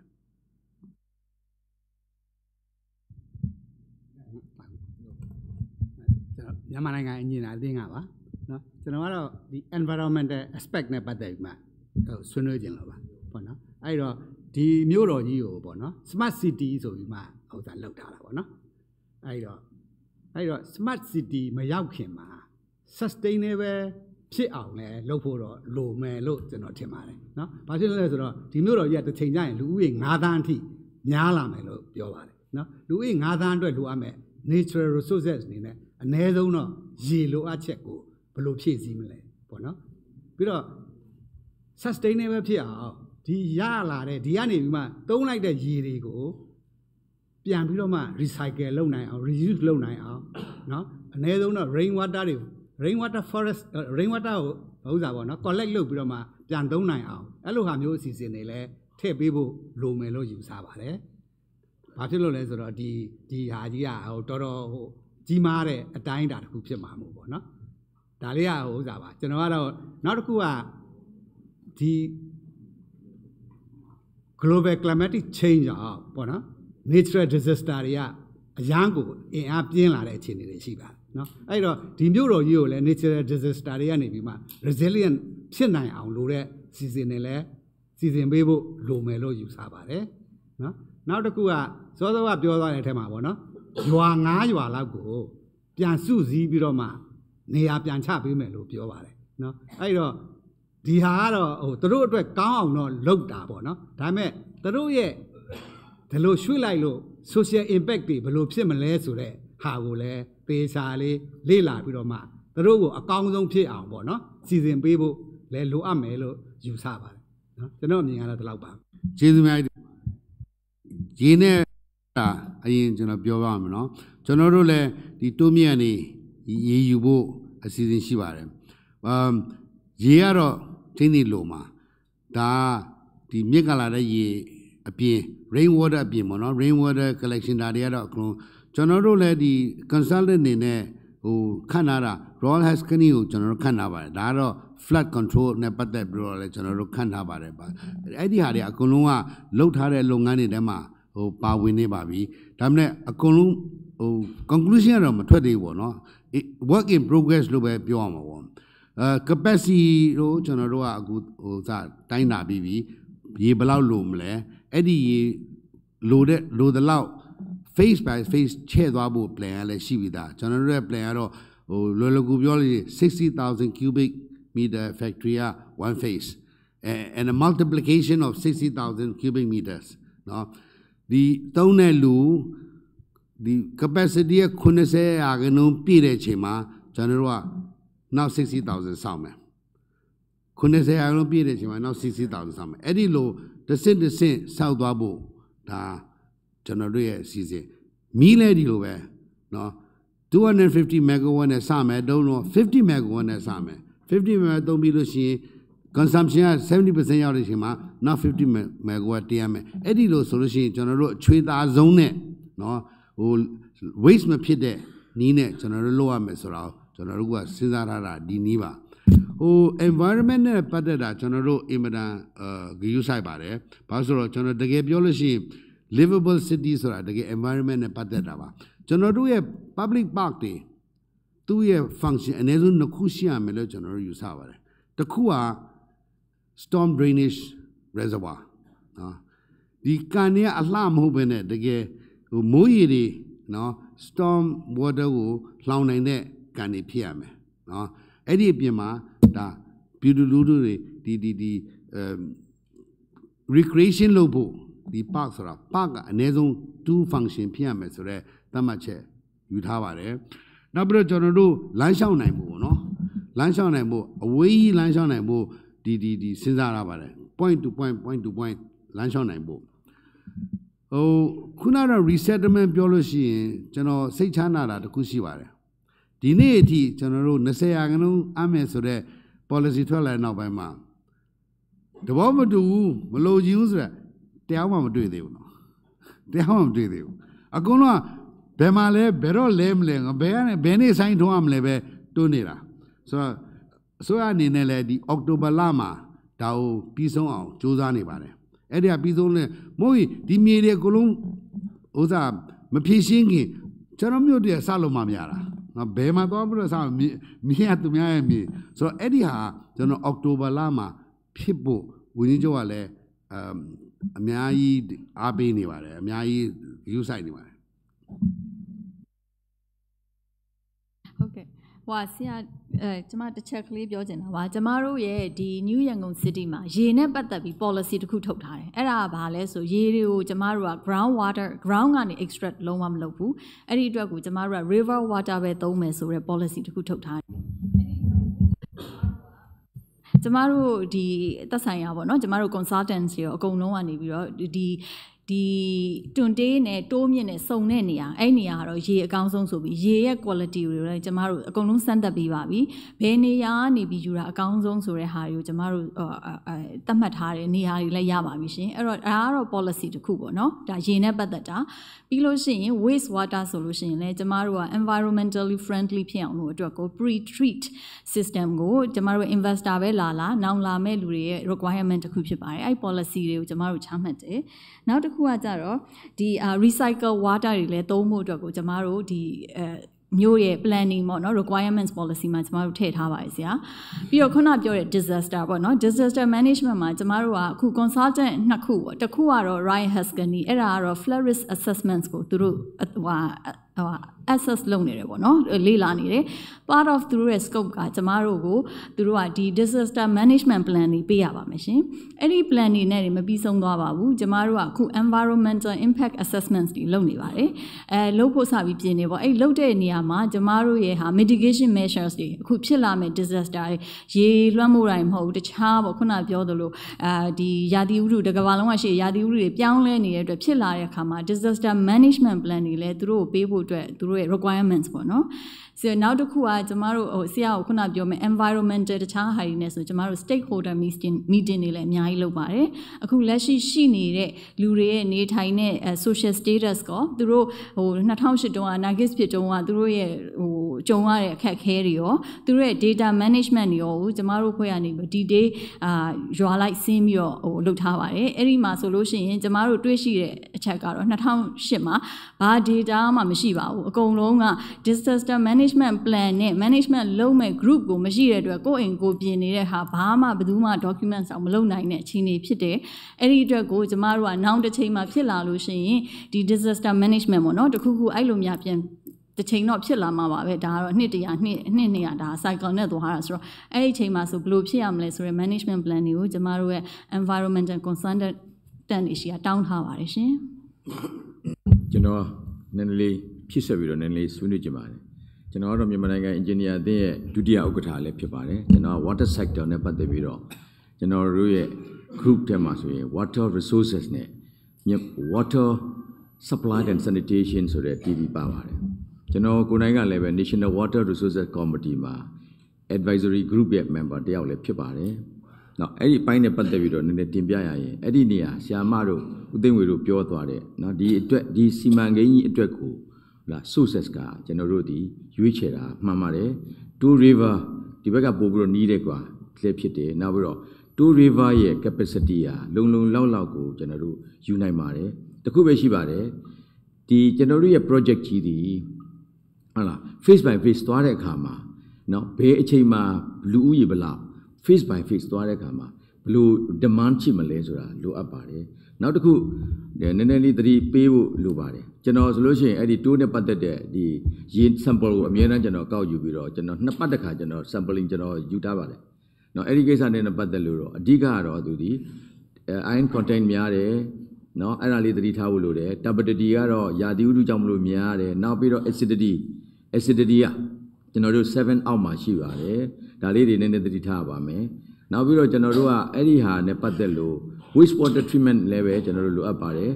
နော်ဒီ water treatment ကလည်းလိုအပ်ပါတယ်ဒါမလွဲမသွေကိုပဲကျွန်တော်တို့ဆောင်ရွက်မှာဖြစ်ပါတယ်ပြီးတော့ဒီရေကိုလည်းပဲကျွန်တော်တို့ကပြန်ပြီးတော့သုံးချနိုင်ဖို့ကိစ္စတွေခုနကနောက်ဆရာဦးခင်မောင်တင်ပြသွားတဲ့ဆွေးနွေးသွားတာတွေ very good ပါကောင်းပါတယ်နောက်တစ်ခုက flood ပေါ့ ဒီ flood နဲ့ပတ်သက်ပြီးတော့လေကျွန်တော်တို့အဓိကနည်းနည်းဒီ level ကငကိုတဲ့ကအဲ့ဒီ area ဒီဟလာဘလောက်မှမရှိဘူးကျွန်တော်တို့ကဒီ level ဒီဟလာဒီ6 meter လောက်ပဲနည်းနည်းမြင့်တဲ့နေရာလောက်ရှိတဲ့ဟာမျိုးရှိတော့အဲ့တော့နောက်တစ်ချိန်မှာဒီ flooding ကအခုဆိုလဲဟလာကမ္ဘာရဲ့ရာသီဥတုပြောင်းလဲမှုကြောင့်မလို့ဖြစ်ပေါ်လာတဲ့အားကြောင့် flood တွေကဘာပဲပြောရေ level ကမြင့်တက်လာမှာပဲလေနောက်ဘန်ကောက်တွေဘာလို့တောင်တော်တော်အခြေအနေလေးတွေဆိုးနေပြီအဲ့တော့ဒီကိစ္စကကျွန်တော်တို့ဒီနေရာအမတန် flood area ဖြစ်လာနိုင်တဲ့အနေအထားဒီရန်ကုန်ဒီ old city တဲ့ဆိုင်အဲ့ဒီဘက်ကပို့ပြီးတော့များပါတယ်ဒါကြောင့်မလို့တောင်းဆုံးပေါ့နော်ကျွန်တော်တို့ပြောချင်တာကတော့ကျွန်တော်တို့ water resources နဲ့ပတ်သက်ပြီးတော့တည်တည်ချာချာလေးကို steady လုပ်ပြီးတော့เนาะတည်တည်ချာချာကိုတားဆီးမှုတွေတည်တည်ချာချာလုပ်တင်ပါတယ်ဆိုတာလေးပါနောက်ပြီးတော့ရေလိုအပ်ချက်ကိုလည်းပဲအဲ့တော့ phase by phase ကို planning လုပ်ပါတယ်ကျွန်တော်တို့เนาะ planning လုပ်ပါတယ်ဒီတစ်ခါဟိုဒီလောက်လေးနဲ့တွက်ပြီးတော့ဒီလောက်လေးနဲ့ပိုက်ကိုဆွဲသွားပြီးတော့မှနောက်ကျွန်တော်တို့ခုနကပြောသွားတဲ့နေရာမှာရှိပါတယ်ကျွန်တော်တို့အခုသိထားတာ first week တက်ကိုဆိုလို့ရှိရင်အဲ့ဒီဘက်မှာဆိုလို့ရှိရင် JICA ရဲ့ဟိုတွက်ချက်မှုအရာဆိုရင်200ပေါ့နော် maximum first week မှာ50ဒုတိယ phase မှာ2020မှာ50 MGD လို့ခေါ်မှာပေါ့နော်သူတို့နောက်ပြီးတော့နောက်တစ်ခုက80ပေါ့2030မှာ2040မှာ90 milligram per sorry mega ဥစ္စာပေါ့ကျွန်တော်တို့ဒီเนาะဒီဥစ္စာပေါ့เนาะ MGD ပေါ့เนาะအဲ့ဒါက200လောက်နဲ့ပဲလောက်ထားတယ်တကယ်လို့များဒီတဲ့ပို့လို့ခဲ့ရင်ဆိုတာမျိုးပေါ့ future plan မှာထည့်ပြီးတော့တခါတည်းနည်းနည်းစဉ်းစားဖို့လိုပါတယ်တကယ်လို့အဲ့ဒီအတွက်ပဲယူရတယ်ဒီဘက်အနေနဲ့ယူရတယ်နောက်တစ်ဖက်ကနေပြီးတော့ဟိုဘက်ကိုဖြစ်လာကြလို့ရှိရင် second phase ဖြစ်လာလို့ရှိရင်ဘယ်လိုလုပ်မလဲအဲ့ဒါတွေပါ future plan မှာတည်တည်ချာချာစဉ်းစားပြီးတော့မှဒီ water sector ကိုလည်းတေချာပေါ့နော်မတန်လည်းအရေးကြီးပါတယ်လျှက်စစ်ကအရေးကြီးသလိုเนาะဒီရေပိုင်းဆိုင်ရာလည်းမတန်အရေးကြီးပါတယ် environmental protection အတွက်ကိုလည်းပဲလိုအပ်ပါတယ် disaster အတွက်လည်းကျွန်တော်တို့ကစဉ်းစားထားမှာဖြစ်ပါတယ်ဒါလောက်ပါပဲကျွန်တော်ကျေးဇူးပါတယ်ဟို engineer အသင်းနေတဲ့နောက်တစ်ချက်အကြံပြုချင်တာအဲ့ဒီ area မှာဟိုမှာကျွန်တော်တို့စီကဥစောထွေးစောလည်းရောက်နေပါတယ်geotechnical နဲ့ပတ်သက်တဲ့ဒီမြေရဲ့ formation ပေါ့နော်အဲ့ဒါလည်း study လုပ်ဖို့လိုအပ်ပါတယ်နောက်ပိုင်းမှာ deep excavation တွေလုပ်မယ် high rise တွေဆောက်မယ်ဆိုရင်မြေအမျိုးအစားတွေကလုတ်တင်မလုတ်တင်အဲ့ဒါလေးတွေအတွက်consider လုပ်ဖို့ပါဥစောတွေတော့နည်းနည်းပြောစရာရှိရင်ပြောပါရှေ့လာပါပြောပါဆရာကြီးဟိုလေးကျေးဇူးတင်ပါတယ်ခင်ဗျာကျွန်တော်စောထွေးတော်ပါမြန်မာနိုင်ငံ Earthquake Committee ရဲ့ member ပါခင်ဗျာကျွန်တော်တို့ပေါ့လေဒီအခုဆရာဦးသိန်းဝင်းတို့ရွေးတဲ့နေရာကတကယ်တမ်းကျတော့ကျွန်တော်မြေကအရန်ပြောတဲ့ alluvial ဒီ plain နေရာပါဆိုတော့ risk နှစ်ခုအဓိကရှိပါလိမ့်မယ်ကျွန်တော်တို့ flood ရဲ့နောက်ပြီးတော့ကျွန်တော်တို့ earthquake မှာဆိုလို့ရှိရင်လည်းဒီတိတ်ပြီးတော့ထူတဲ့ကျွန်တော်တို့ဒီ soft clay layer ဖြစ်တဲ့အတွက်ကြောင့် earthquake မှာလည်းသူ့ရဲ့ပေါ့လေဘယ်လိုကောင်းလဲဒီ multi ပေါ့လေ application area factor အရန်များမဲ့ဟာမျိုးလည်းဖြစ်ပါလိမ့်မယ်ဆိုတော့ဒီနေရာမျိုးမှာကျွန်တော်တို့စောက်လို့မရဘူးလားဆိုတော့လည်းမဟုတ်ပါဘူးကျွန်တော်တို့စောက်လို့ရပါတယ်ဒါပေမဲ့ဘာဖြစ်မလဲဆိုတော့ကျွန်တော်စောစောလိုမျိုးသဘာဝဘေးရန်တွေကိုကာကွယ်ဖို့အတွက်ကိုကျွန်တော်ပို့ပြီးတော့ invest ပို့ပြီးတော့လုပ်ရပါလိမ့်ဆိုတော့ကျွန်တော်တို့အခုလိုပေါ့လေကျွန်တော်တိုင်းပြည်နည်းနည်းတိတ်ပြီးတော့အရန်ချမ်းသာတဲ့တိုင်းပြည်ဆိုရင်တော့ဒါက AC လောက်သွားလို့ရမယ်ဟာပေါ့နော်ဆိုတော့ကျွန်တော်တို့ကရှိတဲ့စောစောဆီယမဒေါ်လာစုမြတ်ပြောတယ်လို့ပေါ့ကျွန်တော်ရှိတဲ့ပေါ့လေ resources တွေကိုကျွန်တော်စုပြီးတော့ကျွန်တော်တို့ပေါ့လေ invest လုပ်မဲ့နေရာမှာကျွန်တော်တို့ဒီလို risk များတဲ့နေရာမျိုးကတော့ကျွန်တော်တို့ပေါ့လေနည်းနည်းလေးကြိုပြီးတော့ပေါ့လေစဉ်းစားစေခြင်းတဲ့ဟာမျိုးရှိပါတယ်ဆိုတော့ flood ဆိုလို့ရှိရင်လည်းကျွန်တော်တို့ပြန်ပြောမယ်ဆိုလို့ရှိရင်အခုလိုမျိုး global warming တွေမှာဘာဖြစ်လာလဲဆိုတော့ကျွန်တော်တို့ storm track တွေကကျွန်တော်တို့ပြောင်းလာတဲ့အတွက်ကြောင့်ကျွန်တော်တို့နာဂစ်ဆိုလို့ရှိရင်လည်းဒါကဒီပေါ့လေ global warming နဲ့ဆက်နေတယ်လို့ကျွန်တော်တို့ပြောလို့ရပါတယ်အခု storm တွေရဲ့ pattern တွေကအဲ့ဒါမျိုးဖြစ်လာတဲ့အချိန်မှာကျွန်တော်တို့အဲ့ဒါမျိုးထပ်လာတယ်ဆိုလို့ရှိရင်အဲ့ဒီနေရာမှာစောစောကဆရာတို့ပြောသလိုမျိုး industrial park လိုမျိုးတွေ industry တွေရှိနေပြီဆိုလို့ရှိရင်အဲ့ဒီနေရာမှာဒါကျွန်တော်တို့ nuggets လိုမျိုးထပ်လာလို့ရှိရင်ကျွန်တော်တို့အကြီးအကျယ်ကျွန်တော်တို့ပေါ့လေဆုံးရှုံးနိုင်တဲ့ဟာမျိုးတွေပေါ့လေဖြစ်လာနိုင်မှာဆိုတော့အဲ့ဒါမျိုးလေးတွေလည်းကျွန်တော်တို့ထည့်ပြီးတော့ပေါ့လေစဉ်းစားပေးထားမယ်လို့ထင်ပါတယ်ဆိုတော့အဲ့ဒီစဉ်းစားတဲ့ဟာကလည်းကျွန်တော်တို့အခုလိုပေါ့ဒီ economic အရာလည်းကျွန်တော်ပြန်ပြီးတော့ ဒါကဟိုပါပေါ့လေအဲ့ဒီ cost တွေကိုဟိုပါပေါ့လေ economic အရာကျွန်တော်တို့ပြန်ပြီးတော့လုပ်ပြီးတော့လေဒါကိုဖြစ်နိုင်တယ်မဖြစ်နိုင်ဘူးဟိုပါပေါ့လေ feasibility တွေပြန်ပြီးတော့လုပ်စေချင်ပါတယ်နောက်တစ်ချက်ကကျွန်တော်ဟိုပါလေတင်ပြချင်တာကတော့အခုလို့ပေါ့ကျွန်တော်တို့ဒီ cost များနည်းနည်းပိုများမှာပေါ့နော်များတဲ့ဟာမျိုးဖြစ်လာတယ်ဆိုလို့ရှိရင်တာမန်ဟိုပါပေါ့လေ industry အတွက်ကရော affordable ကျွန်တော်တို့ဖြစ်နိုင်ပါဦးမလားအဲ့ဒါမျိုးကိုလည်းဟိုပါပေါ့လေစဉ်းစားစေချင်ပါတယ်ဆိုတော့ဒီမှာဆိုရင်စောစောလိုမျိုးရေလိုမျိုးဆိုလို့ရှိရင်လည်းဟိုပါပေါ့လေအများကြီးကျွန်တော်တို့ပို့ပြီးတော့ထည့်ရမှာရှိတယ်ဒီဘက်ကရန်ကုန်ဘက်ကအချမ်းတဲ့စားလို့ရှိရင်ဟိုဘက်ကအချမ်းရေကနည်းနည်းပို့ပြီးတော့တနည်းတစ်ပုံကျွန်တော်တို့ဖန်တီးရမှာမျိုးရှိလာမှာဆိုတော့အဲ့ဒါကလည်းသူ့ရဲ့ investment အနေနဲ့ကျွန်တော်တို့တက်လာမှာရှိတာပေါ့နော်ဆိုတော့အဲ့ဒါအရာကလည်းကျွန်တော်တို့ဒီဟိုပါပေါ့ထည့်သွင်းပြီးတော့ကျွန်တော်တို့အဲ့ဒီဟိုပါပေါ့လေ inclusive ဖြစ်အောင်စဉ်းစားစေချင်ပါတယ်နောက်တစ်ချက်ကကျွန်တော်တို့ဒီ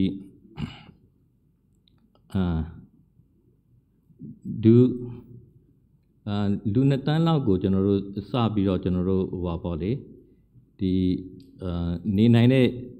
နေရာမျိုးဖြစ်အောင်လုပ်မယ်ဆိုလို့ရှိရင်ကျွန်တော်တို့ဟိုပါပေါ့လေ industry နဲ့ပဲအရင်စတာမျိုးကိုတွားတဲ့ဟာမျိုးဆရာတို့လုပ်ထားတာကိုတွေ့ရပါတယ်ဆိုတော့အဲ့ဒါကလည်းကျွန်တော်တို့ကဟိုဟာ industry ပဲစတယ်ဆိုလို့ရှိရင်ဘေးကလူနေတဲ့ဟာမပါလို့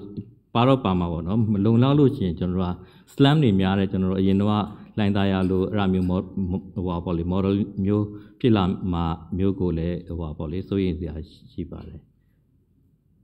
ဟုတ်ကျေးဇူးပါကျွန်တော်ဥစားပြောတဲ့ချက်တွေကိုကျွန်တော်အကုန်လုံးကျေးဇူးတင်ပါတယ်ကျွန်တော်အနေနဲ့ဟိုကျွန်တော်ဖြည့်ဆွဲပြီးပြောချင်တာတော့တစ်ကကျွန်တော်တို့ငွေမလောက်ဘူးပတ်စံမချမ်းသာဘူးဆိုတာဒါသိပြီးသားပါနော်သို့တော့ကျွန်တော်အနေနဲ့တော့ငွေမလောက်လို့ပတ်စံမရှိလို့ဟိုပေါ်ပေါ်ဆာနဲ့နော်လှုပ်ဖို့ကျွန်တော်မသိတော့လို့ထင်ပါတယ်ဘာလို့ဆိုတော့လှုပ်လို့ရှိရင်တော့အကောင်းဆုံးလှုပ်လိုက်မို့လို့ရှိရင်ဟိုစေးတုတ်တယ်လို့ပေါ့ဗျာငွေမလောက်လို့စေးကောင်းမတုတ်တော့တနေ့တစ်ခါစေးတုတ်နေရတယ်ဟာနည်းနည်းလေးပို့တုံးလိုက်ရှင်9နှစ်တစ်ခါပဲတချို့ဆိုရင်10နှစ်တစ်ခါမှတုတ်လို့တယ်အဲ့ဒီဟာကတော့ဒါ economic benefit ကိုတွေးခွာမှာဒါမှမဟုတ်ကျွန်တော်တို့သိဖို့ကောင်းတာကျွန်တော်တို့ပြည်သူလူစဉ်းစားနေတာမှန်ပါတယ်ဟာအချွေးတွေဘယ်လောက်တင်မလဲဘယ်ကနေပတ်စံရမလဲတို့လူတွေရဲ့ပတ်စံဘယ်လိုတော့ဖြုံးမလဲဆိုတာအဲ့ဒီအောင်ကျွန်တော်အမြဲဖြည့်ရှင်းခြင်းပါတယ်တခြား project တွေကျွန်တော်ပြောခွင့်မရှိဘူးကျွန်တော်တို့ MYDC ရဲ့ project ကတော့သိချတယ်နော်မချီးနိုင်ဘူးဒီလောက်ကျွန်တော်စူးစမ်းမယ်အချွေးမရှိဘူးနော်အချွေးမရှိဘူးဆိုတော့အချွေးမရှိဘူးသူများရင်းနှီးမျိုးအလကားရင်းနှီးတော့ရင်းနှီးလာမျိုးမှာမဟုတ်တာသူကလည်းလိုချင်တာရှိမှာပဲသူကဘာလိုချင်လဲကျွန်တော်ကဘာပေးနိုင်မလဲဆိုတော့ကျွန်တော်တို့စီမှာဘာရှိလဲပြန်ကြည့်ကျွန်တော်အမြဲပြောတယ် MIDC ဒီအရမွေးတဲ့ company 5 billion အလို့လောက်မှာ7 million ပဲရှိတယ်4.993 billion ကိုယ့်အရှာမှာနော်ဆိုတော့ cash wise very poor တို့တော့ asset wise maybe ကျွန်တော်နိုင်ငံလုံးမှာချမ်းသာဆုံး company ကျွန်တော်မြေအများကြီးရှိတယ်နော်အဲ့ဒီမြေကိုဘယ်လိုသုံးရမလဲနော်ဆိုတော့ကျွန်တော်တို့အခုကျွန်တော် share လုပ်လို့ရပါတယ်ဘာလို့ဆိုတော့ဒါကျွန်တော်လုပ်တာအကုန်လုံးက full disclosure ပဲအကုန်လုံးက transparent ဖြစ်ရမယ်ကျွန်တော်တို့နဲ့ CCCC နဲ့ဒီ commercial deal ပေါ့နော်ဘယ်လိုလုပ်မလဲဆိုတာဒါမပြီးသေးဘူးဒါမှမဟုတ်အခုအထိပေါ့နော်ကျွန်တော်မြေထုတ်မယ်ကျွန်တော်ထုတ်တဲ့မြေကဘာမြေလဲဆိုတော့ industrial zone လုပ်တဲ့မြေထုတ်မယ်နော်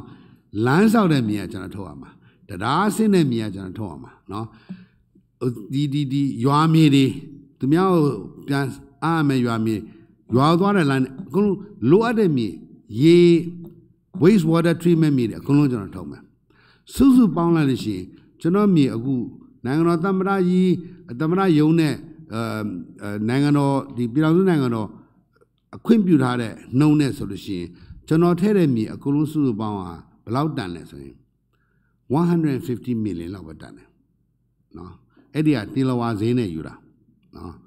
150 million လောက်ပဲတန်တယ်သူတို့ထည့်တာ1.6 billion လောက်ထည့်ရမယ် နော်အဲ့ဒီဟာကိုသူတို့ကအကုန်လုံးထည့်ရမယ်ဆိုတော့ JV က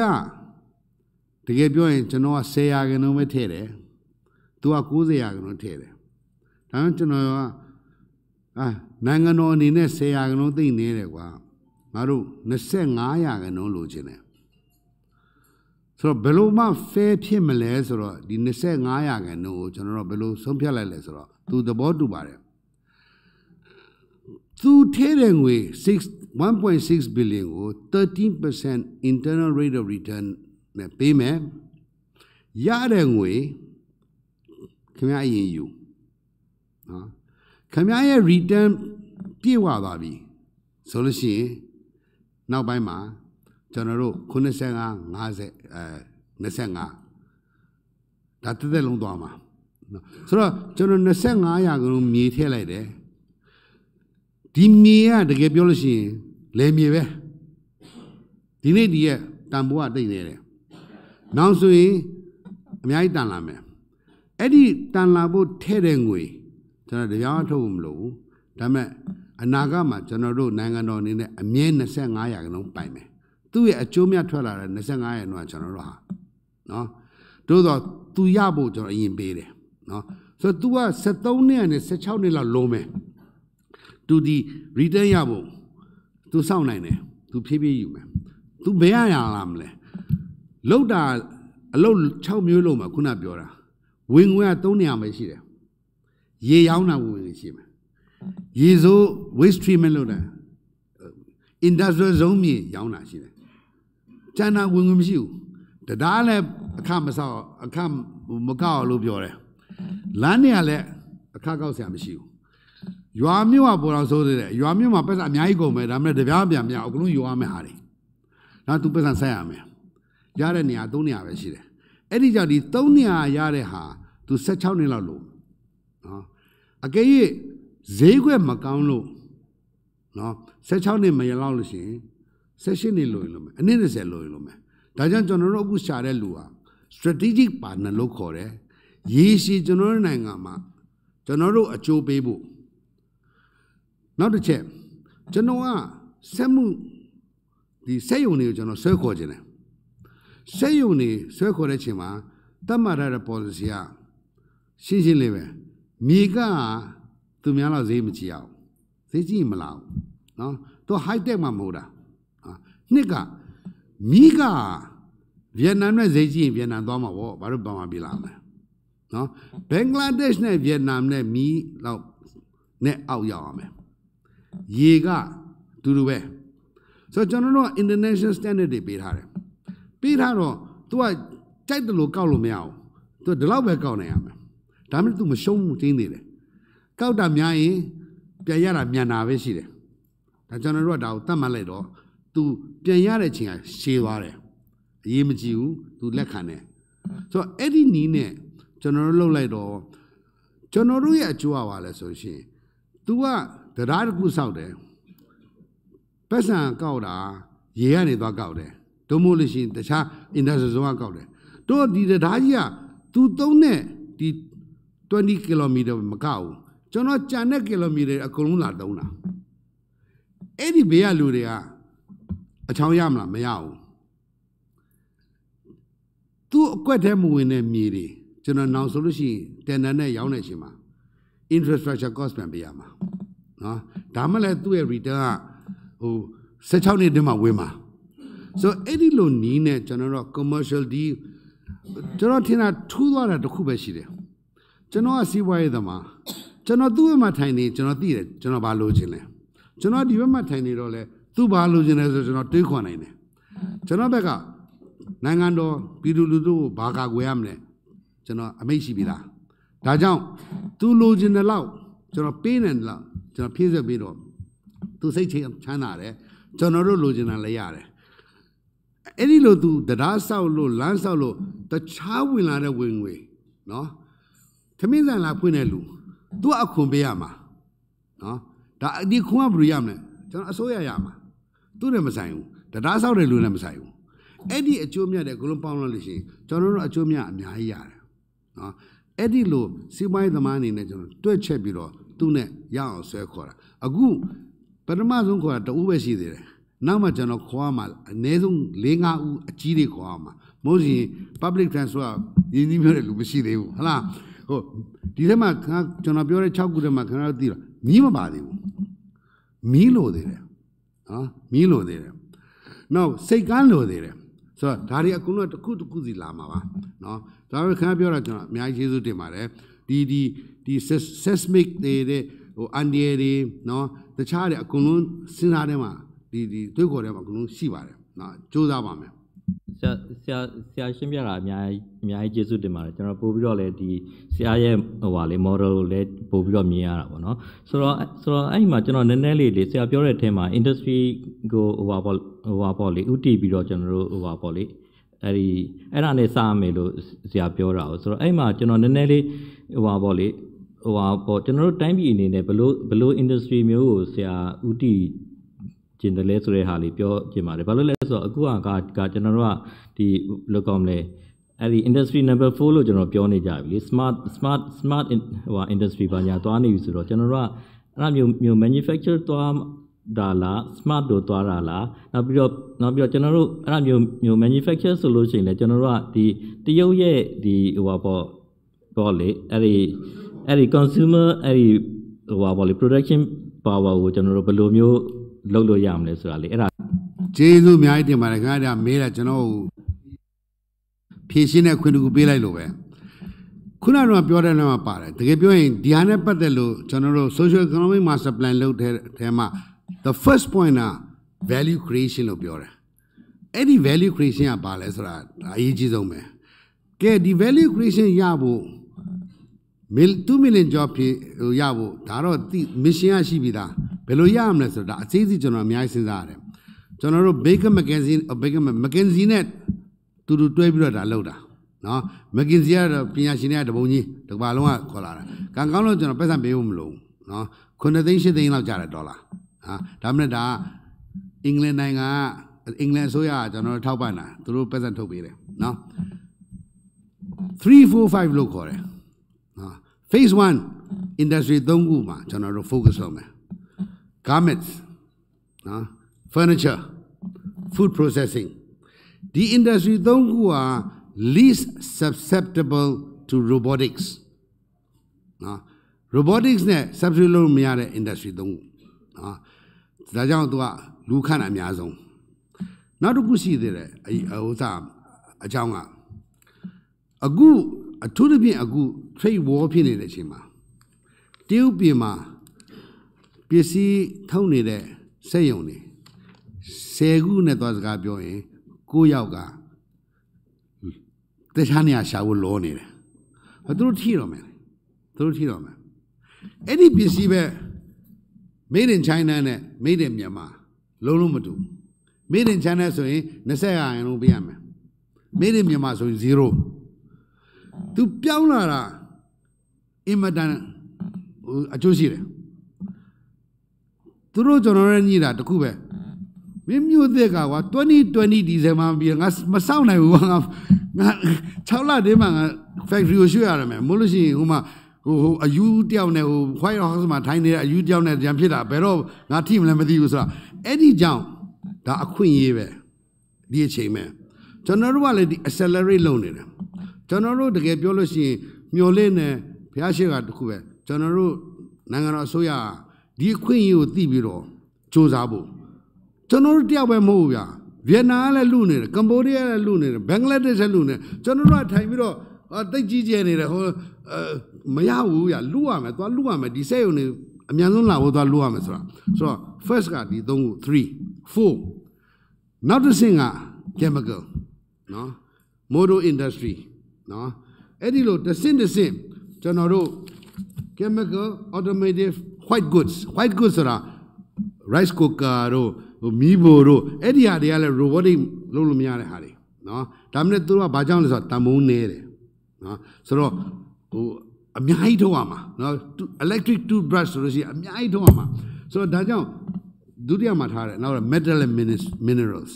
အဲ့ဒီနှစ်ခုပြီးတဲ့အချိန်မှာ5ရောက်သွားတာ5ဆိုတာ5 industry ဒီ5 industry က much higher ဒါနဲ့ လောလောဆယ်မဝင်နိုင်သေးဘူးသူခန့်တဲ့လို့တော့မများဘူး value ကများတယ် education နော် wholesale and retail construction and real estate နော် logistic financial services ဒါတွေကလာမှာဆိုတော့3 4 5 3စဉ်ကျွန်တော်တို့ရဲ့ focus ပေါ့ဆိုတော့ဥပမာကျွန်တော်တို့အခုဆွဲခေါ်နေတဲ့ company တစ်ခုကသူက manufacturer တော့မဟုတ်ဘူးသူကပစ္စည်းရောင်းတာကမ္ဘာမှာရှိတဲ့ပရိဘောဂရောင်းတဲ့ company အကြီးဆုံးနော်သူရောင်းတဲ့ပစ္စည်းသူလောက်တာမဟုတ်နော်သူရောင်းတာ volume အကြီးဆုံးကြောင့်သူအနောက်မှာစက်ရုံ60လောက်သူရောင်းတဲ့ဟာတွေကိုထုတ်ပေးနေတာသူပြောတယ်ငါလာခြင်းနဲ့ငါလာလို့ရှိရင်ဒီစက်ရုံ60လုံးလိုက်လာမယ်ဘာလို့ငါရောင်းတဲ့လူသူတို့ကလုတ်တဲ့လူဟာမင်းဗမာပြည်ပြောင်းဆိုလို့ရှိရင်အကုန်လုံးပြောင်းအောင်မတတ်နိုင်ငါရောင်းလို့မထွက်ဘူးလေဒီ tax လာနေပြီအကုန်လုံးလာခြင်းနဲ့နော်ကျွန်တော်တို့ကဒီဟာမျိုးစုတာဆိုတော့တစင်တာပြောလို့ရှိရင်ကျွန်တော်တို့နဲ့ CC နဲ့တဘောတူထားတယ်သူကဒီလောက်မြင်းမြုပ်လို့မြေကို50နဲ့ရောင်းအောင်မယ်the square meter တေလာဝါ80နဲ့ရောင်းတယ်ကျွန်တော်တို့က50နဲ့ရောင်းမယ်ဖိတ်ခေါ်ခြင်းလို့ဒါမှနဲ့ဒီကောင်လာလို့ရှိရင်လူ3000ခန့်မယ်လို့ကျွန်တော်ကတိပေးတယ်ကျွန်တော်ခင်ဗျာလူ3000ခန့်လို့ရှိရင်ကျွန်တော်20နဲ့ပေးမယ်50မဟုတ်20နဲ့ပေးမလားကမ္ဘောဒီးယားမှာသွားနေ20နဲ့ပေးမယ်ကျွန်တော်တို့ကနေ CCC ကို30ရောမယ်ဘာ50တဘောတူထားတာလေ तू ကပတ်စံထဲထားတယ် तू 50ရမှလဲ तू အဆင်ပြေမှာရတယ်ကျွန်တော်30ရောမယ်ခင်ဗျားလားအဲ့ဒီလိုတနည်းနဲ့အသေးဆုံးကနေအလတ်စားအကြီးစားတွေကိုကျွန်တော်တို့ဖိတ်ခေါ်နေတာအများကြီးအထောက်ရတာနော်ဒါမဲ့ကျွန်တော်တို့အောင်မြင်မယ်လို့ဒီယုံကြည်မှုရှိတယ်ဘာလို့ဆိုတော့အချင်းကမှန်းနေတယ်အကုန်လုံးလာခြင်းတဲ့အချိန်ပဲတခုပဲကျွန်တော်ဆိုရင်နောက်ကြမှာဆိုရင်နောက်ကြဆိုလို့ရှိရင်တော့သွားလိုက်တာနဲ့ကမ္ဘောဒီးယားသွားလိုက်တာနဲ့စနစ်တည်းမှာသူပြောင်းဖို့မစင်သားတော့ဘူးနော်ဆိုတော့သူမသွားခင်ကျွန်တော်တို့ဆွဲခေါ်အောင်မှာအဲ့မှာလေဆိုတော့အဲ့ဒီ production ကိုဆရာပြောတဲ့ဟာဟိုလေအရန်ကောင်းပါတယ်အဲ့ဒါအတွက်လည်းကျေးဇူးများတင်ပါတယ်ကျွန်တော်တို့အဲ့မှာကျွန်တော်အခုသိထားသလောက်ကတော့အဲ့ဒီ production မှာကျွန်တော်တို့တိုင်းပြည်ကအဲ့ဒါမျိုး competitive မဖြစ်တာကအဓိကကကျွန်တော်တို့ရဲ့ဟိုပါပေါ့လေ logistic အဲ့ဒီ facility ကအရန်အားနေတဲ့ဟာကလည်းအဓိကလိုမျိုးဖြစ်နေပါတယ်ဆိုတော့ဆရာတို့ကဒီဟာကိုတောင်းရဆိုလို့ရှိရင်ဆရာတို့ဒီမျိုးတစ်ခုတည်းမဟုတ်ဘဲနဲ့ဒီ logistic ရဲ့အဲ့ chain ကြီးတစ်ခုလုံးပေါ့ဆိုတော့အဲ့ဒါမျိုး port တွေဘာတွေရဲ့ facility တို့ဘာလို့အဲ့ဒါတွေကအစအချိန်တွေဘာတွေကအစအကုန်လုံးကဆရာတို့အဲ့ဒါမျိုး synchronize လုပ်မှဆရာတို့ရဲ့ဒီဟိုပါပေါ့လေဒီလုံးနိုင်မှဒီ project ကလည်းပို့ပြီးတော့ဟိုပါပေါ့လေဟုတ်ပါတယ်အမှန်ပဲဆိုတော့ကျွန်တော်တို့ဟိုစားကျွန်တော်ဒီ NYDC မလုပ်ခင်ပေါ့နော်ဟိုစားလောက်ခါစားပေါ့ကျွန်တော်တော်များစိတ်ုံနဲ့လည်းစကားပြောပါတယ်ဗမာပြည်ကိုလာပြီးတော့စိတ်ုံထောင်နေတဲ့လူတွေကတကယ်ပြောလို့ရှိရင်တစ်နှစ်မတိုင်မီစလာနေပြီဟာတစ်နှစ်မတိုင်မီစလာနေ even ကျွန်တော်တို့ sanction မိတုန်းကစိတ်ုံဆိုလို့ရှိရင်3000လောက်ကဗမာပြည်ကနေဘင်္ဂလားဒေ့ရှ်ကမ္ဘောဒီးယားပြောင်းသွားတယ်ဒါ sanction မိတုန်းကနော်တော်များပြန်လာခြင်းပြီသို့တော့လာပြီးတော့ဆွေးနွေးတဲ့အချိန်မှာကျွန်တော်သိသလောက်ပေါ့နော်စိတ်ုံ100လာလို့ရှိရင်ကံကောင်းလို့ရှိရင်9ဦးပဲနေတယ်95ဦးကပြန်သွားတာမလာတော့ဘူးအဖြေမရဘူးမီးမေးလည်းအဖြေမရဘူးရေမေးလည်းအဖြေမရဘူးဟာလားလုံးမယ်ပဲပြောတယ်အဖြေမရဘူးအဖြေမရတော့စိတ်ကမလုံတော့မလာတော့ဘူးဒါပဲရှင်းလေးပဲဆိုတော့ကျွန်တော်တို့ပေးနေတာအာမခံနေမလားနော်ဆိုတော့ကျွန်တော်ဥမာကျွန်တော်တို့လှည့်စစ်ဝင်ကြီးဌာနနဲ့စကားပြောတယ်ကျွန်တော်အားကိုးခြင်းပါတယ်ဒါပေမဲ့ခင်ဗျားကျွန်တော်24နာရီပေးရမယ်နော်23နာရီခွဲတော့မရအောင်နော်24နာရီပေးရမယ်ပေးနိုင်မလား10 second လောက်အဖြေမလာတော့ကျွန်တော်သိပြီပေးနိုင်မလားမပေးနိုင်ရင်ကျွန်တော်စိတ်ုံနဲ့အကုန်လုံးမီးစက်ထောင်အောင်မီးစက်ထောင်လို့ရှိရင်1 unit ကို300ကျော်မယ်350ဖြစ်မယ်နော် Eddie the solution, Vietnam position. No. General close second low, going can the Bogam. Hey, General Canada chairman, Tina Java. Masoine, Milo Nine, close second low. So General close second low, Torosizania. Close second low, and there's no General Amakane. No. Pero Miamle, Palawiamle, Mia Name, damn a soya bean in a no Gamisane. China no water, and there's 15 cents payment. Any 15 cents are sent Vietnamese sent a Chelsea, boom, same as you. Say on the Martin. A good line down, say on the Martin, a Chowyanira. Couldn't say Naro, dear Nazar, Alaga Chowyanira. Diludi, Baro subsidized on your arm level. The gay chow a lagaya dinner, chowny lagaya dinner. Say another lagaya dinner. Say you are by to Kunisang Ajan a bin on an arm level. Bo Bailey Bush only. Journalism, you. They are Naze. Tomo, they are she say. Piama, a good chat at how I paid out 12 cents, 14 cents. That international rate. Dollar net 1 unit. Eddie Abruma Macangwell. No. Japan, Eddie Alpina Lucien, Mito de Luaro, Pioni, Vasoro, a good in it, PBA, a soya grigo midwayana, Shipyavaya. John Bora can Shipyana Mione, Labro can consumer the Rayon, Sangabe Young, General Amakane. So Daria General Loni. So then it was Maduya, Madura Nale Lua Nere. Would tell the Luamiare, that Imjiao, Tanadoro, Josa Lonera. So, among the general, the coup down Login. Are Chimono, the Napat, Tomadema,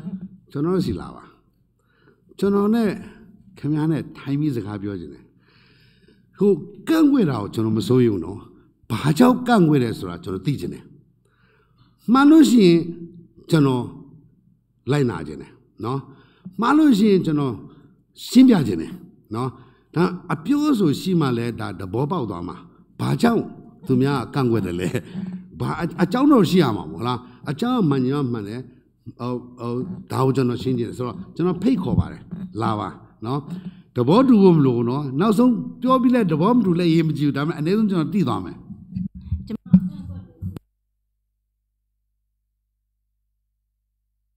process ကိုလေမှန်စီချင်တာစနစ်တစ်ခုကိုကျမတို့ကြားစီချင်တာဘာလို့လဲဆိုတော့ကျမတို့ကဒီအချိန်မှာမှဒီစနစ်ကိုမပြောင်းနိုင်ခဲ့ရင်ကျမတို့ရှေ့ရှောက်ပြီးတော့ဒါပို့ပြီးစိုးမဲ့ဟာတွေဖြစ်မှာပေါ့နော်အဲ့တော့တကယ်ကတော့ကန့်ကွက်တယ်ဆိုတဲ့အနေနဲ့ဒီတစ်ခုကိုလုပ်ခဲ့ပြီဆိုရင်ရောဒီ process ဖြတ်ခဲ့ရလား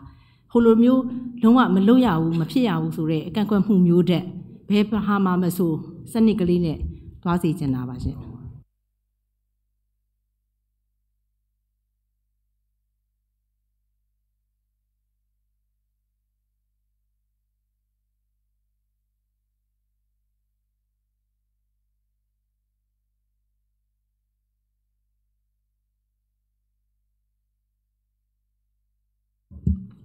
ဆရာမင်္ဂလာပါခင်ဗျ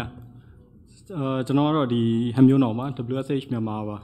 ဒီကျွန်တော်ဒီ project နဲ့ပတ်သက်ပြီးဟိုဆွေးနွေးတဲ့အပိုင်းမှာပေါ့ခုနဒီ technical ဘိုင်းတွေဗာတွေက engineering ဘိုင်းတွေကတကယ်နာပေါ့နော်ကျွန်တော်ပြောချင်တာဒီ human perspective shootout ကနည်းနည်းပြောချင်ပါတယ်ဟိုပြီးွားတဲ့အခါမှာဘယ်လိုအကျိုးမြတ်တွေရမယ်စက်ရုံတွေဘယ်လိုဝင်မယ်ဆိုရက်ဒီ later ကဏ္ဍထက်ကိုဒီ project ကိုစတန်တာရပြီးတော့စလုပ်ကြတဲ့အချိန်မှာပေါ့အဲ့အချိန်မှာကျွန်တော်လူအင်အားတွေအများကြီးလိုပါမယ်အဲ့တော့အဲ့လူတွေရဲ့ဒီ hand safety ကဏ္ဍပေါ့နော်ဒီလုပ်ငန်းခွင်တွေလည်းအများကြီးဖြစ်ပေါ်လာမယ်အဲ့လုပ်ငန်းခွင်တိုင်းမှာဘေးကင်းကျန်းမာဖို့ကိစ္စတွေကိုကျွန်တော်ဒီကုမ္ပဏီနေနဲ့ထည့်သွင်းစဉ်းစားထားခြင်းရှိမရှိပေါ့ဘာလို့လဲဆိုတော့နိုင်ငံတကာမှာကြတော့ဒါမျိုးတန်တာတွေကိုဝင်ပြန်ရပြီဆိုရင်ခုနပြောတဲ့ switch model နဲ့ပဲပြန်ရိုးရိုးတန်တာနဲ့ပဲပြန်သူတို့ဒီ safety and health နဲ့ပတ်သက်တဲ့ဒီ budget ကို declaration လုပ်ရပါတယ်နောက်ဒီထက်ပိုပြီးတချို့ကုမ္ပဏီတွေဆိုရင်သူတို့ရဲ့ဟို demerit point တွေပါပြန်စဉ်းစားပြီးတော့ဒီတန်တာကိုစဉ်းစားတဲ့အပိုင်းတွေရှိပါတယ်ကျွန်တော်နိုင်ငံမှာじゃအဲ့အလေးထားလေးကဟိုကျွန်တော်တွေးမိတော့မရှိသေးဘူးလို့ဖြစ်နေပါတယ်ကုမ္ပဏီတော်တော်များများဒီ price နဲ့ဒီခုန quality ဘိုင်းအောင်တော့ရှင်တာနည်းနည်းလေးအားနည်းသေးပါတယ်အထူးသဖြင့်တော့ဒီ price ကသူ့မှာရှိတဲ့ဒီ financial power တွေဒီ man power တွေဒီဘိုင်းနဲ့ပဲကျွန်တော်တို့တန်တာတွေကိုဆွေးနွေးတဲ့အခါမှာလက်ရှိ လောက်ထားတဲ့ tender process ထဲမှာဒီသူတို့ရဲ့ hand safety ကဏ္ဍတွေပိုပြီးထပ်ချက်ရမယ်ဆိုဒီလှုပ်ဆဲကာလမှာဟို environmental impact တွေမဖြစ်စေဖို့ကဏ္ဍတွေအတွက်သူတို့ရဲ့ hand safety policy တွေဒီဟာအတွက်သုံးမဲ့ budget တွေ environmental နဲ့ပတ်သက်တဲ့ policy တွေ assessment တွေဒါတွေကိုဒီ tender agreement ထဲမှာထည့်သွင်းထားခြင်းရှိမရှိပေါ့အဲ့အလေးကိုသိရှိလိုပါတယ်ခင်ဗျကျေးဇူးအများကြီးတင်ပါတယ်တကယ်ပြောလို့ရှိရင်ကျွန်တော်တို့ရဲ့ဒီ tender agreement တွေမှာတော်တော် international standard ကိုတတ်နိုင်တာကျွန်တော်တို့လိုက်နာပါတယ်ဥပမာ even international standard တွေမှာရှိချင်မှရှိမဲ့အချက်တွေကျွန်တော်တို့ထည့်သွင်းတာရှိပါတယ်ဥပမာကျွန်တော်တို့က CCC နဲ့ဆိုင်းထိုးမယ်ဆိုလို့ရှိရင်ဥပမာ तू က Swiss Challenge နိုင်သွားမယ်ဆိုပါကသူ့ရဲ့လုပ်ငန်းတွေတွင်ထဲမှာကျွန်တော်တို့ဘယ် percentage ကဗမာလို့သမားဖြစ်ရမယ်ဆိုတော့ကျွန်တော်ဒါတည့်ထားတယ်နော်မို့လို့ရှိရင်ဗမာလို့သမားတရားမှမခံမနဲ့ဆိုကျွန်တော်တို့ဘာကြိုးရမလဲဟုတ်လားအဲ့ဒီအမျိုးရှိတယ်နောက်ပြီးတော့ site safety ပေါ့နော်အရင်တော့ site safety ကိုစကားပြောတဲ့လူနေတယ်တခြားပြောနေကျွန်တော်တို့ရဲ့ regulator တောင်အရေးမဆိုင်ဘူးအဲ့ဒီအပြတ်နာပဲ regulator အရေးမဆိုင်တော့ contractor ပဲရေးဆိုင်မလဲနော်ကျွန်တော်တို့ဆိုင်မှာဆိုလို့ကျွန်တော်တို့ကကိုယ့်ဘာကို regulator လောက်တာနော်ဒီ building safety officer တယောက်ခန့်တာမနေဘူးပဲစားဒါမှမဟုတ်ဟာကျွန်တော်တို့က DFI နဲ့လို့တာ DFI နဲ့လို့ဆိုတော့ကျွန်တော်တို့ရဲ့ project တွေငွေချီးပေးတာ IFC တို့ ADB တို့ ARIB တို့သူတို့ကစီကန်းရှိတယ်နော်အဲ့ဒီစီကန်းမလိုက်နိုင်ရင်ပတ်သက်မချီးပေးဘူးဆိုတော့ကျွန်တော်တို့ကကိုယ့်ဘာကို regulator ဖြစ်သွားတယ်အဲ့ဒီကတော့စိတ်ချပါကျွန်တော်တတ်နိုင်တာလုပ်မယ်ဒါတခုပဲဒါကြောင့်ကျွန်တော်အမြဲရင်ဆန်တာအဲ့ဒီကနေလုပ်လို့ရှိရင်တော့နည်းနည်းတော့ပူစေးကြည့်မယ်ဒါလည်းတော့မများမှာပေါ့ဒါမှမဟုတ်အနည်းဆုံး3-5ရာခိုင်နှုန်းတော့ပူစေးကြည့်မယ်အဲ့ဒီဈေးကြီးတာတင်လိုက်တာနဲ့ဆဲတဲ့လူကတော့များတယ်ဆဲကြတဲ့လုံနိုင်တဲ့ဟာမင်းဘာလို့စနစ်ကြလို့လဲအေးစနစ်ကြလို့တာ compliance ကိုငုံချက်ကတော့မပေးလို့မရဘူးနော်အဲ့ဒီမှာကျွန်တော်တို့အပြောခံရတာများပါတယ်ဒါမှအရေးမကြီးပါဘူးပြောခံတာလုံးတင်တာကျွန်တော်ဆက်လုပ်ပါမယ်နော်ကျေးဇူးပါပဲဟုတ်ကဲ့ဆရာကျေးဇူးပါခင်ဗျာခုနလူပမာဏဆိုတဲ့အပိုင်းလေးပါဒီတန်တာရဲ့ပါတာတီးရတော့ဝမ်းတာပါတယ်အဲ့ပိုင်းမှာထပ်ပြီးဖြစ်ဆိုပြီးပြောချင်တော့ကျွန်တော်တို့ကိုစင်ကူဘက်မှာကျွန်တော်လည်း session နဲ့လောက်လုပ်ခဲ့ဘူးတော့အဲ့ဘတ်တန်ဘက်နဲ့စင်ကူဘက်နဲ့ချိတ်ဆက်ပြီးလုပ်တဲ့အခါမှာစင်ကူဘက်က project တော်တော်များများဘတ်တန်မှာဒီ labor cheap ဖြစ်တဲ့အတွက်သွားလုပ်ကြပါတယ်အဲ့အတွက်ရှေ့ပိုင်းတော့စင်ကူဘက်က labor တွေကိုပဲတောက်ချောက်ခေါ်သွားတော့ပြောရင်ဘတ်တန်အနိုင်ကျင့်ခံရတဲ့ပုံစံမျိုးဖြစ်တော့နောက်ပိုင်းဒီဂျိုကိုဝီတို့ပေါ်တက်ပြီးတဲ့အချိန်မှာသူတို့ policy တခုချိန်ပါပဲခုနပြောတဲ့ national content သူတို့ဆိုရင်75အထိတောင်းဆိုပါတယ်တောင်းဆိုတဲ့အထဲမှာကျွန်တော်တို့အများစုနားလည်နေတာဒီ75ဆိုတဲ့ဟာလူဦးရေပမာဏကိုပြောတဲ့ပုံစံဖြစ်နေပါတယ်အမှန်မှဒီ contract ထဲမှာတိကျ detail ထည့်ရမှာဒီ project value ရဲ့ 75% ပုံစံမျိုးနောက်ပိုင်းကသူတို့ဘက်မှာကျင့်သုံးပါတယ်လူပမာဏဆိုရင်တော့အလုပ်သမားအများကြီးပါတဲ့ industry မှာကျွန်တော်တို့အောက်ခြေသိမ်းအလုပ်သမားတွေလောက်ကိုပဲဟန်ပြခန့်ထားပြီးတော့အများကြီးသူတို့သုံးပါအဲ့အတွက်ဆိုရင်ကျွန်တော်တို့ပြောရရင်ဘာမှတိတ်မထူပါဘူးကျွန်တော်ကဒီ technical skill တွေလည်းကျွန်တော်ဘက်ရရှိဖို့လို့စတဲ့အဲ့လိုဘိုင်းမျိုးတွေမှာရှိတယ်နောက်ပြီးတော့ပစ္စည်းတွေတင်သွင်းမှုဘိုင်းတွေမှာဆိုလဲသူတို့ရှိမှမရှိသည့်တိုင်အောင်တော့သူတို့ရဲ့ local dealer အနေနဲ့တဆင်တင်သွင်းခြင်းအဖြစ်ကျွန်တော်နိုင်ငံအတွက်အများကြီးအကျိုးမြတ်ရှိနိုင်တဲ့အခွင့်အလမ်းတွေကိုကျွန်တော်တင်ပြခြင်းဖြစ်ပါတယ်ခင်ဗျကျေးဇူးများတင်ပါတယ်ဒီဟာတွေကအိမ်မကောင်းတဲ့ခြံချင်မှာကျွန်တော်တို့လည်းအကုန်လုံးကြည့်ရှုပါဒါမှမဟုတ်ကျွန်တော်တခုပဲနည်းနည်းတတိပေးနေတာဆိုတာကျွန်တော်တို့နိုင်ငံရဲ့အခြေအနေကိုလည်းကျွန်တော်တို့ကြည့်ရမယ်ဥပမာ productivity ကျွန်တော်တို့ productivity ကသူများနဲ့နေတယ်ဆိုတာဒါလက်ခံရမယ်နော်သူများအလုပ်သမားတယောက်လုံးနိုင်တယ်လို့ကျွန်တော်တို့က3ယောက်လောက်လုပ်ရမှာနော်အဲ့ဒီဟာဒါ reality training မပေးမချင်း productivity ကတော့နည်းမှာပဲအဲ့ဒီလို productivity နည်းတဲ့ချိန်မှာသွားပြီးတော့အတင်းသုံးခိုင်းတယ်ဆိုလို့ရှိရင်ဒါအချိန်လဲကြာတယ်ဈေးလဲကုန်တယ်မထိမရအောင်ဆိုတော့ဒါတွေကတကယ် balance လုပ်ရမယ်အချက်တွေပါတခုပဲကျွန်တော်တင်းကောင်းပေးချင်တာကျွန်တော်တို့ဒီမှာလူ6သိန်းလောက်ခန့်ရမယ်ဆိုတော့သိပြီးသားအဲ့ဒီအောင်မြင်လို့ရှိရင်အဲ့ဒီ6သိန်း1ရန်ကုန်မှာမရှိဘူးဒီလူ6သိန်းဒီ6သိန်းကနေရလာမယ်လူတွေနော်ရန်ကုန်မှာ labor force ဒါလောက်မရှိဘူးနော်သွားရှာကြည့်ရှားတွေ့မှာမဟုတ်ဘူးသူများစီကဆွဲရရှိတယ်သူများဆက်ဆွဲရင် तू ကဘာဖြစ်မလဲ तू ကလို့သွားမရှိတော့ဘူးဆိုတော့ဒီ6သိန်းကအများဖြင့်နေရလာမယ်လူ unskilled labor ဖြစ်မယ်နော်အဲ့ဒီဟာမထူဆောင်တရုတ်ပြည်မှာစတော့အကုန်လုံး hinterland လာတာပဲနော်ဒါကြောင့်ကျွန်တော်တို့ကတနစ်မတိုင်မီ vocational school ရင်ထောင်တယ် အချုပ်ဆက်ဖြစ်ဖြစ်ပရိဘောဂဆက်ဖြစ်ဖြစ်8 လတစ်နှစ်လောက်လုံးမယ်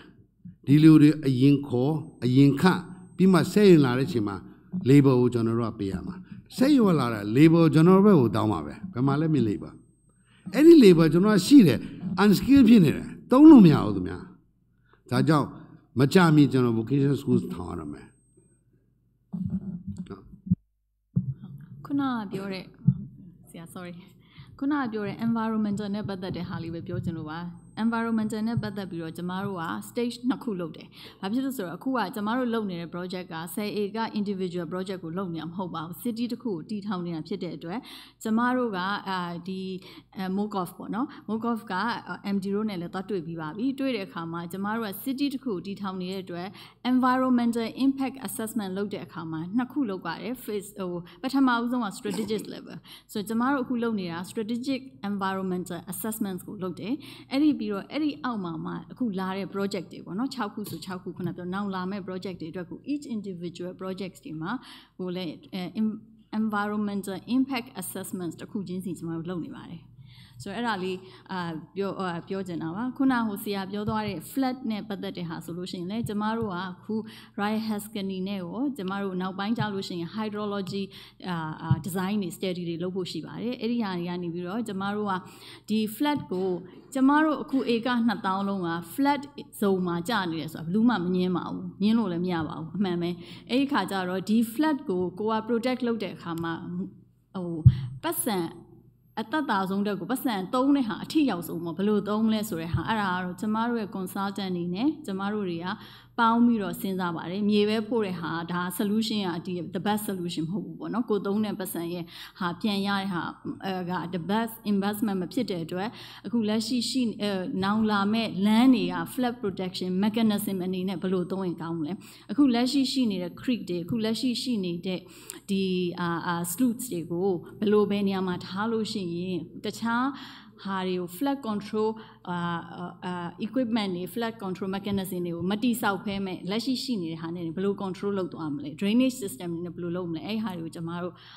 လုပ်နေပါတယ် consultant အနေနဲ့ပေါင်းပြီးတော့ဟုတ်ကဲ့ပါရှင်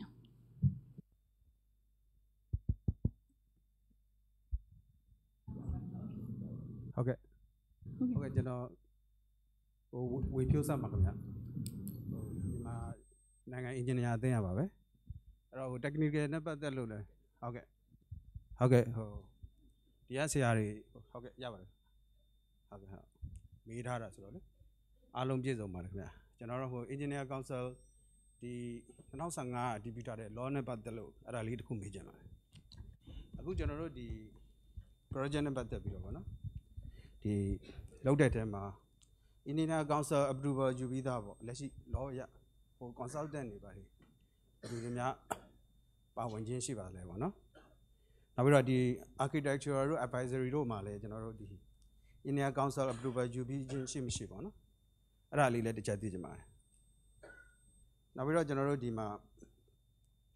ဒီနိုင်ငံခြားသားတွေအနေနဲ့လည်းဒီ local approval ဘယ်နှယောက်နဲ့ကျွန်တော်တို့တွဲထားပါတယ်ဗောနော်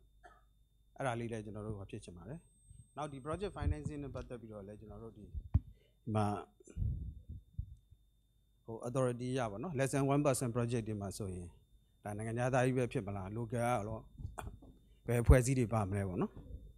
အဲ့ဒါမျိုးလေးတွေလည်းကျွန်တော်တို့တကယ်ဟိုဖြစ်တာလေးတွေသိချင်ပါတယ်ဟုတ်ကဲ့ကျေးဇူးပါဟုတ်ကဲ့ကျမတို့ consultant ရွေးတဲ့အခါမှာကျမတို့ကသတင်းစာတွေမှာတရားဝင်ဖိတ်ခေါ်ပြီးတော့ဂျွန်လာမှာခေါ်ပါတယ်အဲ့ဒါတွေက master plan ကော flood ကောအကုန်လုံးပေါ့နော်ကျမတို့ဒီ traffic impact assessments ကိုခေါ်တဲ့အခါမှာကျမတို့ကEOI ခေါ်တယ် EOI ခေါ်တဲ့အချိန်မှာကျမတို့က requirements တွေရှိပါတယ် internally requirements တွေကဒီ consultant ကဒီလိုအလုပ်မျိုးဆိုတာမျိုးထောင်တဲ့အလုပ်မျိုးပြောတာဒီ engineer ဆယ်က site တင်ပြောတာမဟုတ်အဲ့လိုမျိုး the same amount of လုပ်ဖူးတဲ့ consultant ဖြစ်ရမယ်အနည်းဆုံး project 3ခုမှာအနည်းဆုံး project တစ်ခုက even finish or under development ဖြစ်နေရမယ်လုပ်နေတဲ့ဟာတစ်ခုအဲ့ဟာမျိုးတွေကျမတို့က guideline တွေလုပ်ထားပြီးတော့မှဒါ EOI နဲ့မှာဘယ်လို qualify ဖြစ်လဲအဲ့ဒီ EOI မှာရွေးတဲ့အခါမှာလဲကျမတို့ကဗမာပြည် local ရဲ့ experience လည်းရှိရအောင်မယ် နော်အဲ့ဒီဟာတွေလည်းပါပါသေးတယ်နောက်ပြီးတော့ဗမာပြည်မှာ office ရှိရင်လည်းပိုကောင်းတယ်မရှိရင်တော့ partner ရှိတဲ့ဟာမျိုးကိုကျမတို့ရွေးပါတယ်အဲ့ဒီပေါ်မှာမူတည်ပြီးတော့မှကျမတို့ request for proposal တွေထုတ်တယ်ထုတ်ပြီးတော့မှသူတို့တင်လာတဲ့ဟာမှာလည်းpoint system နဲ့ခုနပြောလို့ပေါ့ပတ်စံလည်း point system တစ်ခုfees ပေါ့နော်အဲ့ဒါတစ်ခုရှိတယ်သူတို့ရဲ့ scale သူတို့မှာရှိတဲ့ resources ပြီးတော့ local မှာကျမတို့ရဲ့ consultant တော်တော်များများက local partner or local representative အကုန်ရှိပါတယ်အဲ့ local representative ကလည်း all qualify အခုဒီ MEC တို့ AMA တို့အကုန်လုံးအသိမှတ်ပြုထားတဲ့ consultant တွေ firm တွေဖြစ်ပါတယ်နောက်ပြီးတော့ကျွန်တော်တို့ဒီ specification နဲ့ပတ်သက်ပြီးတော့ကျွန်တော်တို့လက်ရှိတချို့တွေလည်းမြန်မာ standard ထွက်ထားတာတွေလည်းရှိတယ်ပေါ့နော်မြန်မာ standard ဟိုမရှိတဲ့ဟာတွေဆိုရင်လည်း international မှာပဲ standard ကို follow လုပ်မလဲဆိုတာတွေအဲ့ဒါလေးလည်းသိချင်ပါတယ်အဲ့ဟာနဲ့ပတ်သက်ပြီးတော့ကျမတို့က project တွေကအမျိုးစုံရှိတာ哦တရားတစ်ခုရှိတယ်လမ်းရှိတယ်ရေတွေရှိတယ်ရေတန်းရှိတယ်အဲ့ project ပေါ်မှာမူတည်ပြီးတော့ကျမတို့ကဥပမာတရားဆိုလို့ရှိရင်လည်း MOC ရဲ့ guideline ကဘာရှိလဲ MOC ရဲ့ guideline ပြီးကျမတို့ကအခုပြောနေဆိုမဲ့ MOC နဲ့ခဏခဏလည်းတွေ့ပြီးပါပြီသူတို့ရဲ့ guideline တွေလည်းတောင်းပြီးအဲ့ဒီဟာကိုမူတည်ပြီးတော့မှကျမတို့က CCCC ဆိုလဲသူတို့ design ဆွဲတဲ့လူတွေကိုပေးတယ်သူတို့ရှီကနေပြီးတော့ MOC ရဲ့ guideline မှာဘာတွေကိုလိုက်နာနိုင်တယ်မလိုက်နာနိုင်ဘူးဆိုတာလဲတရားဝင်တင်ပြပြီးတော့ variation တောင်းမယ်ဆိုလဲ variation က approve ဖြစ်နိုင်လဲတောင်းပြီးတော့မှ design လုပ်တာပါဆိုတော့ guideline ဆိုတာတော့ဟို project ပေါ်မှာမူတည်တယ်ပေါ့နော်ရေနဲ့ရေသန့်ဆိုလို့ရှိရင်လဲ YCDC ကိုကျမတို့ present လုပ်ပါတယ်တင်ပြပါတယ်တင်ပြပြီးတဲ့အခါကျတော့သူတို့ရဲ့ guideline တွေနဲ့ဟိုလုပ်ပါတယ်ကျမတို့ design ဆွဲတဲ့ firm အခုဆို CCCC ပေါ့အကုန်လုံးတက်ဆိုင်ရာ project နဲ့ပတ်သက်ပြီး guideline တွေ local guideline တွေကိုကျမတို့ပေးတဲ့အပြင် international guideline တွေကိုလည်းလိုက်နာဖို့ direct instruct လုပ်ထားပြီးမှလုပ်တာပါโอเคကျေးဇူးတင်ပါတယ်ဟိုပါကိုနာအဆက်ကလေးပါပဲကျွန်တော်တို့အခုလာမဲ့အောက်တိုဘာ1ရက်နေ့ကစပြီးတော့မြန်မာ building code ပေါ့နော် MLPC ကိုစတင် design လုပ်တဲ့အခါမှာ reference လုပ်ဖို့ဆိုပြီးတော့ဝန်ကြီးဌာနဟိုကသတ်မှတ်ပေးပြီးဖြစ်ပါတယ်အဲ့ဒါလေးကိုရှေ့လျှောက်မှာ reference လုပ်ဖို့ကိစ္စကျွန်တော်တင်ပြကြည့်ပေးပါတယ်ဒါတော့ပါကျေးဇူးအများကြီးတင်ပါတယ်ကျွန်တော်တို့ကလည်းတခါလေး spec design standard မရှိတဲ့အချိန်မှာကျွန်တော်တို့ကပိုတော့ခက်တယ်ရှိလို့ရှိရင်တော့ကျွန်တော်တို့ပို့လို့လွယ်တယ်ဟုတ်လားတခါလေးလဲ design standard တွေကကျွန်တော်အနေနဲ့ဥစား practical ဖြစ်တာကျွန်တော်လည်းတင်ပြပါတယ်ဥမာ over design ဆိုတာဒါကျွန်တော်တတိယ1996ခုနှစ်တုန်းကကျွန်တော် FMS စောက်တော့တတိယမသိဘူး design တွေကတထထလေးပဲရှိတယ်တိုင်တွေကတပေပတ်လည်းဖြစ်ရမှာဆိုမဟုတ်သေးပါဘူးကျွန်တော်ဒီမျိုးတိုင်ရ4လက်မှပတ်လို့ဆိုရနေပြီဘာလို့တပေပတ်လည်းဖြစ်ရမလဲဆိုတော့အဖေရပါလဲဆိုတော့မဟုတ်လေကျွန်တော်တို့ contractor တွေက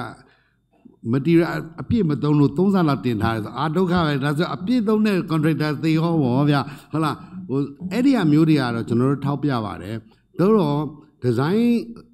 specification standard building code standard ရှိလို့ရှိရင်ကျွန်တော်တို့အများကြီးလု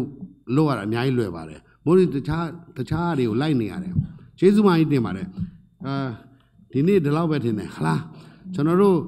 နောက်လဲကျွန်တော်တို့ set ဒီလိုဆွေးနွေးပွဲသွားပါမယ်ဘာလို့ဆိုကျွန်တော်တို့ MIDC လုပ်တဲ့မူကျွန်တော်မျှော်လင့်တာတော့ဒါနည်းနည်းတော့အရင်နဲ့မတူတဲ့မူဖြစ်ရမယ်တစ်က transparent ဖြစ်ရမယ်ဘာဖြစ်ကျွန်တော်တို့ကပွင့်လင်းပြောနိုင်ရမယ်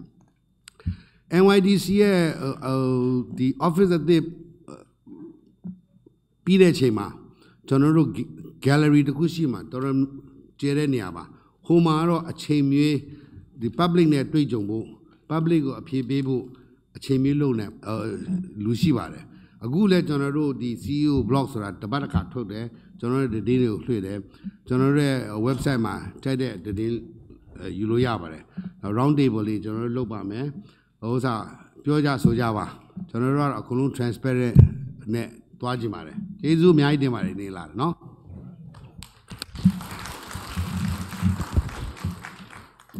ဆွေးနွေးပေးသောပါသောဒုဥက္ကဋ္ဌ CEO ဦးသိန်းဝင်းနှင့်တကွပါဝင်ဆွေးနွေးပေးသောပညာရှင်များတက်ရောက်လာသူများနှင့်လေးလာသူများဖြင့်တက်ရောက်ပေးသောမိတ်ဆွေများအားလုံးကိုအထူးပင်ကျေးဇူးတင်ပါတယ်ရှင်အခမ်းအနားပြီးဆုံးကြောင်းကြေညာအပ်ပါရှင်